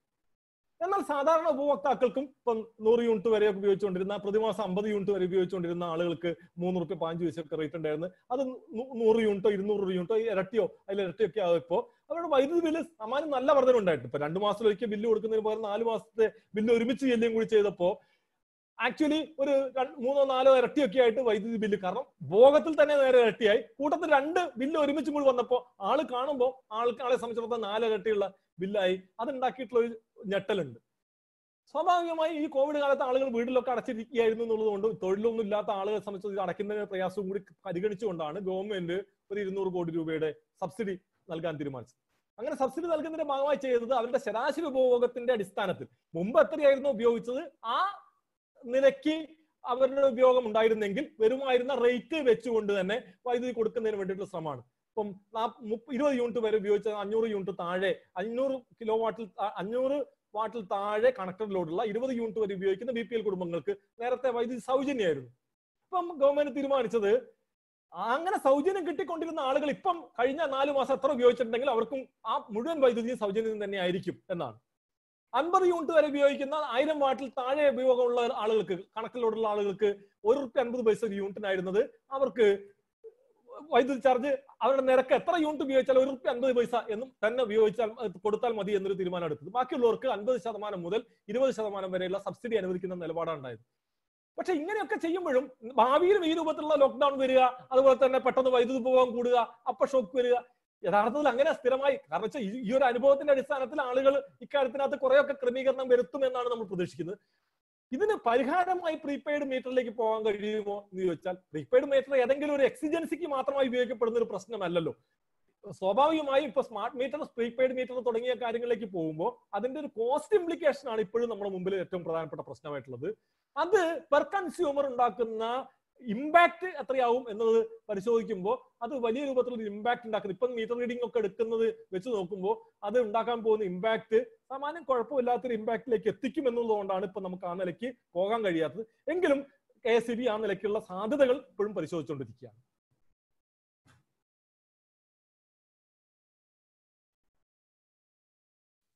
ഓക്കെ, പിന്നെ രണ്ടാമത്തെ ഒരു ആന എന്ന് പറയുന്നത് ആതിരപ്പള്ളിയാണ്. അപ്പം അതിനെപ്പറ്റിയും ഒരുപാട് ചോദ്യങ്ങളുണ്ട്. അപ്പം അത് എല്ലാം കൂടി കമ്പൈൻ ചെയ്തിട്ട് ചോദിക്കാം. അപ്പം അതിനകത്ത് ഞാൻ എന്താണ് ഈ ഒരുപാട് ചോദ്യങ്ങൾ വന്ന കാര്യങ്ങൾ ഒന്ന് കമ്പൈൻ ചെയ്ത് ചോദിക്കുകയാണ്. അതാണ് ആദ്യം ചെയ്യുന്നത്. ചോദ്യങ്ങൾ വന്ന ഓർഡറിലല്ല ചോദിക്കുന്നത്. അപ്പം ഇതിനകത്ത് വന്നിട്ടുള്ളത് ഒന്ന് നിരഞ്ജൻ ആണ്. അടഞ്ഞ അധ്യായമായി പരിഗണിച്ചിരുന്ന ആതിരപ്പള്ളി പദ്ധതിയെ മാനിപ്പുലേറ്റ് ചെയ്ത് കണക്കുകളിലൂടെയും മറച്ചുവെക്കപ്പെട്ട വസ്തുതകളിലൂടെയും വീണ്ടും ഒരു അനിവാര്യതയായി അവതരിപ്പിക്കാൻ KSEB ഇത്രമാത്രം വ്യഗ്രതപ്പെടുന്നത് എന്തുകൊണ്ടാണ്? സിവിൽ എഞ്ചിനീയറിംഗ് വിഭാഗത്തിന് പണിയില്ലാതെ ആവുന്നതുകൊണ്ടാണോ? അതാണ് ഒരു ചോദ്യം. രണ്ട്, അതായിട്ട് ബന്ധപ്പെട്ടിട്ടുള്ളത് ജോസഫ് കല്ലോലിയാണ്. അതായത് എന്താണ്, ആവാസ വ്യവസ്ഥയിൽ ഉണ്ടായേക്കാവുന്ന പ്രത്യാഘാതങ്ങൾ പാടെ അവഗണിച്ചുകൊണ്ട് KSEB ഈ പദ്ധതിയായിട്ട് മുന്നോട്ട് പോകാൻ എന്തിനാണ് താല്പര്യപ്പെടുന്നത് എന്നാണ് ജോസഫ് കല്ലോലി ചോദിക്കുന്നത്. പിന്നെ ശശീന്ദ്രൻ ചോദിക്കുന്നു, ആതിരപ്പള്ളി പദ്ധതി നടപ്പിലാക്കണമെന്ന് KSEBക്ക് നിർബന്ധ ബുദ്ധിയുള്ള പോലെ തോന്നുന്നു. പരമ്പരാഗത ഊർജ സ്രോതസ്സിനെ കുറിച്ച് പരാമർശിക്കുമോ? അതുപോലെ മാലിന്യത്തിൽ നിന്നുമുള്ള വൈദ്യുതി ഉൽപാദനം സാധ്യതകളും പരിഗണിക്കണം. തൃശ്ശൂർ കോർപ്പറേഷൻ മാലിന്യത്തിൽ നിന്നുള്ള വൈദ്യുതി ഉൽപ്പാദിപ്പിക്കുന്നതിനുള്ള പദ്ധതി നടപ്പിലാക്കുവാൻ തയ്യാറായിട്ടുണ്ട്. പിന്നെ ഷിജു പോൾ ചോദിക്കുന്നത്, ചാലക്കുടി പുഴയിലെ വേനൽക്കാല ജലലഭ്യത കേരളത്തിലെ മറ്റു നദികളിൽ നിന്നും വ്യത്യസ്തമല്ല എന്ന് മാത്രമല്ല കൂടുതൽ പരിതാപകരമാണ്. അതുകൊണ്ട് വേനൽക്കാലത്ത് പീക്ക് ടൈം ഊർജോൽപാദന സാധ്യത പരിമിതമല്ലേ? ഇത്രയും കാര്യങ്ങളാണ് ഡയറക്റ്റ് ആയിട്ട് ഈ ഒരു ആതിരപ്പള്ളിയായിട്ട് ബന്ധപ്പെട്ട് വന്നിട്ടുള്ളത്. പിന്നെ ഈ പമ്പ് സ്റ്റോറേജിന്റെ പോസിബിലിറ്റീസിനെ പറ്റിയിട്ട് ഒന്ന് രണ്ട് ചോദ്യങ്ങളുണ്ട്. അതിലൊന്ന് എന്താണ്, പമ്പ് സ്റ്റോറേജ് എന്ന സാധ്യത ഇപ്പോഴും അൺടാപ്ഡ് ആയ സോളാർ പവർ ഉപയോഗിക്കാനുള്ള വഴിയായി ഓക്കെ, അത് നമുക്ക് അടുത്തതിൽ വരാം പമ്പ് സ്റ്റോറേജിനെ പറ്റിയിട്ട്. അപ്പൊ ഈ ആതിരപ്പള്ളിയിൽ ഞാൻ എല്ലാ ചോദ്യങ്ങളും ഒന്ന് സമ്മറൈസ് ചെയ്തിട്ട് ചോദിച്ചാണ്. അപ്പൊ ഇത് എനിക്ക് തോന്നുന്നത് എന്താണ് പ്രധാനമായിട്ടും വരുന്ന ഒരു വിഷയം എന്ന് പറഞ്ഞാൽ ഇത് KSEBക്ക് ഇതിൽ എന്താണ് താല്പര്യം. രണ്ട്, സിവിൽ എഞ്ചിനീയറിംഗ് വിഭാഗത്തിന് പണിയില്ലാതാവുന്നത് കൊണ്ടാണോ? പിന്നെ മൂന്ന്, ചാലക്കുടി പുഴയിലുള്ള ഒഴുക്കിന്റെ ഇത് വെച്ചിട്ട് ഇതിനകത്ത് ഈ പറഞ്ഞിരിക്കുന്ന കണക്കുകൾ, ഇത്രയും വൈദ്യുതി ഉൽപ്പാദിപ്പിക്കുക എന്ന് പറയുന്ന കണക്കിലുള്ള ശരി തെറ്റുകളെ പറ്റിയാണ് വേറൊരു ചോദ്യമുള്ളത്. അപ്പൊ ഇത്രയും കാര്യങ്ങളാണ് ആതിരപ്പള്ളിയായിട്ട് ഉള്ളത്. അതൊന്ന് എനിക്ക് തോന്നുന്നത് ഒരുപാട് ചർച്ച വന്ന സാധനമാണ്. അപ്പം കുറച്ചൊരു സമയത്തിൽ ക്ലാരിഫൈ ചെയ്യണ നന്നായിരുന്നു. അല്ല, ഞാൻ വളരെ വിശദമായിട്ടൊന്നും ആതിരപ്പള്ളിയിലേക്ക് പോകാൻ ഉദ്ദേശിക്കുന്നില്ല. കാരണം ഈ ഒരു സെമിനാറിൽ ആതിരപ്പള്ളി കോൺസെൻട്രേറ്റ് ചെയ്ത് പോകുന്നത് ശരിയല്ലല്ലോ. ആതിരപ്പള്ളിക്ക് വേണ്ടി ഒരു പ്രത്യേക താല്പര്യമൊന്നും KSEB ഒരു കാലത്തും പ്രകടിപ്പിച്ചിട്ടില്ല. KSEB മറ്റെല്ലാ ജലവൈദ്യുത പദ്ധതികൾക്കുള്ള താല്പര്യം പോലെ തന്നെ ആതിരപ്പള്ളിക്ക് വേണ്ടിയും താല്പര്യം പ്രകടിപ്പിക്കുന്നുണ്ട്. എല്ലാ ജലവൈദ്യുത പദ്ധതികളെയും എതിർക്കുന്ന രൂപത്തിൽ ഈ പറയുന്ന പരിസ്ഥിതിവാദികൾ ആതിരപ്പള്ളി പദ്ധതിയെയും എതിർക്കുന്നുണ്ട്. പക്ഷെ കേരളത്തിലെ മറ്റെല്ലാ ജലവൈദ്യുത പദ്ധതികളെയും അപേക്ഷിച്ച് പ്രകൃതിക്ക് ഏറ്റവും അനുയോജ്യമായി ചെയ്യാൻ കഴിയുന്ന പദ്ധതിയാണ് അതിരപ്പള്ളി എന്നുള്ളത് അതിന്റെ പ്രത്യേകത വർദ്ധിപ്പിക്കുന്നുണ്ട്, അതിന്റെ മെച്ചം വർദ്ധിപ്പിക്കുന്നുണ്ട്. ഒന്ന്, പെർ മെഗാവാട്ട് ഫോറസ്റ്റ് ലാൻഡ് വേണ്ടത് ഏറ്റവും കുറഞ്ഞ പദ്ധതിയാണ്. ഫോറസ്റ്റ് ലാൻഡ് എന്ന് പറയുന്നത്, ഞാൻ ഈ അതിരപ്പള്ളി പ്രദേശത്ത് ധാരാളം സന്ദർശിച്ചിട്ടുള്ള ഒരാളാണ്. അപ്പോൾ അവിടെ നല്ല കാടൊക്കെ കാണും എങ്കിൽ പോലും ഫോറസ്റ്റ് ലാൻഡ് എന്ന് പറയുന്ന ഒരു ലാൻഡ് അല്ല അതിരപ്പള്ളിക്ക് ഉപയോഗിക്കപ്പെടുന്നത്. ഇപ്പോൾ ആകെ വേണ്ട 104 ഹെക്ടറാണ് സമ്മർജൻസ് വരുന്നത്. ആകെ 200 ചില്ലാനം ഹെക്ടർ വേണ്ടി വരുന്നതിൽ താഴെ ഉള്ള നമ്മുടെ കയ്യിലുള്ള കണ്ണൻകുഴിയിലുള്ള നമ്മളെ ലാൻഡ് കഴിച്ചാൽ ബാക്കി 104 ഹെക്ടറാണ് ഈ പറയുന്ന അതിരപ്പള്ളി പ്രോജക്റ്റ് ഡാം കിട്ടുന്ന സൈറ്റിൽ വേണ്ടത്. ഈ 104 ഹെക്ടറിൽ 38-39 ഹെക്ടർ എന്ന് പറയുന്ന സാധനം തേക്ക്വുഡ് ഫോറസ്റ്റ് ആണ്. തേക്ക് നട്ട് വളർത്തിയിട്ടുള്ള സ്ഥലമാണ്. തേക്ക്വുഡ് ഫോറസ്റ്റിന് തൊട്ടടുത്ത് ഈ അനാക്രാത വനം ഉണ്ടാവും എന്നൊക്കെ പറഞ്ഞാൽ എനിക്ക് അറിഞ്ഞൂടാ, ഞാൻ അങ്ങനെ മനസ്സിലാക്കുന്നില്ല. 42-44 കാലത്ത് കംപ്ലീറ്റ് ക്ലിയർ ഫെല്ല് ചെയ്യപ്പെട്ടിട്ടുള്ള പ്രദേശമാണ് ഇപ്പം ഈ പറയുന്ന അതിരപ്പള്ളി പ്രദേശത്തുള്ള നമ്മൾ പ്രോജക്റ്റ് ഉണ്ടാക്കുന്ന സ്ഥലത്ത്. അവിടെ മുഴുവൻ പഴയ മരക്കുറ്റിയിൽ നിന്ന് പൊളിച്ചു വന്നിട്ടുള്ള മരങ്ങൾ തന്നെയുള്ളൂ. എന്ന് മാത്രമല്ല, ഈ പറയുന്ന റൂട്ട് എന്ന് പറയുന്നത് ചാലക്കുടിയിൽ നിന്ന് പൊരിങ്ങൽക്കുത്തിലേക്കുള്ള 110 kV ലൈനിന്റെയും അതുപോലെ തന്നെ ചാലക്കുടിയിൽ നിന്ന് നമ്മുടെ ഷോളയാർ വഴിക്കുള്ള റോഡിന്റെയും രണ്ടിന്റെയും കൂടി നടുക്കാണ്. ഈ രണ്ടിന്റെയും കൂടി നടുക്ക് ചാലക്കുടി 110 kV ലൈനിന്റെ താഴെ കാടുണ്ടാവുകയില്ല, റോഡിന്റെ മുകളിലും കാടില്ല. ഇപ്പൊ സ്വാഭാവികമായിട്ട് ഒരു കണ്ടിന്യൂസ് ഫോറസ്റ്റിന്റെ ഭാഗമല്ല. യഥാർത്ഥത്തിൽ ആ നിലയ്ക്ക് ഒരു പരിസ്ഥിതി പ്രാധാന്യമുള്ള ഒരു ലാൻഡ് ഫോർമേഷനിലല്ല യഥാർത്ഥത്തിൽ അതിരപ്പള്ളി. ഇപ്പോൾ റിപ്പേറിയൻ ഫോറസ്റ്റ്, ഇപ്പോൾ എന്താ പറയാ പുഴയോര കാടുകൾ എന്ന് പറയുന്ന സാധനം അവിടെ ചെന്ന് പരിശോധിച്ചാൽ കാണും. പൊരിങ്ങൽക്കൂത്ത് ഡാമിന്റെ വെള്ളം കെട്ടി നിൽക്കുന്നതിന്റെ സൈഡിൽ ഉണ്ടാകുന്ന പുഴയോരക്കാട് ഈ പറയുന്ന നമ്മൾ എന്താ പറയാ ഡാം കെട്ടി അവിടെ എന്താ സമ്മർജൻസ് വരും എന്ന് പറയുന്ന ചെറിയ 5 ഏക്കറത്തോളം എന്താ പറയാ 5 മണിക്കൂർ നേരത്തെ സമ്മർജൻസ് ആണ്. ഈ 5 മണിക്കൂർ നേരത്തെ സമ്മർജൻസിന് വരുന്ന സ്ഥലത്ത് ഉണ്ട് എന്ന് പറയുന്ന പുഴയോരക്കാടും തമ്മിൽ പ്രത്യേകിച്ച് യാതൊരു വ്യത്യാസവും ഇല്ല. മാത്രമല്ല, അവിടെ ഏതെങ്കിലും തരത്തിലുള്ള റെഡ് ലിസ്റ്റിൽപ്പെട്ട ഏതെങ്കിലും സ്പീഷീസിനെ കണ്ടെത്തിയതായ ഒന്നും ഒരു പഠനവും ഇല്ല. ഇങ്ങനെ ഒന്നും ഇല്ലാത്തൊരു സാധനം യഥാർത്ഥത്തിൽ ഈ പറയുന്ന പോലെ ബലൂണ് പോലെ ഊതി ഉറപ്പിച്ച് വലിയ പരിസ്ഥിതി പ്രാധാന്യമുള്ള ഒന്നാക്കി മാറ്റി എന്നുള്ളതാണ് വസ്തുത. അതുകൊണ്ട് അതിന്റെ വളരെ വിശദമായിട്ട് അതിൻ്റെ അകത്തുള്ള വാദപ്രതിവാദവും നമുക്ക് നടത്താം. അതിനപ്പുറത്തൊരു പ്രതിവാദത്തിന്റെ കാര്യമില്ല. പക്ഷെ കേരളത്തെ സംബന്ധിച്ചിടത്തോളം പീക്കിംഗ് പവർ ആണ് ആവശ്യമുള്ളതെങ്കിൽ, നമുക്ക് കൺട്രോൾ ചെയ്യാൻ പറ്റുന്ന വൈദ്യുതിയാണ് ആവശ്യമുള്ളതെങ്കിൽ, അങ്ങനെ വൈദ്യുതി ഉത്പാദിപ്പിക്കാൻ കഴിയുന്ന ഒരു നിലയമാണ് അതിരപ്പള്ളി പദ്ധതി. 5 hour സ്റ്റോറേജ് മതി. കാരണം പകൽ സമയത്തും അല്ലാതെയൊക്കെ ആയിട്ട് നമുക്ക് കിട്ടുന്ന വെള്ളം എന്ന് പറയുന്ന സാധനം വൈകുന്നേരത്തെ യൂസിന് വേണ്ടി നമുക്ക് വെള്ളച്ചാട്ടത്തിന് ആവശ്യമായിട്ടുള്ള വെള്ളം വിട്ടുകൊടുത്തതിന് ശേഷം ബാക്കി കിട്ടുന്ന വൈദ്യുതി 1-2 മണിക്കൂർ നേരം നമുക്ക് സ്റ്റോർ ചെയ്ത് യൂസ് ചെയ്യാനുള്ള എന്താ പറയാ ഒരു പദ്ധതി എന്ന നിലയ്ക്ക് തന്നെയാണ് അതിരപ്പള്ളി പദ്ധതിയെ നമ്മൾ ആ നിലയ്ക്ക് കാണുന്നത്. കാരണം അത് പീക്കിംഗ് സമയത്ത് അതിന്റെ പ്രാധാന്യം എന്ന് പറഞ്ഞാൽ അത് കോസ്റ്റ് ഓഫ് എനർജി പോലും അല്ല.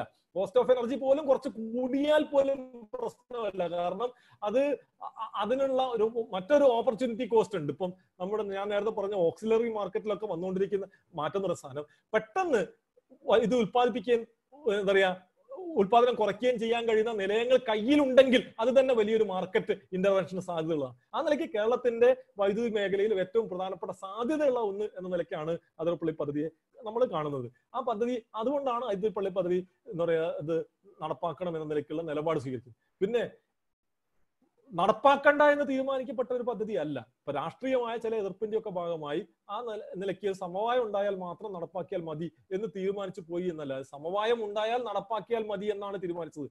അല്ലാതെ എന്താ പറയാ തീരെ നടപ്പാക്കണ്ട എന്ന് തീരുമാനിച്ചിട്ടുള്ള പദ്ധതിയല്ല. അങ്ങനെ സമവായം ഉണ്ടായാൽ നടപ്പാക്കാം എന്ന് തീരുമാനിച്ചൊരു പദ്ധതി സമവായം ഉണ്ടായി കഴിഞ്ഞാൽ നടപ്പാക്കാൻ കഴിയാത്തൊരവസ്ഥയിലേക്ക് എത്തിക്കേണ്ട എന്നതുകൊണ്ട് അതിന്റെ അനുമതിക്കും കാര്യങ്ങൾക്കൊക്കെ NOC കൊടുത്തു എന്ന് മാത്രമാണ് ഇപ്പൊ പെട്ടെന്നുണ്ടായിട്ടുള്ള ഒരു പ്രകോപനം. ആളുകളൊക്കെ പെട്ടെന്ന് അതിരപ്പള്ളിയെ ചർച്ച ചെയ്ത് NOC കൊടുത്തൊരു എന്താ പറയാ ജിയോ കണ്ടിട്ടാണ്. NOC കൊടുത്ത ജിയോ എന്ന സാധനം വളരെ സിമ്പിൾ ആണ്. സമവായം ഉണ്ടായാൽ നടപ്പാക്കണമെങ്കിൽ ആ NOC നിലനിർത്തിയാൽ മാത്രമേ പറ്റൂ. അതുകൊണ്ട് NOC കൊടുത്തു എന്നുള്ളതാണ്. NOC അതിന്റെ അനുമതിയുടെ കാലാവധി കഴിയുമ്പോൾ ആ കാലാവധി കൂട്ടിക്കെട്ടുന്നതിന് വേണ്ടി, കാലാവധി പുതുക്കി കിട്ടുന്നതിന് വേണ്ടി NOC കൊടുക്കും. ഇനിയും അടുത്ത കാലാവധി കഴിയുമ്പോൾ വീണ്ടും NOC കൊടുത്താൽ മാത്രമേ ഈ സാധനം സമവായം ഉണ്ടായാൽ നടപ്പാക്കാൻ കഴിയുന്ന അവസ്ഥയിൽ നിലനിർത്താൻ കഴിയുന്നു എന്നുള്ളതുകൊണ്ടാണ് ആ നിലയ്ക്കൊരു NOC കൊടുത്തത്. ഏതായാലും ഇതാണ് അതുമായി ബന്ധപ്പെട്ടിട്ടുള്ള വസ്തുത.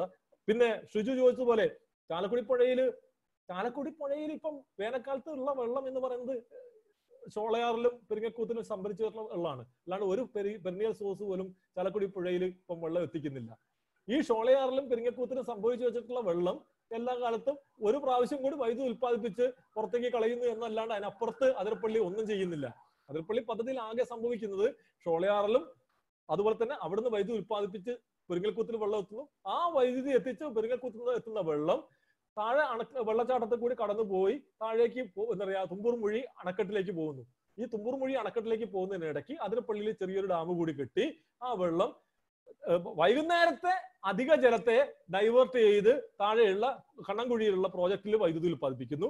പകൽ സമയത്ത് വെള്ളച്ചാട്ടത്തിന് വേണ്ടി ഞങ്ങൾ ഒഴുക്കി വിട്ടുകൊണ്ടിരിക്കുന്ന KSEB ഒഴുക്കി വിട്ടുകൊണ്ടിരിക്കുന്ന വെള്ളം അതുപോലെ തന്നെ എന്താ പറയാ ഒരു ഡാം ടോപ്പ് പവർ ഹൗസ് വെച്ച് 1.5 മെഗാവാട്ടിന്റെ 2 മെഷീൻ വെച്ച് വൈദ്യുതി ഉൽപ്പാദിപ്പിച്ച് അത് വെള്ളച്ചാട്ടത്തിലേക്ക് തന്നെ കടന്നു പോകുന്നു. ഇങ്ങനെ ഒരു പ്രാവശ്യം കൂടി വൈദ്യുതി ഉൽപ്പാദിപ്പിക്കുന്നു എന്നതിനപ്പുറത്ത് മറ്റൊന്നും അവിടെ ചെയ്യുന്നില്ല. അവിടെ വെള്ളത്തിന്റെ ലഭ്യതയെ കുറിച്ചുള്ള കൃത്യമായ കണക്കുകളുണ്ട്. ആ വെള്ളത്തിന്റെ ലഭ്യത കണക്ക് വെച്ചുകൊണ്ടാണ് വൈദ്യുതി ലഭ്യതയെ കുറിച്ച് കണക്കുണ്ടാക്കിയിട്ടുള്ളത്. അല്ലാതെ വേറെ ഒരു മാനിപ്പുലേഷൻ കാര്യത്തിൽ ഉണ്ടാക്കിയിട്ടില്ല. പിന്നെ സിവിൽ എഞ്ചിനീയർമാർക്ക് ജോലി കിട്ടാൻ വേണ്ടിയിട്ടാണ്. ഇപ്പം പമ്പ്ഡ് സ്റ്റോറേജ് എന്ന് കേൾക്കുമ്പോൾ ഞങ്ങൾ ചാടി വീഴണ്ടേ അങ്ങനെയാണെങ്കിൽ? കാരണം പമ്പ്ഡ് സ്റ്റോറേജ് എന്ന് പറഞ്ഞാൽ ഇറ്റ് ഇസ് ഓൾസോ കൺസ്ട്രക്ഷൻ. ഒരു ജലവൈദ്യുത പദ്ധതി ഉണ്ടാക്കുന്ന എല്ലാ പണികളും ആകെ ഒരു വ്യത്യാസം ഉണ്ടാകുന്ന എന്താ? ഈ പറയുന്ന അതിരപ്പള്ളി പദ്ധതിക്ക് ഉണ്ടാകുന്ന ഒരു ചെറിയ തടയണ ഉണ്ടാക്കുന്ന ഒഴിച്ചാൽ ടണല്, അതുപോലെ തന്നെ ഈ പറയുന്ന മറ്റ് എല്ലാ കൺസ്ട്രക്ഷൻസും വലിയൊരു സിവിൽ നിർമ്മിതി തന്നെയാണ് പമ്പ്ഡ് സ്റ്റോറേജ്. ഇപ്പൊ സിവിൽ എഞ്ചിനീയർമാർക്ക് ഈ പറഞ്ഞ പോലെ അഴിമതി നടത്താനാണ് അതിരപ്പള്ളി ഉണ്ടാക്കുന്നതെങ്കിൽ പമ്പ്ഡ് സ്റ്റോറേജ് ആയാലും അഴിമതി നടത്താൻ കഴിയും. പക്ഷെ പമ്പ്ഡ് സ്റ്റോറേജിനെ കുറിച്ച് നമുക്ക് വിശദമായിട്ട് അടുത്ത യോഗത്തിൽ പറയാം. പമ്പ്ഡ് സ്റ്റോറേജ് എന്ന് പറയുന്ന സാധനത്തിന് ഈ എന്താ പറയാ ഏതെങ്കിലും തരത്തിലുള്ള അഴിമതി പ്രശ്നമൊന്നും അല്ല. അതിനപ്പുറത്ത് കേരളത്തിന്റെ ഊർജ്ജ താല്പര്യവുമായി ബന്ധപ്പെട്ട് തന്നെയാണ് പദ്ധതിയുമായി ബന്ധപ്പെട്ട് മുന്നോട്ട് പോകുന്നത്. അതിനപ്പുറത്ത് ഇപ്പം എന്താ പറയാ ആ നിലയ്ക്കുള്ള പരിസ്ഥിതി പ്രാധാന്യമുള്ള ഒരു പ്രദേശമായിരുന്നുവെങ്കിൽ സ്വാഭാവികമായും പദ്ധതി വേണ്ട എന്ന് പറയാം. പക്ഷെ അങ്ങനെ പരിസ്ഥിതി പ്രാധാന്യമുള്ള പ്രദേശമല്ല എന്നുള്ളത് കൊണ്ട് തന്നെയാണ് ആ പദ്ധതിയുമായി മുന്നോട്ട് പോകാൻ ആഗ്രഹിക്കുന്നത്. ഇനി കുറച്ച് പെട്ടെന്ന് ആൻസർ ചെയ്യാൻ പറ്റുന്ന ചോദ്യങ്ങൾ എടുക്കാം. പവർ കട്ട് ഇല്ലാത്ത കിണാശ്ശേരി, പവർ കട്ട് എപ്പോഴാണ് ഇല്ലാണ്ടാവുക എന്നുള്ളതാണ് ചോദ്യം. അതേമാതിരി അണ്ടർഗ്രൗണ്ട് കേബിളിംഗ്, ഇത് ഓൾറെഡി എനിക്ക് തോന്നുന്നത് സംസാരിച്ചു കഴിഞ്ഞൊരു വിഷയമാണ്. അണ്ടർഗ്രൗണ്ട് കേബിളിങ്ങിന്റെ സാധ്യത എന്താണ്, സ്റ്റേറ്റസ് എന്താണ്? ഈ പവർ കട്ട് ഇപ്പം കേരളത്തിലില്ല. പവർ കട്ട് ഒരു 2016 ശേഷം പവർ കട്ട് ഉണ്ടായിട്ടില്ല. ഇന്ററപ്ഷൻസ് ഉണ്ടാവുന്നുണ്ട്. ഇന്ററപ്ഷൻസ് കുറയ്ക്കുന്നതിന് വേണ്ടിയിട്ടുള്ള ശ്രമമാണ് ഞാൻ നേരത്തെ പറഞ്ഞ ദ്വിതി പ്രോജക്റ്റിലൂടെ നമ്മൾ ആലോചിക്കുന്നത്. ഇപ്പം എല്ലാ സ്ഥലത്തേക്കും 2 സോഴ്സ് കൂടി വൈദ്യുതി എത്തിക്കാനുള്ള ശ്രമം, അതുപോലെ തന്നെ ഇന്ററപ്ഷൻസ് ഉണ്ടാക്കുന്ന രൂപത്തിലുള്ള ടച്ചിങ്സും കാര്യങ്ങളൊക്കെ വന്ന് ഇന്ററപ്ഷൻ ഉണ്ടാകുന്നത് തടയാൻ വേണ്ടി അത്തരത്തിലുള്ള വൾനറബിൾ ആയിട്ടുള്ള സ്ഥലങ്ങളിലൊക്കെ തന്നെ കവേർഡ് കണ്ടക്ടറും അതുപോലെ തന്നെ ABC കണ്ടക്ടറൊക്കെ ഉപയോഗിക്കുക തുടങ്ങിയതൊക്കെ ചെയ്യുന്നതിന്റെ ഭാഗമായിട്ട് മാത്രമല്ല ഇന്ററപ്ഷൻസ് ഉണ്ടായ അപ്പൊ തന്നെ അറ്റൻഡ് ചെയ്യാൻ കഴിയുന്ന രൂപത്തിൽ അപ്പൊ തന്നെ വിവരം കിട്ടുന്ന രൂപത്തിലുള്ള ഓൾ പാസ് ഇൻഡിക്കേറ്റേഴ്സ് കൊടുക്കുക തുടങ്ങിയിട്ടുള്ള ഒട്ടേറെ നടപടികൾ നമ്മൾ ഈ പറയുന്ന ദ്വിതി പ്രോജക്റ്റിന്റെ ഭാഗമായിട്ട് ചെയ്തുകൊണ്ടിരിക്കുകയാണ്. ഇറ്റ്സ് ഓൺ റണ്ണിങ് പ്രോജക്റ്റ് ആണ്. അത് ഇപ്പം കോവിഡ് 2018-19 2 പ്രളയം എന്നുള്ള സാധനം ആ പ്രോജക്റ്റിന്റെ പ്രവർത്തനത്തെ വല്ലാണ്ട് ബാധിച്ചു. ഇപ്പൊ കോവിഡും ആ പ്രവർത്തനത്തെ ബാധിച്ചിട്ടുണ്ട്. എങ്കിലും ഒരു 2021-22 കൂടി നമുക്ക് ഏറെക്കുറെ പൂർണ്ണമായിട്ട് കേരളത്തിലെ വൈദ്യുതി വിതരണ ശൃംഖല നവീകരിക്കാൻ കഴിയുമെന്നാണ് പ്രതീക്ഷിക്കുന്നത്. അങ്ങനെ ആകുമ്പോൾ ഇന്ററപ്ഷനും പരമാവധി കുറയ്ക്കാൻ കഴിയും. അതോടുകൂടി ഇപ്പോൾ ഉള്ള ഇന്ററപ്ഷൻ ഒക്കെ പരമാവധി കുറയ്ക്കുന്നതിന് ആവശ്യമായിട്ടുള്ള ചില ഇടപെടലുകൾ ഉണ്ട്. ഇപ്പം ടച്ചിങ്സ് എടുക്കുകയൊക്കെ ചെയ്തുകൊണ്ടുള്ള നടപടി ഉണ്ടെങ്കിലും വൈദ്യുതി ശൃംഖലയെ നവീകരിക്കാതെ പൂർണ്ണമായി കുറയ്ക്കാൻ കഴിയില്ല. ആ ശൃംഖലയെ നവീകരിക്കുന്ന നടപടികൾ സ്വീകരിച്ചുകൊണ്ടിരിക്കുകയാണ്. നേരത്തെ പറഞ്ഞു അണ്ടർഗ്രൗണ്ട് കേബിൾ, ഇപ്പം നഗരപ്രദേശങ്ങളിൽ അണ്ടർഗ്രൗണ്ട് കേബിൾ ആക്കുന്ന നടപടി ഇപ്പം കേരളത്തിലെ മുഴുവൻ എന്താ പറയുക ടൗൺഷിപ്പുകൾ എന്ന് പറഞ്ഞാൽ 248ഓളം ടൗൺഷിപ്പുകൾ ഉണ്ട്. എല്ലാ ടൗൺഷിപ്പുകളിലും ഇപ്പൊ മുനിസിപ്പാലിറ്റികളിലും മുഴുവൻ അണ്ടർഗ്രൗണ്ട് കേബിൾ എത്തിക്കുന്നതിനുള്ള ഒരു പ്രോജക്റ്റ് നമ്മൾ പ്ലാൻ ചെയ്തുകൊണ്ടിരിക്കുന്നുണ്ട്. സ്വാഭാവികമായിട്ടും അത് നടക്കും. പക്ഷെ എല്ലാ പ്രദേശത്തെ എല്ലാ ലൈനും അണ്ടർഗ്രൗണ്ട് ആക്കുക എന്നുള്ളത് പ്രായോഗികമായി നമുക്ക് കഴിയുന്നതല്ല, കോസ്റ്റ് എഫക്റ്റീവ് ആവില്ല. അതുകൊണ്ടാണ് നമ്മൾ ആ നിലയ്ക്ക് മുന്നോട്ട് പോകാത്തത്. അപ്പൊ ഈ ചോദ്യം ചോദിച്ചിരുന്ന പ്രകാശ് വേങ്ങാടാണ്. അടുത്ത ചോദ്യം Arun Namboothiri. How about A comparison of domestic versus industrial consumption? ഞാനിപ്പോ നേരത്തെ എനിക്ക് തോന്നുന്നു ഞാൻ സ്ലൈഡിൽ തന്നെ കൃത്യമായിട്ട് പറഞ്ഞിരുന്നു. കേരളത്തിന്റെ ഇൻഡസ്ട്രി കൺസംഷൻ എന്ന സാധനം വളരെ കുറവാണ്. എന്നാൽ ഈ പറയുന്ന പോലെ ഡൊമസ്റ്റിക് കൺസംഷൻ സാമാന്യം കൂടുതലുമാണ്. അപ്പം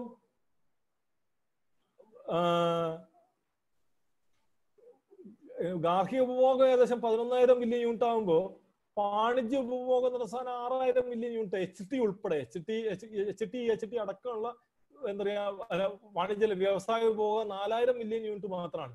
എന്ന് പറഞ്ഞാൽ നമ്മളെ മൊത്തം ഗാർഹിക വിഭവത്തിന്റെ ഒരു 35% മാത്രമേ നമുക്ക് വ്യവസായ ആവശ്യത്തിന് വേണ്ടി ഉപയോഗിക്കുന്നുള്ളൂ. അത് ഇന്ത്യയിലെ മൊത്ത സ്ഥിതി വെച്ച് നോക്കുമ്പോൾ വളരെ പരിതാപകരമാണ്.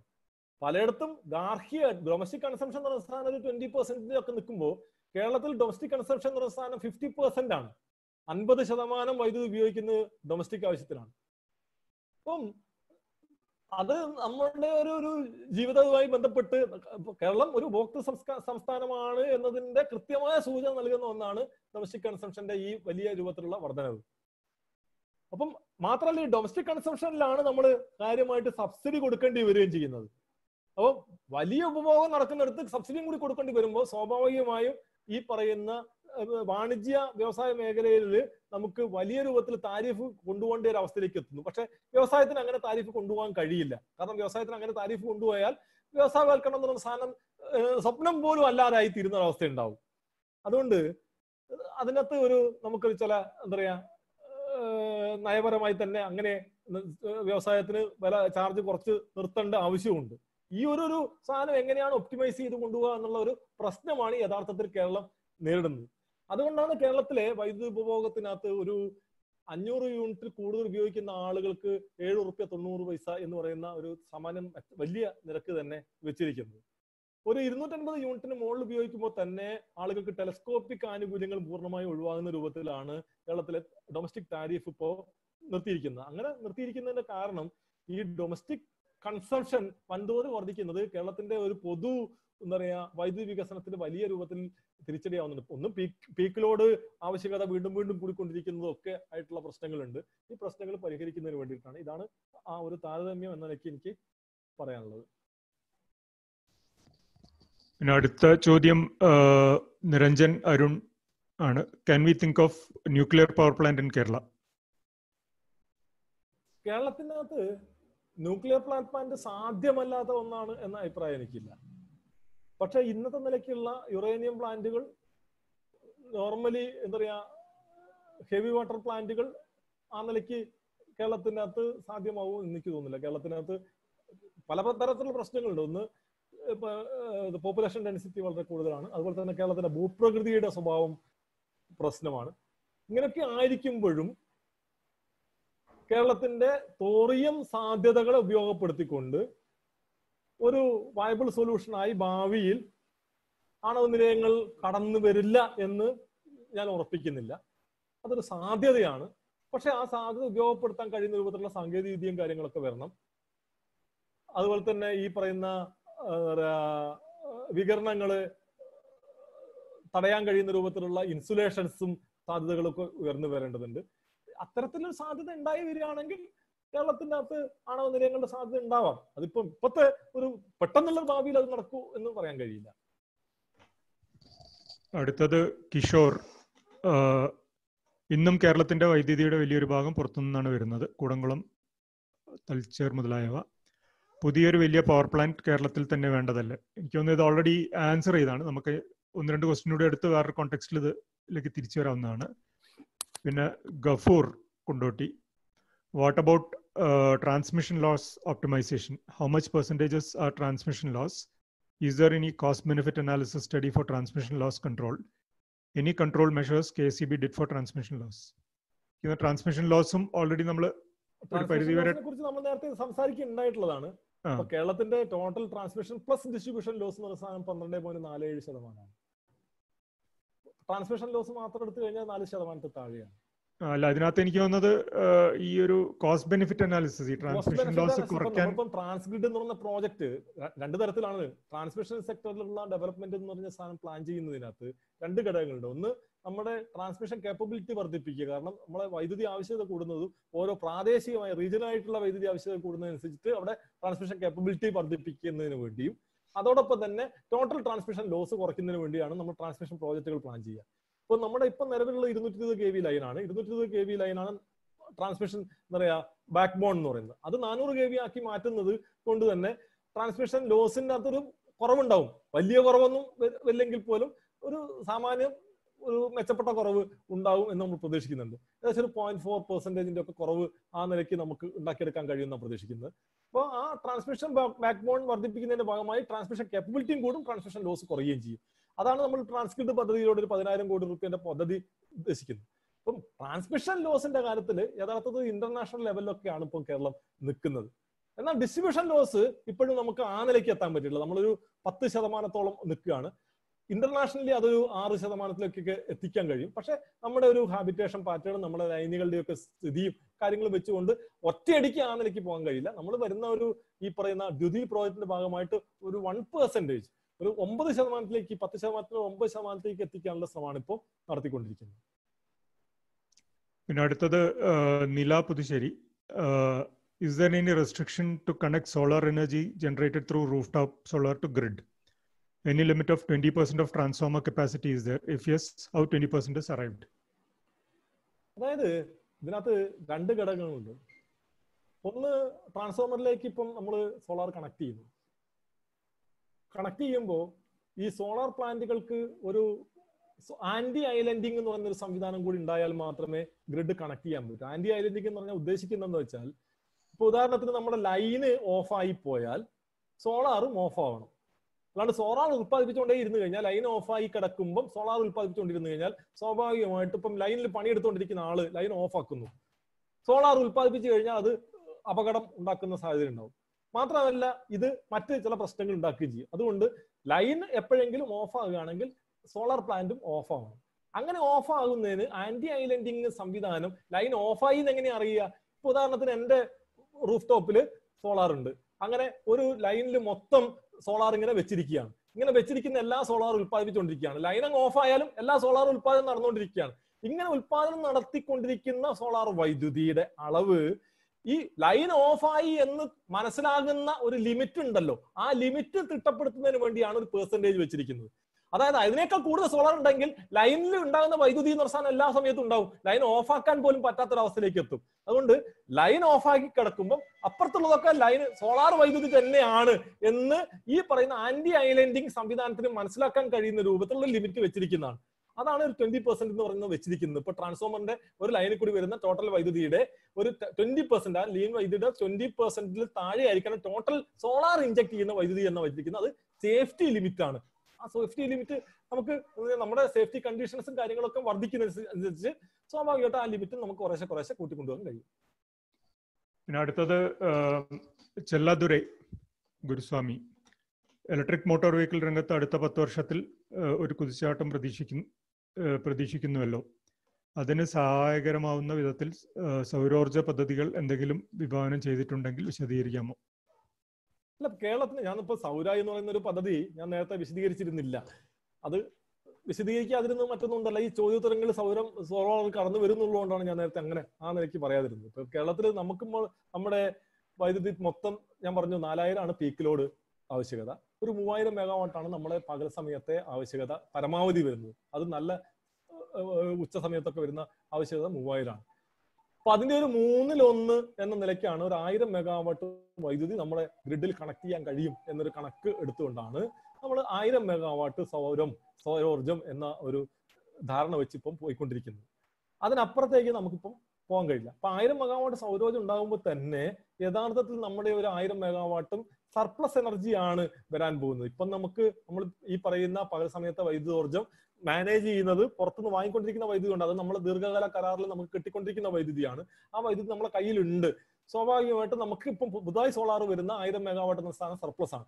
ഇത് നമുക്ക് ഉപയോഗിക്കണമെങ്കിൽ ആ സമയത്തുള്ള ഉപഭോഗം വർദ്ധിപ്പിക്കണം. ആ സമയത്തുള്ള ഉപഭോഗം വർദ്ധിപ്പിക്കുന്നതിൽ ബാറ്ററി ചാർജിങ് ആണ് ഒരു പ്രധാനപ്പെട്ട ഉപഭോഗമായിട്ട് നമുക്ക് പ്രോത്സാഹിപ്പിക്കാൻ കഴിയുന്ന ഒരു സാധനം. അങ്ങനെ ബാറ്ററി ചാർജിങ് എന്ന് പറയുന്നത് നമ്മുടെ ബാറ്ററികൾ, ഞാൻ നേരത്തെ പറഞ്ഞ പോലെ സ്വാപ്പിംഗ് ആണ് നമ്മുടെ സാങ്കേതിക വിദ്യയെങ്കിൽ, കണക്ട് ചെയ്യുന്ന ബാറ്ററികൾ ഒരുമിച്ച് ഈ പറയുന്ന സോളാർ ഉത്പാദനം വർദ്ധിക്കുന്ന സമയത്ത് വിവിധ ചാർജിങ് സെന്ററുകളിൽ ചാർജ് ചെയ്തുകൊണ്ടിരിക്കുക. അങ്ങനെ ചാർജ് ചെയ്യുക എന്നുള്ളതാണ് ഒരു സാധ്യത. ഇതൊക്കെ ശരിക്കും പറഞ്ഞാൽ പോളിസി ഇന്റർവെൻഷനും അതുപോലെ തന്നെ ടെക്നോളജി ഇന്റർവെൻഷനും ഒക്കെ ആവശ്യമുള്ള ഒരു മേഖലയാണ്. ആ നിലയ്ക്ക് നല്ലൊരു ഇടപെടൽ ഉണ്ടായാൽ ഒരു എന്താ പറയാ കൃത്യമായിട്ടുള്ള ഒരു ഡെവലപ്മെന്റൽ മോഡൽ ഈ കേരളത്തിന്റെ വൈദ്യുതിയുടെ പ്രത്യേകതയെയും സോളാർ വ്യാപനത്തെയും അതുപോലെ തന്നെ ഈ വെഹിക്കിൾ വ്യാപനത്തെയും ഒക്കെ കൂടി കണക്ട് ചെയ്യുന്ന ഒരു മോഡൽ ഉണ്ടാക്കി കൊണ്ടുവരാൻ കഴിയും എന്നുള്ളതാണ് പ്രതീക്ഷിക്കുന്നത്. ആ നിലയ്ക്കുള്ള ശ്രമമാണ് കേരള ഗവൺമെന്റ് നടത്തിക്കൊണ്ടിരിക്കുന്നത്. പിന്നെ ഇനിയുള്ളത് എന്താണ്, ഈ പറഞ്ഞ മാതിരി തന്നെ നോൺ കൺവെൻഷണൽ, പിന്നെ മിനി, മൈക്രോ, ഹൈഡൽ, ഇങ്ങനത്തെ കുറച്ച് ചോദ്യങ്ങൾ ഒരുമിച്ച് എനിക്ക് തോന്നുന്നത് ഓൾറെഡി ഒരു പരിധിവരെ ആൻസർ ചെയ്യപ്പെട്ട ചോദ്യങ്ങളാണ്. എങ്കിലും ആൾക്കാർ ചോദിച്ച സ്ഥിതിക്ക് ഞാൻ വായിക്കാം. ഷിബു പിള്ളയാണ് ഒരു ചോദ്യം ചോദിച്ചിട്ടുള്ളത്. അതായത് നമ്മൾ we have to focus on developing mini and micro hydro power stations considering the constrain of going with large hydro stations. പിന്നെ വേറെ ഒന്ന് Suresh Kumar K, we need to tap more of alternate energy sources, promote electricity from solar, wind and wave. പിന്നെ വേറെ ഒന്ന് വന്നിട്ടുള്ളത് അഭിഷേക് ആണ്. What is your opinion on preferred decentralised small and medium power generation project than having centralized major power plants, considering that even LDF parties are not completely in sync with the plan. Pinne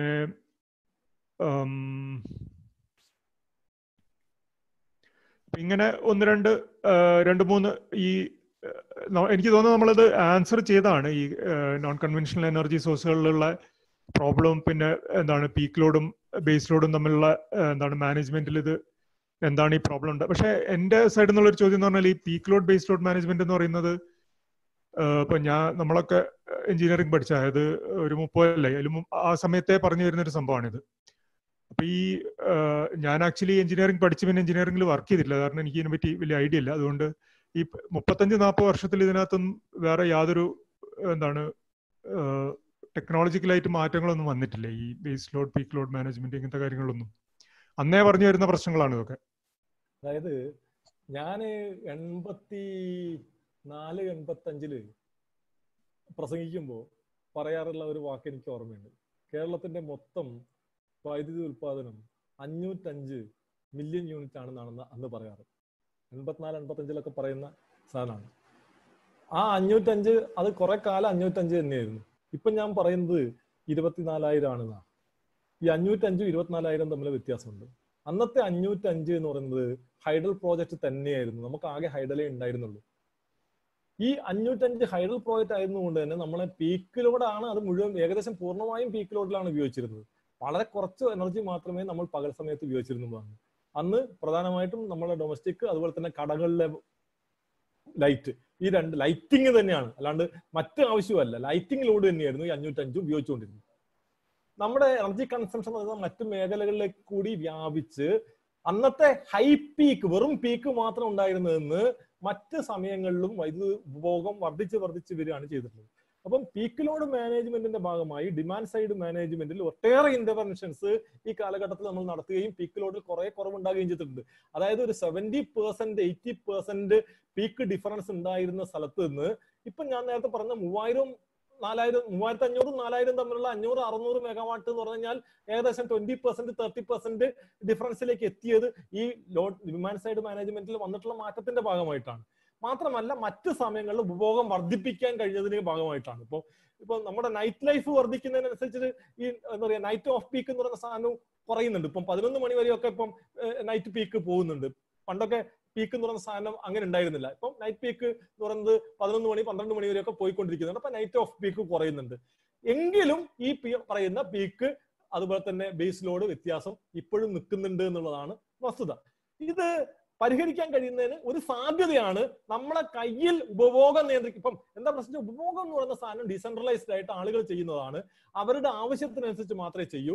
അതിന്റെ മുകളിൽ നമുക്ക് control ഇല്ല. നമ്മളെ കയ്യിൽ ആകെ control ഉള്ളത് ഉൽപാദനത്തിന്റെ മേഖലയിലാണ്. ഉൽപാദനത്തിന്റെ മേഖലയിൽ നമ്മളെ കൺട്രോളിലുള്ള ഉൽപാദനം എന്ന സാധനം കുറഞ്ഞു വരികയും പുറത്തുനിന്ന് നമ്മൾ ബൾക്കായിട്ട് വാങ്ങിക്കൊണ്ടിരുന്ന ഇതിലേക്ക് മാറുകയും ചെയ്യാണ്. അപ്പൊ മൊത്തത്തിൽ നമ്മളെ കയ്യിൽ ഒരു കൺട്രോൾ ഇല്ലാത്ത അവസ്ഥയിലേക്ക് പോകുന്നുണ്ട്. അപ്പൊ നമ്മൾ രണ്ട് തരത്തിലാണ് നമ്മൾ കാര്യങ്ങൾ നോക്കുന്നത്. ഒന്ന്, നമ്മുടെ കയ്യിലുള്ള കൺട്രോളുള്ള ഉൽപാദനം വർദ്ധിപ്പിക്കാനുള്ള ശ്രമം. അവിടെയാണ് നമ്മൾ ലാർജ് ഹൈഡ്രോ പ്രോജക്ട്സിന്റെ സാധ്യതകൾ പരിശോധിക്കുന്നത്. കൺട്രോളുള്ള ഉൽപാദനം എന്ന നിലയ്ക്കാണ്. ഈ നേരത്തെ പറഞ്ഞ മിനി ഹൈഡൽ, മറ്റേ എന്താ പറയുക മൈക്രോ ഹൈഡൽ, അതുപോലെ തന്നെ നോൺ കൺവെൻഷണൽ ഒക്കെയും നമ്മളെ കൺട്രോൾ ഇല്ലാത്ത എന്താ പറയാ പ്രോജക്റ്റുകൾ ഉത്പാദിപ്പിച്ച് കിട്ടുമ്പോൾ കിട്ടും. അതിപ്പോ പുറത്തുനിന്ന് വാങ്ങി റൗണ്ട് ദ ക്ലോക്ക് അവിടെ നിന്ന് കിട്ടുന്നത് ഇത് വാങ്ങേണ്ടി വരുന്ന ഒരു ഗതികേട് പോലെ ഇവിടെ കിട്ടുന്ന സാധനം വാങ്ങേണ്ടി വരുന്ന ഒരു ഗതികേട് തന്നെയാണ് നമുക്ക് ഈ കൺട്രോൾ ഇല്ലാത്ത വൈദ്യുതിന്റെ കാര്യത്തിലുള്ളത്. അപ്പൊ കൺട്രോൾ ഉള്ള വൈദ്യുതി വർദ്ധിപ്പിക്കുക എന്നതാണ് സ്ട്രാറ്റജിക്കലായി നമ്മൾ ഈ സ്ഥാനത്ത് ചെയ്യേണ്ട കാര്യം. രണ്ടാമത് നമ്മുടെ കൺട്രോളിലുള്ള ഉപഭോഗം വർദ്ധിപ്പിക്കുക എന്നുള്ളതാണ്. കൺട്രോളിലുള്ള ഉപഭോഗം വർദ്ധിപ്പിക്കുക എന്നുള്ളതിൽ ഏറ്റവും പ്രധാനമായി നമുക്ക് ചെയ്യാൻ കഴിയുന്നത് നമ്മുടെ 62,000 മില്യൺ യൂണിറ്റോളം വൈദ്യുതി ഉപയോഗിക്കുന്ന വാഹന മേഖലയിൽ നമുക്ക് ഇഷ്ടമുള്ള എപ്പോഴാണോ വൈദ്യുതി സർപ്ലസ് ആവുന്നത് ആ സർപ്ലസ് ആവുന്ന സമയത്ത് ചാർജ് ചെയ്യാൻ കഴിയുന്ന രൂപത്തിലേക്കുള്ള സംവിധാനത്തിലേക്ക് മാറുക. അവിടെയാണ് ആ സ്വാപ്പിംഗ് ടെക്നോളജി അടക്കമുള്ള സാധനങ്ങൾ വേണം എന്ന് പറയുന്നത്. അപ്പം നമ്മൾ സ്ട്രാറ്റജിക്കലായി ആ നിലയ്ക്ക് നമ്മുടെ ഒരു നിയന്ത്രണത്തിൽ വൈദ്യുതി ഉപഭോഗത്തിന്റെയും ഉത്പാദനത്തിന്റെയും കാര്യത്തിലകത്ത് നമ്മുടെ നിയന്ത്രണത്തിലേക്ക് കൊണ്ടുവരാനുള്ള ശ്രമം നടത്തുന്നത്. അതിനപ്പുറത്ത് സാങ്കേതികമായി എന്ന് പറയുന്നത് ആകെ ഈ പറയുന്ന പീക്ക് ലോഡും ബേസ് ലോഡും തമ്മിൽ മാനേജ് ചെയ്യാനുള്ള സാങ്കേതിക പീക്ക് ലോഡുള്ള കൺസംഷൻ എടുത്ത് ബേസ് ലോഡിലേക്ക് കൊടുക്കാൻ കഴിയുക എന്നുള്ളത് തന്നെയാണ്. അതിനാണ് ശ്രമിച്ചുകൊണ്ടിരിക്കുന്നത്. അടുത്തത് ജയനും ഈ ഏകദേശം ഇതേ കാര്യങ്ങൾ തന്നെയാണ് ചോദിക്കുന്നത്. അതായത് we started power cut in 95 but after 25 years we still have shortage of electricity for sustainable development. Non conventional energy production മുകളിൽ എന്താണ് ഫോക്കസ് ചെയ്യാത്തത്? പിന്നെ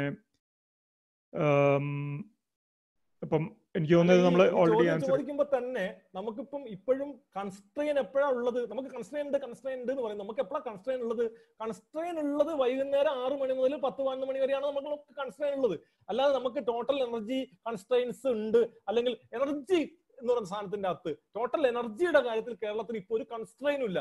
നമുക്ക് വേണ്ട 25,000 മില്യൺ യൂണിറ്റ് അല്ല, ഏകദേശം നമ്മളിപ്പം കരാറാക്കി വെച്ചിട്ടുള്ളത് നമ്മുടെ കയ്യിലുള്ള വൈദ്യുതി എല്ലാം കൂടി പൂർണ്ണമായും ഉപയോഗിക്കുകയാണെങ്കിൽ നമുക്ക് 10-28,000 മില്യൺ യൂണിറ്റ് വൈദ്യുതിന്റെ സ്റ്റോക്ക് കയ്യിലുണ്ട്. പക്ഷെ കൺസ്ട്രെയിൻ ഈ വൈദ്യുതി എനർജി ഇല്ലാത്തതല്ല കൺസ്ട്രെയിൻ. നമുക്ക് പീക്ക് സമയത്ത് ആണ് കൺസ്ട്രെയിൻ ഉള്ളത്. ഈ പീക്ക് സമയം മാനേജ് ചെയ്യാൻ പറ്റുന്ന രൂപത്തിൽ ഈ പറയുന്ന സജസ്റ്റ് ചെയ്യുന്ന സാധനം എന്താ? നോൺ കൺവെൻഷണൽ, സോളാർ, വിൻഡ്, ഇതൊന്നും തന്നെ പീക്ക് സമയത്ത് നമുക്ക് ഉത്പാദിപ്പിക്കാൻ കഴിയുന്നതും അല്ല. അവിടെയാണ് പ്രശ്നം. അപ്പം സ്വാഭാവികമായിട്ട് ഇതിനൊക്കെ പരിഹാരമായിട്ട് മുന്നോട്ട് വെക്കുന്ന സാധനം എന്താണ്? മുന്നോട്ട് വെക്കുന്ന സാധനം ഇപ്പം പമ്പ്ഡ് സ്റ്റോറേജ് ആണ്. പമ്പ്ഡ് സ്റ്റോറേജ് എന്ന സാധനം ഞാൻ നേരത്തെ പറഞ്ഞ ആളുകൾ ഇതിനൊക്കെ പരിഹാരമായിട്ട് പമ്പ്ഡ് സ്റ്റോറേജ് ഉണ്ട്. പാർവിജി ആയാലും അതുപോലുള്ള പലരും പറയുന്നത് പമ്പ്ഡ് സ്റ്റോറേജ് എന്ന് പറഞ്ഞാൽ KSEB തന്നെ പമ്പ്ഡ് സ്റ്റോറേജിനെ പറ്റി ഗവേഷണം നടത്തി. അതായത് ഏറ്റവും കോസ്റ്റ് ഇഫക്റ്റീവ് ആയിട്ടുള്ള പമ്പ്ഡ് സ്റ്റോറേജിനെ കുറിച്ച് DPR RVGയും കൂടി ഇരുന്ന് തയ്യാറാക്കിയിട്ടുള്ള DPRൽ 0 കോസ്റ്റ് വൈദ്യുതി കിട്ടുകയാണെങ്കിൽ പെർ യൂണിറ്റ് കോസ്റ്റ് 490 ആണെന്ന്. 0 കോസ്റ്റ് വൈദ്യുതി വെച്ചാൽ പമ്പിങ്ങിന് കൊടുക്കുന്ന വൈദ്യുതിക്ക് ഒരു യൂണിറ്റ് ഒരു പൈസ പോലും വിലയില്ല എന്ന് കണക്കാക്കി 0 കോസ്റ്റ് വൈദ്യുതി കൊടുക്കുകയാണെങ്കിൽ പെർ യൂണിറ്റ് കോസ്റ്റ് 4 പൈസ ആവുന്ന രൂപത്തിലുള്ള എസ്റ്റിമേറ്റ് ആണ് ആ സാധനത്തിന് തയ്യാറാക്കി കിട്ടിയത്. സ്വാഭാവികമായും അങ്ങനെ ഒരു എസ്റ്റിമേറ്റ് വെച്ചിട്ട് കേരളത്തിൽ പമ്പ്ഡ് സ്റ്റോറേജ് ചെയ്യാനാകുമോ എന്നുള്ളതാണ്. അപ്പൊ അങ്ങനെ പറയുമ്പോൾ അത് കോസ്റ്റ് ഒന്നും നോക്കരുത്, ചെയ്യാം. പക്ഷെ ഇപ്പുറത്തെ അതിരപ്പള്ളി പറയുമ്പോൾ അതിന് കോസ്റ്റ് കൂടുതലാണ് എന്ന് പറയുകയും ചെയ്യാം. അതിരപ്പള്ളിയെ സംബന്ധിച്ചിടത്തോളം അവിടുത്തെ വൈദ്യുതി എന്ന സാധനം വെള്ളം എന്ന് പറയുന്നത് നമുക്ക് 0 കോസ്റ്റ് ആണ്. ഇപ്പം താഴേക്ക് ഒഴുകി പോയിക്കൊണ്ടിരിക്കുന്ന വെള്ളമാണ്. അപ്പം ആ 0 കോസ്റ്റ് വെള്ളം ഉപയോഗിച്ചുകൊണ്ട് വൈദ്യുതി ഉത്പാദിപ്പിക്കാൻ പാടില്ല. എന്നാൽ ഇപ്പുറത്ത് സോളാറിന് കിട്ടുന്ന 3 രൂപ 3.25 രൂപ വിലയുള്ള വൈദ്യുതി വെള്ളം ഉപയോഗിച്ച് ഒരു യൂണിറ്റിന് 490 ചെലവാക്കി, അത് ഞാൻ പറയുന്നത് ഈ പറയുന്ന ആസ്തിക്ക് മാത്രം ചെലവാക്കി വൈദ്യുതി ഉത്പാദിപ്പിക്കണം എന്ന് പറയുന്ന നിലയ്ക്കുള്ള ഒരു വിരോധാഭാസം പല ഡിസ്കഷനിലുണ്ട്. ആ ഡിസ്കഷൻസ് എന്ന് പറയുന്ന സാധനം ആ നിലയ്ക്ക് ചർച്ച ചെയ്യപ്പെടുന്നില്ല എന്നുള്ളതാണ് പ്രശ്നം. ഓക്കെ, അപ്പൊ നമുക്ക് കുറച്ച് വ്യത്യസ്തമായിട്ടുള്ള ചോദ്യങ്ങളിലേക്ക് കിടക്കാം. ഒന്ന്, ഉഷാനിൽ സർ, NTPC കായംകുളം ഹയർ ചെയ്ത് നമുക്ക് ജനറേഷൻ ചെയ്യാൻ എന്തെങ്കിലും ചാൻസ് ഉണ്ടോ? KDPP ഗ്യാസ് പവർ പ്ലാന്റ് ആക്കി കൺവേർട്ട് ചെയ്യാൻ പ്ലാൻ ഉണ്ടോ? ഇപ്പം കായംകുളം ജലനിലയം താപനിലയം ഇപ്പം നിലവിൽ നമ്മൾ അവിടെ ഉപയോഗിച്ചുകൊണ്ടിരിക്കുന്ന ഇന്ധനം എന്ന് പറയുന്ന സാധനം നാഫ്റ്റയാണ്. നാഫ്റ്റയുടെ വില വല്ലാണ്ട് കൂടുകയും ഒരു യൂണിറ്റ് കോസ്റ്റ് എന്ന സാധനം 8 രൂപ മുകളിൽ പോവുകയും ചെയ്ത സാഹചര്യത്തിലാണ് നമ്മൾ പൂർണ്ണമായും ഉത്പാദനം ഇല്ലാതെ നിർത്തിയിട്ടത്. ഇപ്പോഴും അവിടെ കുറച്ച് നാഫ്ത കിടപ്പുണ്ട്, പഴയ നാഫ്ത ഉണ്ട്, അത് വെച്ചിട്ട് ഉത്പാദിപ്പിക്കും. ഇപ്പം ശരിക്കും ഫ്യൂവൽ കോസ്റ്റ് ഇന്ത്യയിൽ മൊത്തത്തിൽ കുറഞ്ഞിട്ടുണ്ട്. അങ്ങനെ കുറഞ്ഞതിന്റെ ഭാഗമായി ഫ്യൂവൽ കോസ്റ്റ് മൊത്തത്തിൽ കുറഞ്ഞിട്ടില്ല. ഇപ്പം ഡീസലിന്റെയും പെട്രോളിന്റെയും വില കുറഞ്ഞിട്ടില്ലെങ്കിലും നാഫ്തയുടെ വിലയിൽ കുറവ് വന്നിട്ടുണ്ട്. ഇപ്പം ക്രൂഡ് ഓയിലിന്റെ കോസ്റ്റ് കുറഞ്ഞതിന്റെ ഭാഗമായി നാഫ്തയുടെ വില കുറഞ്ഞിട്ടുണ്ട്. അതിന്റെ ഭാഗമായി ഇപ്പം ഒരു യൂണിറ്റ് 4 റുപ്യക്ക് ഉത്പാദിപ്പിച്ച് തരാം എന്ന് അവർ പറയുന്നുണ്ട്. പക്ഷെ ഈ പറയുന്ന നാഫ്തയുടെ വില അവിടെ തന്നെ നിൽക്കും എന്ന് പറയാൻ പറ്റില്ല. അവരുമായിട്ട് അങ്ങനെ ഒരു കരാറിൽ ഉത്പാദനം നടത്തിക്കൊണ്ടു പോയാൽ നമുക്ക് സസ്റ്റൈനബിൾ ആയി മുന്നോട്ട് പോകാൻ കഴിയും എന്ന് പറയാൻ കഴിയില്ല. പിന്നെ ആകെയുള്ള സാധ്യത പറഞ്ഞാൽ LNG പൈപ്പിൽ എത്തുന്ന LNG അങ്ങോട്ടേക്ക് പൈപ്പ് ലൈൻ വഴിക്കോ അല്ലെങ്കിൽ ഈ പറയുന്ന ട്രക്കുകളിലോ കൊണ്ടുവന്ന് ഉണ്ടാക്കുക എന്നുള്ളതാണ്. പക്ഷെ LNGക്ക് വേണ്ട പൈപ്പ് ലൈനിന്റെ ടോട്ടൽ വരുന്ന എക്സ്പെൻഡിച്ചറും അതുപോലെ തന്നെ ഈ പറയുന്ന LNG എന്ന് പറയുന്ന സാധനം ട്രാൻസ്പോർട്ട് ചെയ്ത് കൊണ്ടുവരുമ്പോഴും നല്ല കോസ്റ്റ് ആവും. മാത്രമല്ല LNG ഉപയോഗിക്കുമ്പോൾ ഒരു പ്രശ്നം അവിടെ വീണ്ടും നമ്മൾ വേറൊരു പ്രശ്നം കൂടി നേരിടുകയാണ്. LNG ഈ പറഞ്ഞ ഗെയിലുമായിട്ടുള്ള ഈ LNG കരാറ് സാധനത്തിന്റെ സ്വഭാവം എന്താ വെച്ചാൽ LNG നിങ്ങൾ ഉപയോഗിച്ചാലും ഇല്ലെങ്കിലും LNGന്റെ വില കൊടുക്കണം എന്നാണ്. അല്ലാണ്ട് അതിന്റെ ടോട്ടൽ കോസ്റ്റ് കൊടുക്കണം എന്നല്ല. LNG എത്രയുണ്ടോ അത്രയും LNGന്റെ വില ഉപയോഗിച്ചാലും ഇല്ലെങ്കിലും നിങ്ങൾ കരാർ വെക്കുന്ന LNG ഉപയോഗിച്ചാലും ഇല്ലെങ്കിൽ LNGന്റെ വില കൊടുക്കണം എന്ന് പറഞ്ഞാൽ എന്താ അർത്ഥം? ഈ പറയുന്ന 24 മണിക്കൂർ ഉത്പാദിപ്പിക്കാനുള്ള LNGന്റെ കരാർ വെക്കും. ആ കരാർ വെച്ച മൊത്തം പണവും KSEBയുടെ കറണ്ട് ചാർജായിട്ട് കൊടുക്കേണ്ടി വരുന്ന അവസ്ഥയുണ്ടാവും. അതുകൊണ്ട് ഇപ്പോഴത്തെ ഒരു സ്ഥിതിയിൽ കായംകുളം താപനിലയും ഉപയോഗപ്പെടുത്താൻ കഴിയുന്ന നിലയിലല്ല നിൽക്കുന്നത്. അത് സ്ക്രാപ്പ് ചെയ്ത് പോകുന്ന നിലയിലാണ് നിൽക്കുന്നത്. അല്ലെങ്കിൽ ഈ ഗെയിൽ അടക്കമുള്ള സ്ഥാപനങ്ങളുടെ നയത്തിനകത്ത് കാതലായ മാറ്റം ഉണ്ടാവേണ്ടത് വരും. നമ്മുടെ വൈദ്യുതി വികസനത്തിന് സഹായകരമാകുന്ന രൂപത്തിൽ, അവിടെ വൈദ്യുതി ഉത്പാദിപ്പിക്കാൻ സഹായകരമാകുന്ന രൂപത്തിൽ അവരുടെ നിലപാടുകൾ മാറ്റുകയാണെങ്കിൽ മാത്രമേ നമുക്ക് കായംകുളം നിലയം ഉപയോഗിക്കപ്പെടാൻ പറ്റൂ. ഇപ്പം കോഴിക്കോട് ഡീസൽ നിലയം ഇപ്പോഴത്തെ നിലയ്ക്ക് നമ്മൾ ഗ്യാസിഫൈ ചെയ്യുന്നതിന് വേണ്ടിയിട്ടുള്ള നീക്കങ്ങളൊന്നും നടത്തിയിട്ടില്ല. ഇപ്പം ബ്രഹ്മപുരം ഡീസൽ നിലയം ഗ്യാസിഫൈ ചെയ്യാൻ പറ്റുന്ന രൂപത്തിലുള്ള എന്താ പറയാ തൊട്ടടുത്ത് വരെ ഗ്യാസ് പൈപ്പ് ലൈനും കാര്യങ്ങൾ എത്തിയിട്ടുണ്ട്. മറ്റേ കോഴിക്കോട് ഡീസൽ നിലയത്തിൽ ആ നിലയ്ക്ക് ഗ്യാസ് പൈപ്പ് ലൈൻ എത്തിയിട്ടില്ല. ഇനി എത്തിയാലും അതിന് മുടക്കേണ്ടി വരുന്ന ഇൻവെസ്റ്റ്മെന്റും കാര്യങ്ങളും ഒക്കെ ഇപ്പോഴത്തെ നിലയ്ക്ക് നമുക്കൊരു പ്രായോഗികമായി ഗുണകരമാണ് നല്ല കണ്ടിട്ടുള്ളത്. അതുകൊണ്ട് നമ്മൾ അത് ഗ്യാസിഫൈ ചെയ്യുന്നതിനുള്ള ശ്രമങ്ങൾ ഇപ്പം ആരംഭിച്ചിട്ടില്ല. പിന്നെ ഉമ്മറിന്റെ അടുത്ത ചോദ്യം, power highway which connects national grid at Hosur and connects Coimbatore is A revolutionary one from state government. This will support power requirements for industries. How the extent of industrial growth is expected in this regard? Industrial growth പവറിന്റെ മാത്രം പ്രശ്നം കൊണ്ടല്ല. ഇപ്പൊ കേരളത്തിൽ പവറിന്റെ പ്രശ്നം കൊണ്ടല്ല industrial growth ഉണ്ടാവാത്തത്. കാരണം നമ്മുടെ ചില പ്രിഫറൻസസിന്റെ പ്രശ്നമുണ്ട്, മറ്റൊട്ടേറെ ഇഷ്യൂസ് ഉണ്ട്. പവർ ഇതിനകത്തൊരു ഘടകം മാത്രമാണ്. ഇപ്പം കേരളത്തിന്റെ അകത്ത് ഇൻഡസ്ട്രിയൽ ഗ്രോത്ത് ഉണ്ടാക്കുന്നതിന് എന്താ പറയാ, ഗ്രോത്ത് കോറിഡോഴ്സിനെ പറ്റി കേരള ഗവൺമെന്റ് പരിശോധിച്ചിട്ടുണ്ട്. ഇപ്പം നമ്മുടെ കൊച്ചിൻ കോയമ്പത്തൂർ റോഡ്, ആ പറയുന്ന ഹൈവേയുടെ 2 സൈഡിലുമായി ഒരു കോറിഡോർ ഉണ്ടാക്കുന്നതിന്റെ സാധ്യത ഇപ്പം സജീവമായി പരിശോധിച്ചുകൊണ്ടിരിക്കുകയാണ്. പ്രത്യേകിച്ചും അങ്ങ് വാളയാർ വരെയുള്ള പ്രദേശം, അങ്കമാലി മുതൽ വാളയാർ വരെയുള്ള പ്രദേശം മൊത്തത്തിൽ ഒരു ഇൻഡസ്ട്രിയൽ ഗ്രോത്ത് സെന്ററായി മാറ്റുന്നതിനുള്ള സാധ്യതകൾ പരിശോധിക്കുന്നുണ്ട്. ഉണ്ടാവണം എന്നുള്ളതാണ് നമ്മുടെ ആഗ്രഹം. ഏതായാലും കേരളത്തിന് ഇന്നത്തെ നിലയ്ക്ക് ഈ പറയുന്ന ഇൻഡസ്ട്രീസ് ഒന്നും കാര്യമായിട്ടില്ലാത്ത അവസ്ഥയിൽ മുന്നോട്ട് പോകാൻ പറ്റില്ല. കാര്യമായി ഇൻഡസ്ട്രിയൽ ഗ്രോത്ത് ഉണ്ടായേ പറ്റൂ. അങ്ങനെ ഇൻഡസ്ട്രിയൽ ഗ്രോത്ത് ഉണ്ടാവുകയും ഇൻഡസ്ട്രിയൽ കൺസംഷൻ കൂടുകയും ചെയ്തേ പറ്റൂ. അങ്ങനെ അതിനുള്ള സാധ്യതയിൽ ഇപ്പം മാടക്കത്തറ വരെ എത്തുന്ന നമ്മുടെ എന്താ പറയുക റായ്ഗർ, പുകലൂർ, മാടക്കത്തറ അല്ലെങ്കിൽ തൃശ്ശൂർ HVDC ലൈനും ഒക്കെ നമുക്ക് ആ ഇൻഡസ്ട്രിയൽ ഗ്രോത്തിന് സഹായകരമായിട്ടുള്ള സാധ്യത ഉണ്ടാക്കും എന്നാണ് തോന്നുന്നത്. ഇനി നമുക്ക് ഈ എന്താണ് പമ്പ് സ്റ്റോറേജിലുള്ള 1-2 സ്പെസിഫിക് ആയിട്ടുള്ള ചോദ്യങ്ങൾ എടുക്കാം. ഒന്ന് സന്തോഷ് കുമാർ കൊരോത്ത്, പുള്ളി പറയുന്നത് in Kerala the peak is at night. അപ്പം ബേസിക്കലി എന്താണ് പമ്പ് സ്റ്റോറേജ് എക്സ്പ്ലോർ ചെയ്യാത്തതെന്നുള്ളതാണ്. അപ്പം അതിൻ്റെ ഒരു വാദമായിട്ട് പറയുന്നത് many European countries have pump storage capacity of 5 to 10% of their hydel capacity. Even India has about 7 megawatt pump storage capacity. Can we use such plants to store excess solar power available in other state at a cheap rate during the daytime and use it at night when the power cost is high? ഇതൊന്ന്. പിന്നെ വേറെ ഒന്ന് ഈ ഒരു pump storage ആയിട്ട് ബന്ധപ്പെട്ട് വന്നിട്ടുള്ളത് നില പുതുശ്ശേരിയുടെ തന്നെയാണ്. Is there any study which revealed that using pump storage technology around 5075 megawatt electricity can be generated in Kerala?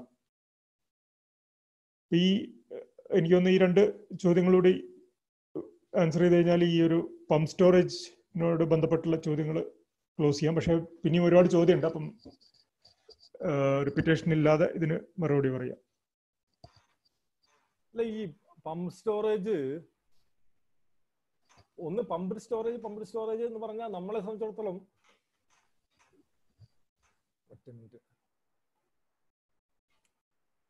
അതിനെ സംബന്ധിച്ച് വളരെ വിശദമായിട്ടുള്ളൊരു പഠനം KSEBL നടത്തിയിട്ടുണ്ട്.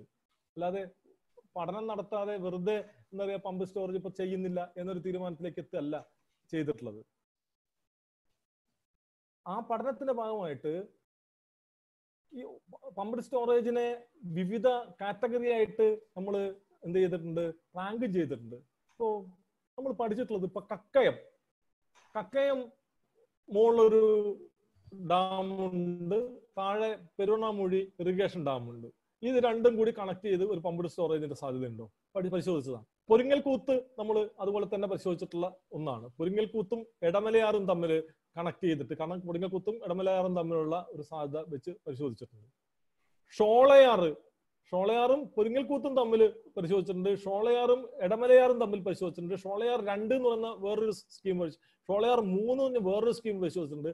പിന്നെ പമ്പ കക്കി ഡാമുകളെ വെച്ചുകൊണ്ടുള്ള കക്കിയും താഴെയുള്ള കക്കാട് പവർ ഹൗസ് എന്നുള്ള അവിടെയുള്ള ശബരിഗിരി പദ്ധതിയുമായി ബന്ധപ്പെട്ട് പരിശോധിച്ചിട്ടുണ്ട്. പിന്നെ എടമലയാർ തന്നെ നമ്മൾ താഴെ പോണ്ടേജ് ഉണ്ടാക്കിക്കൊണ്ട് ചെയ്യുന്നതിന്റെ സാധ്യത പരിശോധിച്ചിട്ടുണ്ട്. ഇങ്ങനെ നിരവധി സ്റ്റഡീസ് ഈ പറയുന്ന പമ്പ് സ്റ്റോറേജുമായി ബന്ധപ്പെട്ട് നടത്തിയിട്ടുണ്ട്.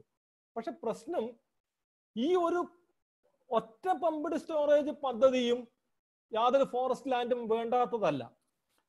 ഉദാഹരണത്തിന് ഇപ്പം ഏറ്റവും നന്ന് എന്ന് പറയുന്ന സാധനം പൊരിങ്ങൽകൂത്ത് എടമലയാറാണ്. അതിനാണ് ഞാൻ പറഞ്ഞത്, പൊരിങ്ങൽകൂത്ത് എടമലയാർ എന്ന് പറയുന്ന പദ്ധതിയിൽ അതിന്റെ പെർ യൂണിറ്റ് കോസ്റ്റ് ഏകദേശം 4 രൂപ 90 പൈസ വന്നിട്ടുണ്ട്. എപ്പോഴാണ് ഈ പഠനം നടത്തിയത്? 2012 നടത്തിയ പഠനമാണ്. അന്ന് 2012 കണക്കനുസരിച്ച് പെർ യൂണിറ്റ് കോസ്റ്റ് 4 രൂപ 90 പൈസ. പെർ യൂണിറ്റ് കോസ്റ്റ് എന്ന് പറഞ്ഞാൽ നമ്മൾ പമ്പ് ചെയ്യാൻ ഒരു പൈസ പോലും ചെലവില്ലാണ്ട് എനർജി അങ്ങോട്ട് കൊടുക്കുകയാണെങ്കിൽ പമ്പ് ചെയ്ത് കിട്ടുന്ന ഒരു എനർജിക്ക് ഒരു യൂണിറ്റ് 4 രൂപ 90 പൈസ എന്നാണ്. പമ്പ് ചെയ്യാൻ ഒരു യൂണിറ്റ് വൈദ്യുതി കൊടുത്താൽ ഈ ഹൈഡ്രോളിക് എഫിഷ്യൻസി, അതിന്റെ ജനറേറ്റർ, അതുപോലെ തന്നെ പമ്പ്, മോട്ടോർ, ഇതിനെല്ലാം കൂടി ചേർന്ന് പമ്പ് ചെയ്ത് മുകളിലെത്തുന്ന വെള്ളം എന്ന് പറഞ്ഞാൽ 0.8 യൂണിറ്റിന്റെ 20% ലോസ് വരും. 0.8 യൂണിറ്റിന്റെ വെള്ളം മാത്രമേ മുകളിലെത്തൂ. അങ്ങനെ മുകളിൽ 0.8 യൂണിറ്റിന്റെ വെള്ളം മുകളിലെത്തി അത് വീണ്ടും താഴേക്ക് വൈദ്യുതി ഉത്പാദിപ്പിച്ചു കഴിഞ്ഞാൽ വീണ്ടും 0.8% 80% മാത്രമേ വൈദ്യുതി കിട്ടൂ. എന്ന് പറഞ്ഞാൽ 0.64% യൂണിറ്റ് വൈദ്യുതിയാണ് ഒരു യൂണിറ്റ് വൈദ്യുതി അങ്ങോട്ട് കൊടുത്താൽ നമുക്ക് തിരിച്ചു കിട്ടാൻ പോകുന്ന വൈദ്യുതി. ഒരു യൂണിറ്റ് വൈദ്യുതി അങ്ങോട്ട് കൊടുക്കണമെങ്കിൽ കേരളത്തിൽ ഇപ്പൊ സോളാർ ഉണ്ടാക്കുന്നു. ഒരു യൂണിറ്റ് സോളാർ വൈദ്യുതി ഉണ്ടാക്കുന്നതിന് വേണ്ടി വരുന്ന നമുക്ക് ഇപ്പൊ KSEBL കൊടുക്കുന്ന പൈസ എത്രയാ? 3 രൂപ 40 പൈസയാണ് നമ്മുടെ ആവറേജ് പർച്ചേസ് കോസ്റ്റ് എന്ന് പറഞ്ഞ് നമ്മൾ കൊടുക്കുന്നത്. അത് പോരാന്നാണ് ഈ പറയുന്ന റൂഫ് ടോപ്പിലൊക്കെ ഉത്പാദിപ്പിക്കുന്ന ആളുകൾ പറയുന്നത്. ഞങ്ങൾക്ക് 3 രൂപ 40 പൈസയ്ക്ക് ഒരു യൂണിറ്റിന് തന്നാൽ പോരാന്നാണ്. അപ്പൊ നമ്മൾ ടെൻഡർ ചെയ്തിട്ട് നമുക്ക് കിട്ടുന്ന വിലയും 3 രൂപ 3.5 രൂപ വിലയാണ്. അപ്പൊ 3 രൂപയ്ക്ക് ഒരു യൂണിറ്റ് വൈദ്യുതി കിട്ടുന്നു എന്ന് വെക്കുക. 3 രൂപയ്ക്ക് ഒരു യൂണിറ്റ് വൈദ്യുതി കിട്ടിയാൽ ആ വൈദ്യുതി നമ്മൾ എന്താ പറയാ പമ്പ് ചെയ്ത് വൈദ്യുതി ഉണ്ടാക്കുന്നു. അങ്ങനെ ഉണ്ടാക്കി കഴിഞ്ഞാൽ 3 രൂപയ്ക്ക് കിട്ടുന്ന വൈദ്യുതിയുടെ വില, ഒരു യൂണിറ്റ് വൈദ്യുതിക്ക് ആ വൈദ്യുതിന്റെ വില, ഞാൻ പമ്പ് സ്റ്റോറേജിന്റെ ചെലവ് ഒന്നും കൂട്ടാതെ ആ വൈദ്യുതിന്റെ വില എത്രയായിരിക്കും എന്ന് പറഞ്ഞാൽ എത്രയായിരിക്കും? അത് 0.64 യൂണിറ്റാണ് നമുക്ക് കിട്ടുക. 3 ഗുണിക്കണം 1 ഡിവൈഡഡ് ബൈ 0.64 എന്ന് പറഞ്ഞാൽ എത്രയാ വരിക? 0.64 വെച്ച് ഗുണിച്ച് ഹരിച്ച കിട്ടുക വാല്യൂ കിട്ടുക 4 രൂപ 68 പൈസ പെർ യൂണിറ്റിൽ നിന്നാണ്. 4.6875 4.6875 4 രൂപ 68 പൈസയാണ് 3 രൂപയ്ക്ക് സോളാർ വൈദ്യുതി കിട്ടിയാൽ ഒരു യൂണിറ്റ് വൈദ്യുതി നമ്മൾ പമ്പ് ചെയ്യാൻ കൊടുത്താൽ നമുക്ക് കിട്ടുന്ന വൈദ്യുതി ഒരു യൂണിറ്റിന് ആ ചെലവ് വെച്ച് 4 രൂപ 68 പൈസ വരും. അത് കൂടാതെ 4.90 ഇൻഫ്രാസ്ട്രക്ചർ കൺസ്ട്രക്ഷൻ കോസ്റ്റ് 2012 റേറ്റ് വെച്ച് കഴിഞ്ഞാൽ അതും കൂടി വരും. എന്ന് പറഞ്ഞാൽ ഒരു യൂണിറ്റ് വൈദ്യുതിക്ക് വരുന്ന ചെലവ് എത്രയാ? 4.68 4.90 എന്ന് പറഞ്ഞാൽ 9.5 രൂപയ്ക്ക് മുകളിലാണ്. ഈ വിലക്ക് കേരളത്തിൽ വൈദ്യുതി മുതലാവില്ല എന്നത് കൊണ്ടാണ് ഞങ്ങൾക്ക് അത് നടത്താൻ കഴിയാത്തത്. അപ്പം ആ നിലയ്ക്കുള്ള വൈദ്യുതി ഉണ്ടാക്കണം, അതാണ് ബദൽ എന്ന് പറഞ്ഞാൽ ആ വൈദ്യുതി ഉണ്ടാക്കിയാൽ കേരളത്തിലെ ജനങ്ങൾക്ക് ആ വൈദ്യുതി വിൽക്കാൻ കഴിയില്ല. കേരളത്തിലെ ജനങ്ങൾക്ക് ഇന്ന് വില കുറച്ച് വൈദ്യുതി കൊടുക്കാൻ കഴിയുന്നത് നമുക്ക് ശരാശരി വൈദ്യുതി purchase cost, average purchase cost എന്ന് പറയുന്നത് 3 രൂപ 40 പൈസ ഉള്ളത് കൊണ്ടാണ്. ഒരു യൂണിറ്റ് വൈദ്യുതി നമ്മുടെ ഉപഭോക്താക്കൾക്ക് എത്തിക്കുമ്പോൾ 6 രൂപ 14 പൈസയാണ് മൊത്തം എക്സ്പെൻഡിച്ചർ. എല്ലാ എക്സ്പെൻഡിച്ചറും കൂടി കേരളത്തിൽ ശരാശരി വരുന്നത് 6 രൂപ 14 പൈസയാണ്.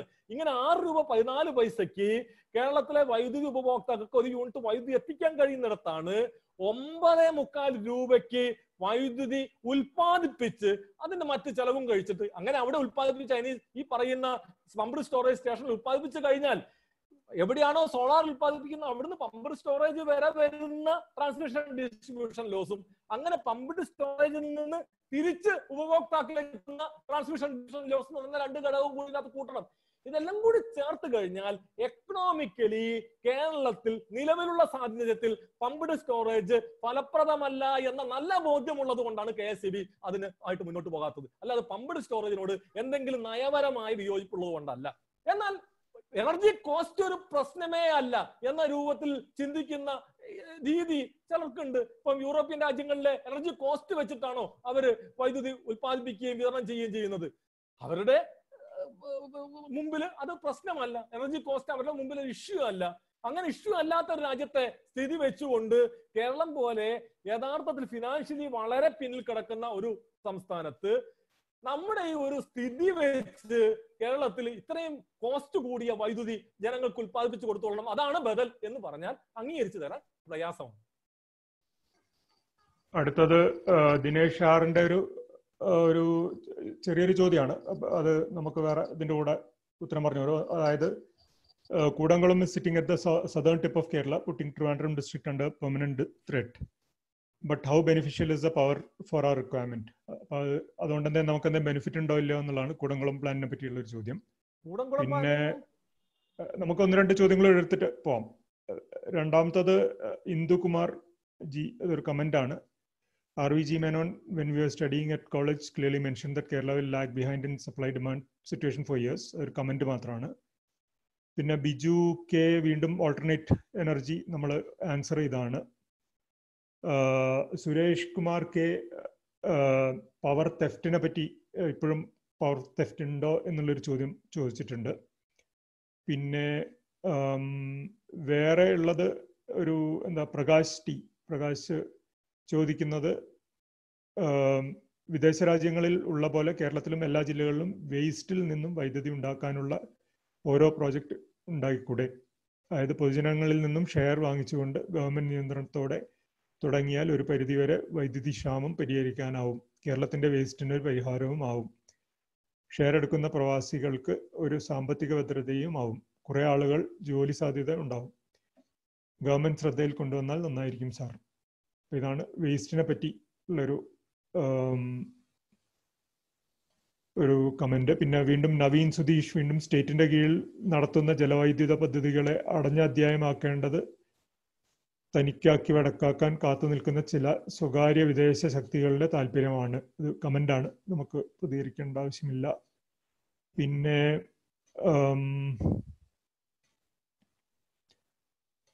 അപ്പൊ ഇത്രയും ചോദ്യങ്ങൾക്ക് മറുപടി പറഞ്ഞ് നമുക്ക് അടുത്ത ചോദ്യങ്ങളിലേക്ക് കടക്കാം.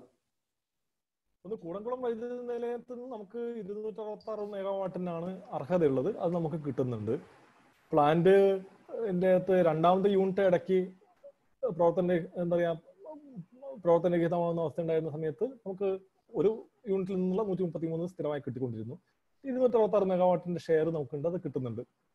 അത് കിട്ടുന്നതിന് നമുക്ക് നമ്മുടെ പവർ ഹൈവേയും കൂടി പൂർത്തിയായതോടുകൂടി ലോസ് കുറഞ്ഞ് 10-20 മെഗാവാട്ടോളം ലോസ് വന്നിരുന്നു. ആ ലോസിൽ കുറവ് വന്നിട്ടുണ്ട്. ആ നിലയ്ക്ക് നമുക്കിപ്പോൾ കൂടംകുളം നിലയത്തിൽ നിന്നുള്ള വൈദ്യുതി കിട്ടിക്കൊണ്ടിരിക്കുന്നുണ്ട്. അത് ഗുണകരം തന്നെയാണ്. 2 വേസ്റ്റിൽ നിന്ന് വൈദ്യുതി ഉണ്ടാക്കുന്നതിനെ കുറിച്ചൊരു ചോദ്യം വന്നു. വേസ്റ്റിന്റെ അകത്ത് ഇപ്പം ബ്രഹ്മപുരത്ത് ഒരു വേസ്റ്റ് പ്ലാന്റ് ഓൾറെഡി അപ്രൂവൽ കൊടുത്തു. KSEB അതിനകത്ത് വൈദ്യുതി വാങ്ങാനുള്ള സന്നദ്ധ അറിയിക്കുകയും ചെയ്തിട്ടുണ്ട്. പക്ഷെ പ്രശ്നം വെച്ചാൽ KSEBക്ക് SCRC നിശ്ചയിച്ചു തന്നിട്ടുള്ള താരിഫ് എന്ന് പറഞ്ഞ സാധനം 6 രൂപ ചില്ലറ പൈസയാണ്. എന്നാൽ ഒരു യൂണിറ്റ് വൈദ്യുതിക്ക് അവർക്ക് വരുന്ന പ്രോജക്റ്റ് കോസ്റ്റ് ആയിട്ട് അവർ ഒരു യൂണിറ്റ് വൈദ്യുതിക്ക് കണക്കാക്കിയിരിക്കുന്നത് 16 രൂപയാണ്. എന്ന് പറഞ്ഞാൽ 10 രൂപ കോർപ്പറേഷൻ സബ്സിഡി ആയി കൊടുത്താൽ മാത്രമേ ആ പ്രോജക്റ്റ് നിൽക്കൂ.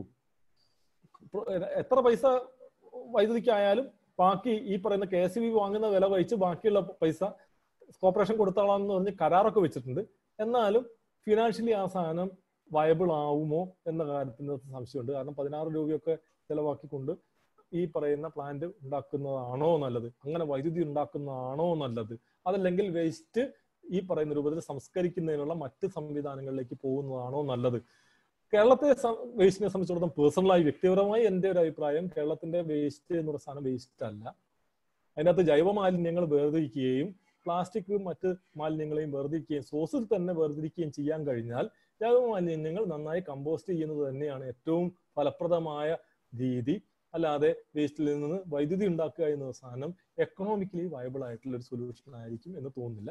പക്ഷെ അങ്ങനെ ഉണ്ടാക്കിയാൽ, അങ്ങനെ ഉണ്ടാക്കുന്നതിന് പ്രോജക്റ്റുമായിട്ട് ആര് മുന്നോട്ട് വന്നാലും യാതൊരു തടസ്സവും വൈദ്യുതി ബോർഡിന്റെ ഭാഗത്തു നിന്നില്ല.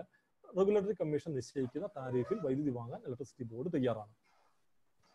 ഒരു പവർ തെഫ്റ്റിന്റെ ഒരു സിറ്റുവേഷൻ ആണ് ഒരു ചോദ്യം കൂടി. പവർ തെഫ്റ്റിന്റെ സിറ്റുവേഷൻ വെച്ചാൽ മുൻപ് കേരളത്തിൽ പവർ തെഫ്റ്റ് എന്ന രൂപത്തിൽ കുറെയൊക്കെ ഇടക്കാലത്ത് ഉണ്ടായിരുന്നു. ഇപ്പൊ നമ്മുടെ നാട്ടിലൊക്കെ നമ്മൾ പലരും തന്നെ ഫിലിം വെക്കുന്നതിനെ പറ്റിയൊക്കെ ശ്രമിക്കുന്ന നമ്മൾ ശ്രദ്ധയാക്കപ്പെട്ടിട്ടുണ്ടായിരുന്നു. പക്ഷെ ഇപ്പം ആ നിലയ്ക്ക് തെഫ്റ്റ് ഇല്ല. തെഫ്റ്റ് ഓഫ് എനർജി എന്ന് പറയാൻ പറ്റുന്ന രൂപത്തിലുള്ള കാര്യങ്ങളൊന്നും നമുക്ക് കാര്യമായി ഡിക്റ്റേറ്റ് ചെയ്യാൻ പറ്റാറില്ല.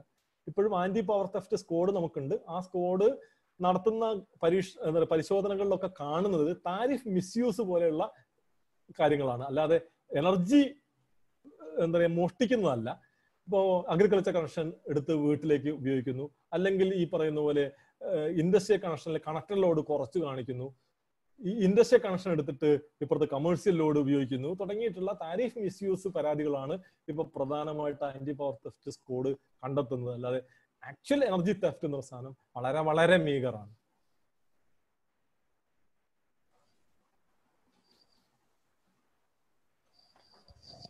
ഇനി ഒരു 2-3 ചോദ്യങ്ങളൂടി എടുത്തിട്ട് മറുപടി പറയാം. ഒന്ന്, we could not achieve similar growth as we achieved during 96-2001. അതിന്റെ കാരണം എന്താണ്? അതേമാതിരി ഇപ്പോഴത്തെ പവർ ഡിസ്ട്രിബ്യൂഷൻ സിസ്റ്റം അപ്ഗ്രേഡ് ചെയ്യാനുള്ള എന്തൊക്കെയാണ് സംവിധാനങ്ങൾ? എനിക്ക് തോന്നുന്നത് അത് പല ഘട്ടങ്ങളിലായിട്ട് ഓൾറെഡി ടച്ച് അപ്പോൺ ചെയ്തൊരു വിഷയമാണ്. പിന്നെ പ്രകാശ്, ഇത് ചോദിച്ചിരിക്കുന്ന നജീബാണ്. പിന്നെ Prakash Vengad, gas based LNG available, don't skip from slide. ചോദ്യമാണോ comment ആണോ എന്ന് മനസ്സിലായില്ല. പിന്നെ ഉള്ളത് ദീപൻ കെ, അതൊരു കമന്റ് ആണ്. വളരെ വ്യക്തമായി വൈദ്യുതിയുടെ എല്ലാ മേഖലയിൽ പറഞ്ഞു തന്നു. പുതിയ നിരവധി കാര്യങ്ങൾ അറിയാൻ സാധിച്ചു.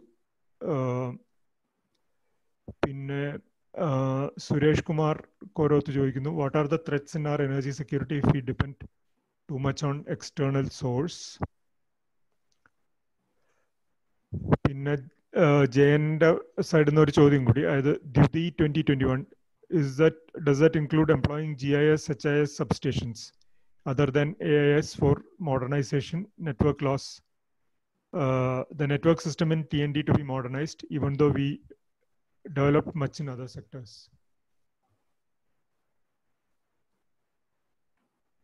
ഈ ചോദ്യങ്ങൾക്കുള്ള എനിക്ക് തോന്നുന്ന ഈ ദ്യുതി പ്രോജക്റ്റിനെ പറ്റിയുള്ള ഒരു ക്ലാരിഫിക്കേഷൻ പിന്നെ മറ്റു ചോദ്യങ്ങളും പെട്ടെന്ന് ഉത്തരം. ഇത് ദ്യുതി പദ്ധതിയെ കുറിച്ച് ഞാൻ നേരത്തെ ഏറെക്കുറെ വിശദീകരിച്ചതാണ്. ആ പദ്ധതി ഇപ്പം എന്താ പറയാ, GIS, HIS സബ്സ്റ്റേഷൻസ് ആണ് ഉപയോഗിക്കുന്നത്. സബ്സ്റ്റേഷൻ ഇപ്പം വിതരണ മേഖലയിലാണ് നമ്മൾ ദ്യുതി പദ്ധതിയിൽ ഉദ്ദേശിക്കുന്നത്. ട്രാൻസ്ഗ്രിഡിലാണ് ഈ പറയുന്ന ട്രാൻസ്മിഷൻ പ്രോജക്റ്റുകൾ, സബ്സ്റ്റേഷൻസ് ഒക്കെ ട്രാൻസ്ഗ്രിഡ് പദ്ധതിയുടെ ഭാഗമായിട്ട് വരുന്നത്. ഇപ്പം 400 kV സബ്സ്റ്റേഷനുകൾ നമ്മൾ പ്ലാൻ ചെയ്തിട്ടുള്ള 5 എണ്ണത്തിൽ 2 സബ്സ്റ്റേഷൻ GIS ആണ്. കാരണം ലാൻഡ് അവൈലബിലിറ്റി അനുസരിച്ചിട്ടാണ് ഈ പറയുന്ന സബ്സ്റ്റേഷൻ GIS വേണോ AIS വേണോ എന്ന് ആലോചിക്കുന്നത്. ഇപ്പൊ കേരളത്തിൽ ലാൻഡ് നന്നായിട്ട് അവൈലബിൾ ആയിട്ടുള്ള സ്ഥലങ്ങളിൽ, ഇപ്പൊ വയനാട് അല്ലെങ്കിൽ കാസർഗോഡ് ഒക്കെ ഉള്ള സ്ഥലങ്ങളിൽ നമുക്ക് പുതിയ സബ്സ്റ്റേഷൻ ആലോചിക്കുമ്പോൾ നമ്മൾ GIS-ലേക്ക് പോകുന്നില്ല. എന്നാൽ കോട്ടയത്ത് നമ്മളിപ്പോൾ GIS-ലേക്കാണ് ഉദ്ദേശിക്കുന്നത്. അതുപോലെ തന്നെ 220 kV സബ്സ്റ്റേഷനുകളും ചിലത് GIS ഉണ്ട്, AIS ഉണ്ട്. അപ്പൊ GIS സബ്സ്റ്റേഷനുകൾ എന്ന് പറയുന്നത് നമ്മൾ ആലോചിക്കുന്നുണ്ട്. പിന്നെ ഡിസ്ട്രിബ്യൂഷൻ നെറ്റ്വർക്കിൽ നമ്മളിപ്പം നമ്മുടെ എന്താ പറയാ ചെറിയ 33 kV സബ്സ്റ്റേഷന് വരെ ഇപ്പം നമ്മൾ ട്രാൻസ്മിഷന്റെ ഭാഗത്ത് തന്നെയാണ് ഉണ്ടാക്കുന്നത്. അല്ലാതെ അത് ഡിസ്ട്രിബ്യൂഷൻ സെന്റേഡ് ആയിട്ടല്ല അതിനെ കേരളത്തിൽ കാണുന്നത്, ട്രാൻസ്മിഷൻ കൺസ്ട്രക്ഷൻ ആയിട്ട് തന്നെയാണ് കാണുന്നത്. അപ്പം അത്രയാണ് GIS AIS സംബന്ധിച്ച് പറയാനുള്ളത്. പിന്നെ വന്നൊരു ചോദ്യം എന്തായിരുന്നു? അതിന്റെ ഇടയ്ക്ക് ബേസിക്കലി വേറൊരു ചോദ്യം ഒരു ഹൈപ്പോത്തറ്റിക്കൽ ആയിട്ടുള്ള ഒരു സാധനമാണ്. അതായത് നമ്മൾ എനർജി സെക്യൂരിറ്റി, നമ്മൾ പുറമേ നിന്ന് ഒരുപാട് എനർജി ഡിപ്പെൻഡ് ചെയ്യുന്നതുകൊണ്ട് എനർജി സെക്യൂരിറ്റി എന്തെങ്കിലും ത്രെട്ടുകൾ ഉണ്ടോ എന്നുള്ളതാണ്. അല്ല, ഇതിപ്പോ ഇതിനകത്ത് ഇതൊരു പ്രശ്നമുണ്ട്. ഇപ്പം ലൈനിന്റെ അകത്ത് വരുന്ന പ്രശ്നങ്ങള്, പുറത്തുനിന്നുള്ള ലൈനിൽ വന്നാൽ നമ്മളെ കയ്യിലല്ല, കൺട്രോള് നമ്മുടെ കയ്യിലല്ല എന്നുള്ളൊരു പ്രശ്നം ഉണ്ട്. ഒന്ന്. രണ്ട്, ഈ പറയുന്ന നിലയങ്ങളിൽ നിന്ന് വൈദ്യുതി ഉൽപാദനത്തിനകത്ത് വരുന്ന ചില തടസ്സങ്ങൾ ഉണ്ടാവാം. നയപരമായിട്ടുള്ള ചില ഇടപെടലുകൾ, ഇപ്പം കേരളത്തിന് വൈദ്യുതി കൊടുക്കണ്ടെന്ന് ഇപ്പൊ ഒരു സംസ്ഥാനം, ഇപ്പം കർണാടകത്തിൽ നിന്ന് ഇങ്ങോട്ടേക്ക്, ഇവിടുന്ന് അങ്ങോട്ടേക്ക് മംഗലാപുരത്ത് രോഗികളെ കൊണ്ടുവരണ്ട എന്ന് പറഞ്ഞ പോലെ കേരളത്തിന് വൈദ്യുതി കൊടുക്കണ്ടെന്ന് പൊളിറ്റിക്കലായ തീരുമാനം ഉണ്ടായാലോ തുടങ്ങിയിട്ടുള്ള പ്രശ്നങ്ങളൊക്കെ ഉണ്ട്. പക്ഷെ അങ്ങനെയൊക്കെ ഉണ്ടാകുമ്പോൾ നമ്മൾ എടുക്കുന്ന സ്ട്രാറ്റജി ഏതെങ്കിലും സിംഗിൾ സോഴ്സിൽ നിന്ന് മുഴുവൻ വൈദ്യുതിയും വാങ്ങുക എന്നതിന് പകരം വളരെ ഡിസ്ട്രിബ്യൂട്ടഡ് ആയിട്ടുള്ള സോഴ്സസ് കണ്ടെത്തി അവിടുന്ന് വൈദ്യുതി വാങ്ങുക എന്നുള്ളത്. ഇപ്പം കേരളം വൈദ്യുതി പർച്ചേസിൽ തന്നെ ശ്രദ്ധിക്കുമ്പോൾ പരമാവധി ഒരുപാട് സ്ഥാപനങ്ങളിൽ നിന്നുള്ള പർച്ചേസുകളാണ് ആലോചിക്കുന്നത്. അപ്പം സിംഗിൾ സോഴ്സിൽ നിന്ന് ഒരുപാട് വൈദ്യുതി ഒരുമിച്ച് നമുക്ക് ഇല്ലാണ്ടായി പോകുന്ന സാധ്യത അവസാനിപ്പിക്കാൻ പറ്റുന്ന രൂപത്തിലുള്ള ഒരു സ്ട്രാറ്റജിയാണ് നമ്മൾ എടുക്കുന്നത്. ഇപ്പം 100 മെഗാവാട്ട്, 150 മെഗാവാട്ട്, 200 മെഗാവാട്ട് തുടങ്ങിയിട്ടുള്ള പർച്ചേസസ് ആണ് നമ്മൾ കോൺസെൻട്രേറ്റ് ചെയ്യുന്നത്. അങ്ങനെ കോൺസെൻട്രേറ്റ് ചെയ്യുന്നതിന്റെ ഭാഗമായിട്ട് ഇപ്പം ഏതെങ്കിലും ഒരു സ്ഥാപനം നമുക്ക് കറണ്ട് തരുന്നില്ലെങ്കിൽ ആ 200 മെഗാവാട്ടിന്റെ ഷോർട്ടേജ് അല്ലേ വരൂ. മൊത്തത്തിൽ എല്ലാവരും കൂടി തീരുമാനിച്ച് എന്താ പറയുക, കട്ടലുണ്ടാക്കി നമുക്ക് വൈദ്യുതി തരണമെന്ന് തീരുമാനിച്ചാൽ രക്ഷയൊന്നുമില്ല. അല്ലാത്ത രൂപത്തിൽ പരമാവധി ഡിസെൻട്രലൈസ് ചെയ്ത് പർച്ചേസ് ചെയ്യാനുള്ള ശ്രമമാണ് നമ്മൾ നടത്തുന്നത്. എന്നാലും ഇപ്പം നമുക്ക് പർച്ചേസ് കിട്ടുന്നുണ്ട്. പക്ഷെ പ്രശ്നം എന്താ വെച്ചാൽ നമുക്ക് ഈ പറഞ്ഞ പോലെ പീക്ക് സമയത്ത് മാത്രമായിട്ടുള്ള പർച്ചേസ് എന്ന സാധനം പ്രായോഗികമായി നടക്കില്ല. അതുകൊണ്ട് ആ സമയം മാനേജ് ചെയ്യുന്നതിന് എന്ത് ചെയ്യാൻ കഴിയുന്നുള്ളത് തന്നെയാണ് കേരളത്തിലെ എനർജി സെക്യൂരിറ്റിയുമായി ബന്ധപ്പെട്ടുള്ള ഏറ്റവും പ്രധാനപ്പെട്ട ക്വസ്റ്റ്യൻ. ആ ക്വസ്റ്റ്യൻ അഡ്രസ് ചെയ്യാതെ നമുക്ക് പോകാൻ കഴിയില്ല. പിന്നെ ഉള്ളത് ചോദ്യങ്ങൾ കുറെ എന്താണ് വീണ്ടും ആതിരപ്പള്ളിയായിട്ട് ബന്ധപ്പെട്ടുള്ള ചോദ്യങ്ങളാണ്. അപ്പൊ അത് നമ്മള് ഒന്ന് കുറച്ച് അതിനെ കമന്റുകളായിട്ടും പിന്നെ എന്തെങ്കിലും അതിനകത്ത് കാതലായിട്ട് എന്തെങ്കിലും ഉത്തരം പറയാനുണ്ടെന്നുണ്ടെങ്കിൽ ഒരു വൺ ടൈം ആൻസർ കൊടുക്കാവുന്നതാണ്. അപ്പൊ ഞാനത് വളരെ പെട്ടെന്ന് വായിക്കാം. ഒന്ന് ഷിജു പോളിന്റെ ഒരു കമന്റ് ആണ്. അതായത് ലോകത്തെ തന്നെ ബാക്കിയുള്ള അപൂർവം ലോ ലെവൽ റിപ്പയറിയൻ ഫോറസ്റ്റ് ആണ് വാഴച്ചാൽ ആതിരപ്പള്ളി മേഖലയിലുള്ളത്. അത് ഷിജുവിന്റെ ഒരു കമന്റ് ആണ്. പിന്നെ നിരഞ്ജൻ പറയുന്നു, പെരിങ്ങൽകൂത്തിൽ നിന്നും ഇടമലയാറിലേക്കുള്ള ഡൈവേർഷൻ ആതിരപ്പള്ളി പദ്ധതിക്ക് വേണ്ടി നിർത്തേണ്ടി വരും എന്നത് വസ്തുതയാണോ? പിന്നെ സന്തോഷ് പറയുന്നത് നമ്മൾ എന്താണ് ആതിരപ്പള്ളിയുള്ള ഓരോ തുള്ളി വെള്ളത്തിൽ നിന്നും വൈദ്യുതി ഊറ്റിയെടുത്തിട്ട് അതിനെ അനുവദിക്കില്ല. അതൊരു കമന്റ് ആണ്. പിന്നെ നിരഞ്ജൻ പിന്നെ വേറെ ഒരു ചോദ്യം വന്നിട്ടുള്ളത്, ഈ ആതിരപ്പള്ളി വന്നു കഴിഞ്ഞാൽ വെള്ളച്ചാട്ടം നഷ്ടപ്പെടുമോ എന്നുള്ളതാണ്. അതേമാതിരി വേറൊരു സംഭവം എന്താണ്, ഇൻകാൻഡസൻ ബൾബ് CFL മാറ്റി LED ആക്കിയാൽ ആതിരപ്പള്ളി വേണ്ട എന്ന് തോമസ് ഐസക്കിന്റെ അഭിപ്രായത്തോട് യോജിക്കുന്നുണ്ടോ?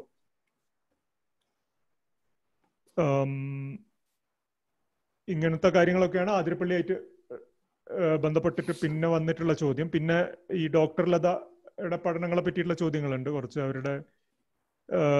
അവരുടെ പഠനങ്ങളെയൊക്കെ പരിപൂർണമായിട്ടും തള്ളിക്കളിയാണോ എന്നുള്ള രീതിയിലുള്ള ഒരു ചോദ്യമാണ്. അപ്പൊ ഇത് കൂടാതെ പിന്നെ വന്നിട്ടുള്ള ചോദ്യങ്ങൾ എന്ന് പറയുന്നത്, ഒന്ന് സ്മാർട്ട് മീറ്ററിംഗ് ഇതിലോട്ട് എപ്പോഴാണ് മാറുക എന്നുള്ളതാണ്. അതിനെപ്പറ്റി നമ്മൾ ഓൾറെഡി ഒരു പരിധി വരെ ആൻസർ ചെയ്ത് കഴിഞ്ഞു. പിന്നെ ഗെയിൽ പദ്ധതി അടിസ്ഥാനമാക്കി ഒരു IPP പദ്ധതി ബേസ് ലോഡിന് വേണ്ടി നിർമ്മിച്ചാൽ ഇടുക്കിയും ശബരിഗിരിയും പീക്ക് ലോഡിന് വേണ്ടി ഉപയോഗിക്കാം. അതല്ലേ കൂടുതൽ നല്ല ഓപ്ഷൻ? അത് ഒരു പോസിബിലിറ്റി ആണോ? അത് എനിക്ക് തോന്നുന്ന ഒരു കുറച്ച് ടെക്നിക്കൽ ആയിട്ടുള്ളൊരു ചോദ്യമാണ്. വേറെ എടുത്ത് ആൻസർ ചെയ്യാവുന്നതാണ്. പിന്നെ അത് ഷിജു ആണ് ചോദിക്കുന്നത്. വേറെ ഒരു വ്യത്യസ്തമായിട്ടുള്ളൊരു ചോദ്യം ബിജുകുമാറിൻ്റെയാണ്. ഫാറ്റലിറ്റി rate is very high in KSEB networks. What are the measures to control the same? പിന്നെയും എന്താണ് ചോദ്യങ്ങൾ ഇങ്ങനെ വന്നുകൊണ്ടിരിക്കുന്നുണ്ട്. അപ്പൊ എനിക്ക് തോന്നുന്നു കഴിഞ്ഞാൽ നമുക്ക് ചോദ്യങ്ങൾ അധികം എടുക്കാൻ പറ്റില്ല. ഈ ചോദ്യങ്ങൾ വെച്ചിട്ട് നമുക്ക് നിർത്താം. ബാക്കി ചോദ്യങ്ങൾ നമുക്ക് കമന്റ് സെക്ഷനിൽ മറുപടി പറയാവുന്നിടത്തോളം ചെയ്യാവുന്നതാണ്. അപ്പൊ ഇത്രയും ചോദ്യങ്ങൾക്ക്, അതായത് ആതിരപ്പള്ളിയിൽ വന്നിട്ടുള്ള ബാക്കി ചോദ്യങ്ങളും പിന്നെ ഈ ഗെയിൽ പദ്ധതി, അതായത് ഒരു IPP പദ്ധതിയായിട്ട് ബേസ് ലോഡിന് വേണ്ടി, ഇപ്പം ഗെയിൽ IPP ബേസ് ലോഡ് പദ്ധതിയായിട്ടും ബാക്കി നമ്മളെ എന്താണ് ശബരിഗിരി അങ്ങനത്തെ എക്സിസ്റ്റിംഗ് പ്രോജക്റ്റുകൾ പീക്ക് ലോഡിന് വേണ്ടിയും ഉപയോഗിച്ചുകൂടെ എന്നുള്ള ഒരു ചോദ്യം. പിന്നെ ഈ എന്താണ് ഫാറ്റലിറ്റി റേറ്റ് കൂടുതലാണ്, അതിനെ പറ്റിയിട്ടുള്ള ഒരു അഭിപ്രായം. പിന്നെ സ്മാർട്ട് മീറ്റർ എപ്പോഴത്തേക്ക് വരും എന്നുള്ളൊരു ചോദ്യം. പിന്നെ ഇതിനകത്ത് ഒരു പൊളിറ്റിക്കൽ ആയിട്ടുള്ളൊരു ചോദ്യമാണ്, അതായത് ഈ ഇൻകാൻഡസെന്റ് ലാബ് CFL ആക്കി മാറ്റി ഇത് രണ്ടും LED ആക്കി മാറ്റിയാൽ അതിരപ്പള്ളി പദ്ധതി വേണ്ട എന്നുള്ളതിനെ പറ്റിയുള്ള അഭിപ്രായം എന്താണ്? അപ്പം എനിക്ക് തോന്നുന്നു ഈ ഒരു കാര്യങ്ങൾ മറുപടി പറഞ്ഞ് നമുക്ക് അവസാനിപ്പിക്കാം. ബാക്കി കാതലായിട്ടുള്ള ചോദ്യങ്ങൾ ഉണ്ടെന്നുണ്ടെങ്കിൽ നമുക്ക് FB കമന്റ് സെക്ഷനിൽ പോയിട്ട് മറുപടി ഇടാം. സുരേഷ്, ഇതിനകത്ത് അതിരപ്പള്ളിയായിട്ട് ബന്ധപ്പെട്ട് ഇപ്പം നിരഞ്ജൻ ചോദിച്ച ചോദ്യമുണ്ട്. അത് SP രവി ഇടയ്ക്കിടയ്ക്ക് പറയുന്ന ഒരു ചോദ്യമാണ്. അതായത് എടമലയാറിലേക്ക് പെരിങ്ങൽകുത്ത് നമ്മൾ ഡൈവേർട്ട് ചെയ്യുന്ന വെള്ളം അതിരപ്പള്ളി പദ്ധതി വരുന്നതോടുകൂടി ഇല്ലാണ്ടാവും. ഇത് എങ്ങനെയാണ് അങ്ങനെ പറയാൻ കഴിയുന്നതെന്ന് എനിക്ക് മനസ്സിലാവാത്തത്. കാരണം അതിരപ്പള്ളി പദ്ധതിന്റെ മുകളിലുള്ള ഒരു ഡാമാണ് പെരിങ്ങൽകുത്ത് ഡാം. ആ ഡാമിൽ സ്പില്ല് വരുമ്പോൾ സ്പിൽ ലെവലിന് മുകളിലാണ് വാച്ചിമരം എന്ന് പറയുന്ന ഈ പറയുന്ന, അവിടെ വേറെ തണലൊന്നും വെച്ചതൊന്നുമല്ല, അവിടെ മണ്ണ് തൽക്കാലം ഇളക്കിയിട്ട് അവിടെ പൈപ്പ് ഇട്ടിരിക്കുകയാണ്. ആ പൈപ്പ് ഇട്ട് ആ പൈപ്പ് കൂടി വെള്ളം അപ്പുറത്ത് ഇടമലയാറിലേക്ക്, കാരണം ഒരു കുന്നിന്റെ അപ്പുറം ഇപ്പുറമാണ് പെരിങ്ങൽകുത്തും, അപ്പുറത്താണ് ഇടമലയാറ്. ഇവിടെ സ്പില്ല് ചെയ്യുന്ന ലെവലിന്റെ മുകളിൽ പാച്ചിമരത്തിൽ കൂടി എന്ത് ചെയ്യുന്നുണ്ട്, കുറച്ച് വെള്ളം ഒഴുകി പോകുന്നുണ്ട്. വെള്ളം നിറഞ്ഞ് സ്പില്ല് ചെയ്ത് എന്താ പറയാ പെരിങ്ങൽകുത്ത് ഡാമിൽ നിന്ന് വെള്ളം സ്പില്ല് ചെയ്ത് പോകുന്ന സമയത്താണ് വാച്ചിമരത്തുകൂടി അപ്പുറത്തെ ഇടമലയാറിലേക്ക് വെള്ളം ഒഴുകുന്നത്. ഇനിയും മഴക്കാലത്ത് സ്പില്ല് ചെയ്യുമ്പോൾ അതിലൂടെ പോകും. ഈ സ്പില്ല് ചെയ്യുന്ന വെള്ളം നേരെ മുഴുവൻ അങ്ങോട്ട് തീരെ പോകാണ്ട് ആ വാച്ചിമരം ഒന്നും ചെയ്യാനാവില്ല. വാച്ചിമരം വെറും എന്താ പറയാ പൈപ്പ് ഇട്ടിരിക്കുകയാണ്. ആ പൈപ്പിന് അടപ്പൊന്നുമില്ല, ഗേറ്റ് ഒന്നുമില്ല. അവിടെ എന്താ പറയാ സ്പില്ല് ചെയ്യുന്നത് ഇല്ലാണ്ടാക്കാൻ കഴിയേയില്ല. ആ സ്പില്ലിങ്ങിന്റെ വെള്ളത്തിന്റെ അളവ് വെച്ചിട്ടല്ല അതിരപ്പള്ളി പദ്ധതിയിലെ വൈദ്യുതിന്റെ കണക്കും ഉണ്ടാക്കിയിരിക്കുന്നത്. ഇത് എന്താ പ്രശ്നം വെച്ചാൽ ആളുകൾക്ക് ഇങ്ങനെയൊക്കെ ചില കാര്യങ്ങൾ പറഞ്ഞാൽ എളുപ്പത്തിൽ തെറ്റിദ്ധാരണ ഉണ്ടാവും. ഇതെന്തോ സംഭവം, ഇപ്പം പെരിങ്ങൽകുത്ത് കൂടി വരുന്ന വെള്ളം എന്ന് പറയുന്ന സാധനം ഏതോ ഒരു സംഭവം ഉണ്ടാക്കി, ഒരു പുതിയ ടണൽ ഉണ്ടാക്കി ഇപ്പുറത്തുകൂടി ഇടമലയാറിലേക്ക് കൊണ്ടുപോകുന്നുണ്ട് എന്നൊക്കെയുള്ള ധാരണ ധരിപ്പിക്കാൻ വേണ്ടിയിട്ടാണ് അങ്ങനെ ശ്രമിക്കുന്നത്. വേറെ ചിലർ പറയുന്ന കേൾക്കാറുണ്ട്, ഈ പറയുന്ന ഈ വാച്ചിമരത്ത് കൂടി പോകുന്ന ഈ ടണൽ ഉണ്ടല്ലോ, ഇത് തന്നെ ഉപയോഗിച്ച് നമുക്ക് ഒരു എന്താ പമ്പ്ഡ് സ്റ്റോറേജ് ആയിട്ട് ഉപയോഗിച്ചൂടെ? ഇത് മുകളിൽ കൂടി വെറുതെ വെള്ളം ഒലിച്ചു പോകുന്നൊരു സ്ഥലമാണ്. അത് അങ്ങനെ പമ്പ്ഡ് സ്റ്റോറേജ് ആയിട്ട് ഉപയോഗിക്കാൻ കഴിയുന്നതല്ല എന്ന് പറഞ്ഞ് മനസ്സിലാക്കാൻ എങ്ങനെ പറ്റുമെന്ന് എനിക്ക് മനസ്സിലായിട്ടില്ല. 54 ഹെക്ടർ ഭൂമി ഈ പറയുന്ന ഇടമലയാറിന്റെ മുകളിലുള്ള റിസർവ് ഫോറസ്റ്റ് എടുത്താൽ മാത്രമേ ഈ പറയുന്ന അവിടെ ഒരു പമ്പ്ഡ് സ്റ്റോറേജ് ഉണ്ടാക്കേണ്ട അവിടെയുള്ള സംവിധാനം, അവിടെ ഒരു പവർ ഹൗസും അവിടെ പമ്പിങ് അവിടെ ഇങ്ങോട്ടേക്ക് ഇടമലയാറിന്ന് പെരിങ്ങൽകുത്തിലേക്ക് പമ്പ് ചെയ്ത് കയറ്റാൻ വേണ്ടിയിട്ട് അവിടെ ഒരു സാധനം ഉണ്ടാക്കാൻ അതിനു വേണ്ടി മാത്രം 54 ഹെക്ടർ ഭൂമി വേണം. അത് ഫോറസ്റ്റ് ആണ്. ആ ഫോറസ്റ്റ് എന്ന് പറയുന്ന സാധനം ഈ അതിരപ്പള്ളി ഫോറസ്റ്റ് പോലെ അല്ല, കുറച്ചുകൂടി നല്ല ഫോറസ്റ്റ് ആണ്. അപ്പൊ ആ ഫോറസ്റ്റ് മുറിക്കുന്നതിന് പ്രശ്നമൊന്നുമില്ല, പമ്പ്ഡ് സ്റ്റോറേജ് ഉണ്ടാക്കുന്നതിന് പ്രശ്നമൊന്നുമില്ല. ഇപ്പുറത്ത് അതിരപ്പള്ളി പദ്ധതിക്ക് ഉണ്ടാക്കുന്നതിന് ഫോറസ്റ്റ് മുറിക്കുന്നത് മാത്രമേ പ്രശ്നമുള്ളൂ എന്ന നിലയ്ക്കൊക്കെയാണ് ആളുകൾ ഇതിനെ കാണുന്നത്. പ്രശ്നം വെച്ചാൽ ഇത് ഒരു കൃത്യമായി പറഞ്ഞാൽ വസ്തുതകളുടെ മുകളിലുള്ള ചർച്ചകളല്ല പലപ്പോഴും നടക്കുന്നത്. വസ്തുതകളെ മറ്റൊരു രൂപത്തിൽ വളച്ചൊടിക്കുന്ന ചർച്ചകളാണ് നടക്കുന്നത്. അത് തന്നെയാണ് പ്രശ്നം എന്നുള്ളതാണ് എനിക്ക് തോന്നുന്നത്. അപ്പൊ അതിരപ്പള്ളി പറ്റി ഞാൻ കൂടുതലായി ഡീറ്റെയിൽഡ് ആയിട്ട് ഇനി പോകുന്നില്ല. ആ കാര്യങ്ങൾ പിന്നീട് എന്താ പറയാ വീണ്ടും അവസരങ്ങൾ കിട്ടുമ്പോൾ അങ്ങോട്ടും ഇങ്ങോട്ടും ഒക്കെ ചർച്ച ചെയ്ത് പോകാൻ പറ്റുന്നതാണെന്നാണ് എനിക്ക് തോന്നുന്നത്. പിന്നെ ഗെയിൽ പൈപ്പ് ലൈൻ ഉപയോഗിച്ച് നമുക്ക് ഒരു ബേസ് ലോഡ് സ്റ്റേഷൻ ഉണ്ടാക്കിയാൽ അവിടെയും പ്രശ്നം വെച്ചാൽ ഗെയിൽ പൈപ്പ് ലൈൻ ഉപയോഗിച്ച് ഉണ്ടാക്കാൻ പോകുന്ന സ്റ്റേഷൻ പ്രസ്ഥാനം തെർമൽ സ്റ്റേഷൻ ആണല്ലോ. അതുണ്ടാക്കുന്ന കാർബൺ ഡൈ ഓക്സൈഡ് എമിഷൻ അടക്കമുള്ള പ്രശ്നങ്ങൾ ഒരു വശത്തില്ലേ. ഇപ്പുറത്തൊരു ഹൈഡൽ പ്രോജക്ട് ഉണ്ടാക്കിയാൽ ഹൈഡൽ പ്രോജക്ട് ആ വൺ ടൈം ഇൻവെസ്റ്റ്മെന്റും അന്നേരം ഉണ്ടാകുന്ന നഷ്ടമല്ലാണ്ട് അതിന് ശേഷം കാർബൺ ഡൈ ഓക്സൈഡ് എമിഷനും കാര്യങ്ങളൊന്നും ഇല്ലല്ലോ. അപ്പൊ പദ്ധതി കോസ്റ്റ് എന്ന് പറയുന്ന സാധനവും ഏകദേശം തുല്യമാണ്. ഇപ്പം എന്താ പറയുക, ഒരു തെർമൽ സ്റ്റേഷൻ ഉണ്ടാക്കുന്നതിനും അതുപോലെ ഒരു ഹൈഡൽ സ്റ്റേഷൻ ഉണ്ടാക്കുന്നതിനും തമ്മിൽ പദ്ധതി കോസ്റ്റ് വലിയ ഡിഫറൻസ് ഒന്നും ഇപ്പൊ ഇല്ല. മൂന്നാമത്തത് റണ്ണിങ് കോസ്റ്റ് എന്ന് പറയുന്ന സാധനം, ഗെയിൽ പൈപ്പ് ലൈന് ഗ്യാസിന്റെ വില എന്ന് പറയുന്ന സാധനം ഇപ്പം ക്രൂഡ് ഓയിൽ ലിങ്ക്ഡ് പ്രൈസ് ആയതുകൊണ്ട് ഇപ്പം കുറച്ച് കുറഞ്ഞു നിൽക്കുന്നുണ്ട്. പക്ഷെ ഗ്യാസിന്റെ വില എന്ന് പറയുന്ന സാധനം ക്രൂഡ് ഓയിൽ ലിങ്ക്ഡ് ആണ്. നമ്മളെ കയ്യിലല്ല കൺട്രോള്, പുറത്താണ് കൺട്രോള്. ഇന്ത്യക്കുള്ളിൽ പോലും അല്ല കൺട്രോൾ. ഇപ്പൊ ഒരു കൽക്കരി കേരളത്തിൽ എത്തിച്ച്, ഇപ്പം ഉദാഹരണത്തിന് ഇന്ത്യയിലെ നമുക്ക് ഒറീസയിൽ അങ്ങനെ കോൾ ബ്ലോക്ക് കിട്ടി, കൽക്കരിയിൽ കേരളത്തിൽ എത്തിച്ച് വൈദ്യുതി ഉണ്ടാക്കുകയാണെങ്കിൽ ആ വൈദ്യുതി നിലയം എന്ന് പറയുന്ന സാധനം കുറേയും കൂടി പ്രായോഗികമാണ്. ഗെയിൽ പൈപ്പ് ലൈൻ വെച്ച് ഗ്യാസ് സ്റ്റേഷൻ ഉണ്ടാക്കുന്നതിനേക്കാളും പ്രായോഗികമാണ്. എന്നാൽ കേരളത്തിൽ ഈ പറയുന്ന പൈപ്പ് ലൈൻ അങ്ങോളം ഇങ്ങോളം വ്യാപം എത്തിക്കഴിയുമ്പോൾ നമ്മുടെ മുമ്പിൽ സാധ്യതയുള്ള ഒരു സാധ്യതയുണ്ട്. ആ സാധ്യത എന്ന് പറയുന്നത് ചെറിയ ഗ്യാസ് സ്റ്റേഷൻസ്, വലിയ സ്റ്റേഷൻസ് അല്ല, ചെറിയ ഗ്യാസ് സ്റ്റേഷൻസ് ഈ റൂട്ടിലെമ്പാടും ഉണ്ടാക്കുക എന്നുള്ളതാണ്. ചെറിയ സ്റ്റേഷൻ പോലെ അങ്ങനെ ഉണ്ടായിക്കഴിഞ്ഞാൽ അവിടെയുള്ള പീക്ക് ലോഡ് മാനേജ്മെന്റിന് സഹായിക്കുന്ന രൂപത്തിൽ അത് ഉപയോഗപ്പെടുത്താൻ കഴിയും. ബേസ് ലോഡിനല്ല, പീക്ക് ലോഡിന്. പക്ഷെ അങ്ങനെ വരുമ്പോൾ ഒരു പ്രശ്നം, ഇത്തരം സ്ഥാപനങ്ങൾക്ക് പീക്ക് സമയത്തേക്ക് മാത്രമായിട്ടുള്ള എന്താ പറയുക ഗ്യാസ് കരാറിന് ഈ ഗെയിൽ തയ്യാറാവുകയും കൂടി വേണം. ഇപ്പൊ ഉള്ള ഗെയിലിന്റെ ഒരു കമേഴ്സ്യൽ അപ്രോച്ച് എന്ന് പറയുന്ന സാധനം അങ്ങനെ തയ്യാറാവുന്ന ഒരു സമീപനമല്ല.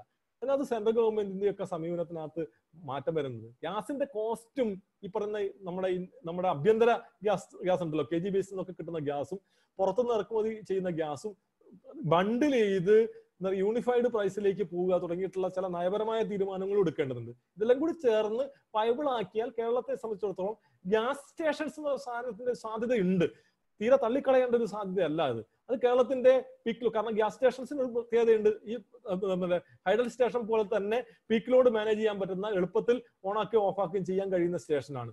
ആ നിലയ്ക്ക് ഗ്യാസ് സ്റ്റേഷന്റെ ഒരു സാധ്യത കേരളത്തിലുണ്ട്. ആ സാധ്യത ഉപയോഗിക്കണമെങ്കിൽ ഇന്നത്തെ ഗ്യാസ് പോളിസി, കേന്ദ്ര ഗവൺമെന്റിന്റെ ഗ്യാസ് പോളിസിയിൽ കാതലായ മാറ്റം വരുത്തേണ്ടതുണ്ട്. അങ്ങനെ കാതലായ മാറ്റം വരുത്തുകയും നമുക്ക് കോസ്റ്റ് ഇഫക്റ്റീവായി ഗ്യാസ് കിട്ടുകയും ചെയ്യുന്ന ഒരു സാഹചര്യത്തിൽ നമ്മുടെ മുമ്പിൽ ഒരു സാധ്യത തന്നെയാണത്. അത് ഫലപ്രദമായി പരിശോധിക്കപ്പെടേണ്ടത് തന്നെയാണ്. എന്നാൽ അതൊരു വലിയ സ്റ്റേഷൻ ആണോ അല്ല ചെറിയ കുറെ സ്റ്റേഷൻസ് ആണോ?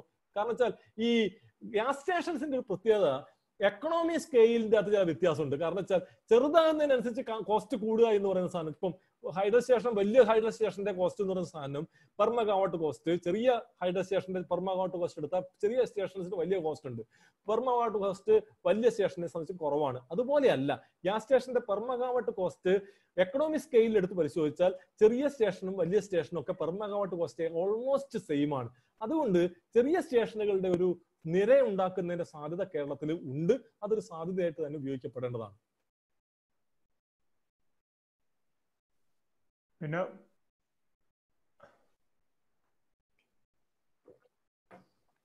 മോർട്ടാലിറ്റി റേറ്റ്, അതായത് ഫാറ്റാലിറ്റി റേറ്റ് നമ്മുടെ വൈദ്യുതി ലൈനുകളുടെ അപകടം എന്ന് പറയുന്നത് ഒന്നാമത് ഇതിനകത്ത് ഏറ്റവും പ്രധാനപ്പെട്ട പ്രശ്നം, ഇപ്പം പണിയെടുക്കുന്ന ആളുകൾ കൊല്ലപ്പെടുന്നതിന്റെ എണ്ണത്തിന് നമുക്ക് കുറച്ചു കൊണ്ടുവരാൻ കഴിയുന്നുണ്ട്. എന്നാൽ പൊതുജനങ്ങൾ കൊല്ലപ്പെടുന്നതിന്റെ എണ്ണത്തിൽ അങ്ങനെ വല്ലാണ്ട് കുറച്ചു കൊണ്ടുവരാൻ രണ്ട് ഘടകങ്ങളുണ്ട്. ഒന്ന്, നമ്മുടെ വൈദ്യുതി ശൃംഖല, കഴിഞ്ഞ കുറച്ചു കാലമായിട്ട് വൈദ്യുതി ശൃംഖലയിൽ വലിയ വ്യാപനം ഉണ്ടായിട്ടുള്ളത് കൊണ്ട് എല്ലാ പ്രദേശത്തും വൈദ്യുതി എത്തിയുകൊണ്ട് അപകടങ്ങൾ ഉണ്ടാകുന്ന സ്ഥലവും കൂടിയിട്ടുണ്ട്. രണ്ട്, നമ്മുടെ വെജിറ്റേഷൻ, വല്ലാത്ത വെജിറ്റേഷൻ ഇതിന്റെ ഭാഗമായിട്ടാണ് പലപ്പോഴും തെങ്ങ് വീണിട്ടും തെങ്ങിന്റെ മടല് വീണിട്ടും ഒക്കെയാണ് പ്രധാനമായിട്ടും ലൈൻ പൊട്ടി വീഴുന്നതിന്റെ ഭാഗമായിട്ട് ഇപ്പുറത്ത് ഫ്യൂസ് പോകുന്നില്ല, ഈ പറയുന്ന ഫ്യൂസ് മാൽഫങ്ഷൻ ചെയ്യുന്നു, ലൈന് തട്ടി ആൾ മരിക്കുന്നു. ഏതായാലും അക്കാര്യത്തിനകത്ത് നമ്മൾ ഇ-സേഫ് എന്ന് പറയുന്ന KSEBL ഇപ്പൊ നടപ്പായിക്കൊണ്ടിരിക്കുന്ന പദ്ധതിയുടെ പ്രധാനപ്പെട്ട ലക്ഷ്യം എന്ന് പറയുന്നത് സേഫ്റ്റി ഉറപ്പുവരുത്താൻ വേണ്ടിയിട്ടാണ്. ഈ പറയുന്ന ദ്യുതിയും ഇ-സേഫും തമ്മിൽ ഒരു ലിങ്ക് ഉണ്ട് അതിനകത്ത്. ഇപ്പം എന്താ പറയാ, എവിടെയെങ്കിലും ഫോൾട്ട് വന്നാൽ പെട്ടെന്ന് തന്നെ ഓഫാക്കി പോകാൻ പറ്റുന്ന രൂപത്തിലുള്ള നവീകരണ എന്താ പറയാ ആധുനികവൽക്കരണം ഒരു വശത്ത് നമ്മൾ പ്ലാൻ ചെയ്യുന്നുണ്ട്. പിന്നെ ഈ പറഞ്ഞ പോലെ എവിടെയൊക്കെ വൾണറബിൾ ആയിട്ടുള്ള ഏരിയകളൊക്കെ കവേർഡ് കണ്ടക്ടറും അതുപോലെ തന്നെ ABC പോലെ ഒക്കെ വരുമ്പോൾ സ്വാഭാവികമായിട്ടും പൊട്ടി വീണ് അപകടം ഉണ്ടാകുന്ന സാധ്യതയും കുറയും. ഏതായാലും അപകടം കുറയ്ക്കാൻ വേണ്ടുന്ന ചില ശ്രമങ്ങൾ നടക്കുന്നുണ്ട്. അക്കാര്യത്തിനകത്ത് വേണ്ടത്ര മുന്നോട്ട് പോകാൻ കഴിഞ്ഞിട്ടില്ല എന്നുള്ളത് വസ്തുതയാണ്. ഇനിയും നല്ല ഇടപെടൽ ഉണ്ടാവേണ്ട മേഖലയാണ്. ഇത് കേരളത്തില് എന്താണ് വേറൊരു ചോദ്യം, ഇത് Prakash Vengad, do we have central SCADA in Kerala? നമുക്ക് സെൻട്രൽ സ്കാഡ ഇപ്പൊ ഇല്ല. എന്നാൽ പ്രധാനപ്പെട്ട സിറ്റികളിൽ സിറ്റി സ്കാഡ ഉണ്ട്. ഇതിനെ എല്ലാം കൂടി കണക്ട് ചെയ്ത് സെൻട്രൽ സ്കാഡയിലേക്ക് ഇപ്പം കൊണ്ടുവരുന്ന, ഇപ്പം നമ്മളിപ്പം സ്കാഡ മാത്രമല്ല, ഇപ്പം നമ്മുടെ മൊത്തം മാനേജ്മെന്റ് ERP സ്കാഡ എല്ലാം കൂടി ചേർത്തുകൊണ്ടുള്ള ഒരു പ്രോജക്റ്റ് ഇപ്പം നമ്മൾ പ്ലാൻ ചെയ്യുന്നുണ്ട്. നമ്മുടെ സിറ്റി സ്കീമുകൾ, കേരളത്തിലെ 248 സിറ്റികളിലെ നവീനവൽക്കരണവും ഈ സ്കാഡയെല്ലാം കൂടി കണക്ട് ചെയ്തിട്ടാണ് ചിന്തിക്കുന്നത്. അതിന്റെ പ്രോജക്റ്റ് റിപ്പോർട്ടും കാര്യങ്ങളൊക്കെ ഓൾറെഡി ആയിട്ടുണ്ട്. ഏതായാലും നമ്മൾ ഇപ്പം നിലവിൽ നമുക്ക് ഒരു സെൻട്രൽ സ്കാഡ ഇല്ല. ഓക്കെ, എനിക്ക് തോന്നുന്നത് നമ്മൾ ഓൾറെഡി 8 മണിക്ക് തുടങ്ങി 2.25 മണിക്കൂറോളമായി. അപ്പം എനിക്ക് വളരെ യൂസ്ഫുൾ ആയിട്ടുള്ള ഒരു ഡിസ്കഷൻ ആയിരുന്നു സുരേഷ്. ഒരുപാട് ക്വസ്റ്റ്യൻസ്, ആക്ച്വലി നമ്മൾ ക്വസ്റ്റ്യൻസ് നിർത്തി, ഒരുപാട് ക്വസ്റ്റ്യൻസ് വന്നുകൊണ്ടിരിക്കുന്നുണ്ട്. നമുക്ക് നിർത്തേണ്ട സമയം എന്തായാലും അതിക്രമിച്ചു. അപ്പം ഒരു ക്ലോസിംഗ് കമന്റ് എന്നുള്ള നിലയ്ക്ക് വേണമെങ്കിൽ ഇന്നത്തെ എന്താണ് big elephant in the room Athirappilly തന്നെ ആയത് കാരണം അതിനകത്ത് വന്നിട്ടുള്ള എന്താണ് ഈ വെള്ളച്ചാട്ടം നിന്ന് പോവുക, ആൾക്കാർ ഡിസ്പ്ലേസ്ഡ് ആവുമോ, പിന്നെ റിപ്പയറിയൻ ഫോറസ്റ്റ് സെൻസിറ്റീവ് ആയിട്ടുള്ള ഒരു ഫോറസ്റ്റ് മേഖലയല്ലേ എന്നീ കാര്യങ്ങൾ കൂടി എന്താണ് ജസ്റ്റ് ഈ പുതിയതായിട്ടുള്ള ഈ ഡിസ്പ്ലേസ്മെന്റിനെ പറ്റി എനിക്ക് തോന്നുന്നു നമ്മൾ സംസാരിച്ചിട്ടില്ല. അതേമാതിരി വെള്ളച്ചാട്ടം നിന്ന് പോകുന്നുള്ളതിനെ പറ്റി സംസാരിച്ചിട്ടില്ല. ബാക്കി ഫിനാൻഷ്യൽ വയബിലിറ്റി ഇങ്ങനത്തെ കാര്യങ്ങളെ പറ്റി ഓൾറെഡി സംസാരിച്ച് കഴിഞ്ഞു. ഇത് പറഞ്ഞിട്ടൊന്ന് കൺക്ലൂഡ് ചെയ്യുക എന്നുള്ളതാണ് എൻ്റെ ഒരു റിക്വസ്റ്റ്. ഒരു 2 മിനിറ്റ് എടുത്ത് കൺക്ലൂഡ് ചെയ്യാം. അപ്പൊ നമ്മൾ ആക്ച്വലി 2.25 മണിക്കൂർ. അതിരപ്പള്ളി പദ്ധതി 98-ല് ഫസ്റ്റ് പ്രോജക്ട് ഉണ്ടാക്കുന്ന സമയത്ത് വെള്ളച്ചാട്ടം നിന്ന് പോവുകയായിരുന്നു. എന്നാൽ അതിനകത്ത് പബ്ലിക് ഹിയറിംഗിന് വന്ന ഏറ്റവും പ്രധാനപ്പെട്ട അഭിപ്രായം വെള്ളച്ചാട്ടവുമായി ബന്ധപ്പെട്ട അവിടുത്തെ ടൂറിസം വികസനവുമായി ബന്ധപ്പെട്ട് വന്നപ്പോൾ അങ്ങനെയാണ് അവിടെ ഡാം ടോപ്പ് പവർ ഹൗസ് എന്നുള്ളത് വിഭാവനം ചെയ്തത്. ഇത് ഇപ്പോഴത്തെ വേനൽക്കാലത്തെ വെള്ളച്ചാട്ടം എന്ന് പറയുന്നത് നമ്മുടെ 8 മെഗാവാട്ടിന്റെ 2 മെഷീൻസ് ആണ് ആ വെള്ളച്ചാട്ടം നിലനിർത്തുന്നത്. നന്നായി ഹെഡ് കുറയുന്ന സമയത്ത് 8 മെഗാവാട്ടും ഹെഡ് 16 മെഗാവാട്ടും ഹെഡ് കൂടി നിൽക്കുമ്പോൾ 8 മെഗാവാട്ട്. കാരണം ഹെഡ് കുറയുമ്പോൾ 8 മെഗാവാട്ട് തന്നെ നന്നായി വെള്ളം വേണം. അപ്പം ഏറ്റവും ഹെഡ് കുറഞ്ഞിരിക്കുന്ന പെരിങ്ങൽകുത്ത് ഡാമിലെ ഹെഡ് കുറഞ്ഞിരിക്കുന്ന സമയത്ത് 8 മെഗാവാട്ട് ഉൽപാദനവും, ഹെഡ് കൂടി നിൽക്കുമ്പോൾ ഒരു 16 മെഗാവാട്ട് വരെയും ഉൽപാദനവും ഉള്ള വെള്ളമാണ് വെള്ളച്ചാട്ടം നിലനിർത്താൻ ആവശ്യമായ ഇപ്പോഴത്തെ 3 ഇതളുള്ള വെള്ളച്ചാട്ടത്തിന് ആവശ്യമായ വെള്ളം എന്ന് പറയുന്നത്. അത്രയും വെള്ളം പെരിങ്ങൽകുത്ത് ഡാം എന്ന് താഴെ എത്തി നമ്മുടെ അതിരപ്പള്ളി ഇപ്പം പ്രപ്പോസ് ചെയ്തിട്ടുള്ള ഡാമിൽ നിന്ന് ആ ഡാമിന്റെ ഹെഡ് മാത്രം ഉപയോഗിച്ചാണ് അത്രയും വെള്ളം ഉൽപ്പാദിപ്പിക്കുന്നതെങ്കിൽ 1.5 മെഗാവാട്ട് ഉൽപ്പാദിപ്പിക്കാനുള്ള വെള്ളമേ ഉണ്ടാവും. എന്ന് പറഞ്ഞാൽ നമ്മൾ ഡാം ടോപ്പ് പവർ ഹൗസ് അപ്പുറത്ത് പെരിങ്ങൽകുത്തിലെ 8 മെഗാവാട്ട് ഫുൾ ടൈം വർക്ക് ചെയ്തുകൊണ്ടിരിക്കുമ്പോൾ 8 മുതൽ 16 വരെ മെഗാവാട്ട് ഫുൾ ടൈം വർക്ക് ചെയ്തുകൊണ്ടിരിക്കുമ്പോൾ തുടർച്ചയായി ഇപ്പുറത്തെ dam top power house 1.5 megawatt തുടർച്ചയായി വർക്ക് ചെയ്തുകൊണ്ടിരിക്കും. Dam top power house 2x1.5 ആണ് ഉദ്ദേശിക്കുന്നത്. കാരണം 2 വെച്ചിരിക്കുന്നത് എന്തുകൊണ്ടാണെന്ന് വെച്ചാൽ ഒന്ന് കേടായാൽ മറ്റത് എന്ന നിലയ്ക്കാണ്.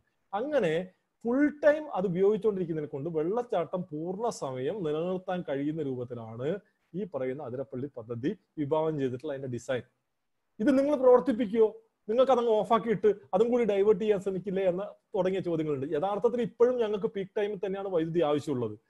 എന്നാൽ ഞങ്ങൾ പകൽ സമയത്ത് പെരിങ്ങൽകുത്ത് ഡാമിൽ നിന്ന് ഇങ്ങനെ വൈദ്യുതി ഉൽപ്പാദിപ്പിച്ചുകൊണ്ടിരിക്കുന്നത് that is A commitment from KSEB. KSEBയുടെ കമ്മിറ്റ്മെന്റിന്റെ ഭാഗമായിട്ട് തന്നെയാണ് ഉൽപ്പാദിപ്പിച്ചുകൊണ്ടിരിക്കുന്നത്. അങ്ങനെ ഒരു മനോഹരമായ വെള്ളച്ചാട്ടം അവിടുത്തെ ജനങ്ങളുടെ ഉപജീവനവുമായി ബന്ധപ്പെട്ടും അല്ലാതെയും നിലനിൽക്കേണ്ടത് ആവശ്യമാണ് എന്നതുകൊണ്ടാണ് പെരിങ്ങൽകുത്ത് തുടർച്ചയായി പ്രവർത്തിപ്പിച്ചുകൊണ്ടിരിക്കുന്നത്. അതുപോലെ തന്നെ തുടർച്ചയായി അല്ലെങ്കിൽ അതിരപ്പള്ളിയും പ്രവർത്തിപ്പിക്കും. രണ്ടാമത്തെ അവിടുത്തെ റീഹാബിലിറ്റേഷൻ എന്ന് പറഞ്ഞാൽ ഒന്ന് ഈ സമ്മർജൻസ് ഏരിയയിൽ ഒരൊറ്റ ആദിവാസി വീട് പോലും ഇല്ല. ഇപ്പൊ പുകലപ്പാറയാണ് ഒരു ഹാബിറ്റേഷൻ ഉള്ളത്. ആ പുകലപ്പാറ എന്ന് പറഞ്ഞാൽ നമ്മുടെ പെരിങ്ങൽകുത്ത് പവർ ഹൗസിന്റെ തൊട്ടടുത്ത പ്രദേശങ്ങളിൽ. അതുപോലെ തന്നെ നമ്മൾ ഡാം കെട്ടുന്നതിന് താഴെ ഭാഗത്ത് അതിനെ താഴെ ഒരു 500 മീറ്റർ താഴെയായിട്ട് വേറെ ഒരു ആദിവാസി കുടിയുണ്ട്. ഇത് രണ്ടാണ് തൊട്ടടുത്തുള്ള ആദിവാസി കുടികൾ എന്ന് പറയുന്നത്. ഒരൊറ്റ വീട് പോലും സമ്മർജൻസ് ഏരിയയിൽ നിലവിൽ ഇല്ല.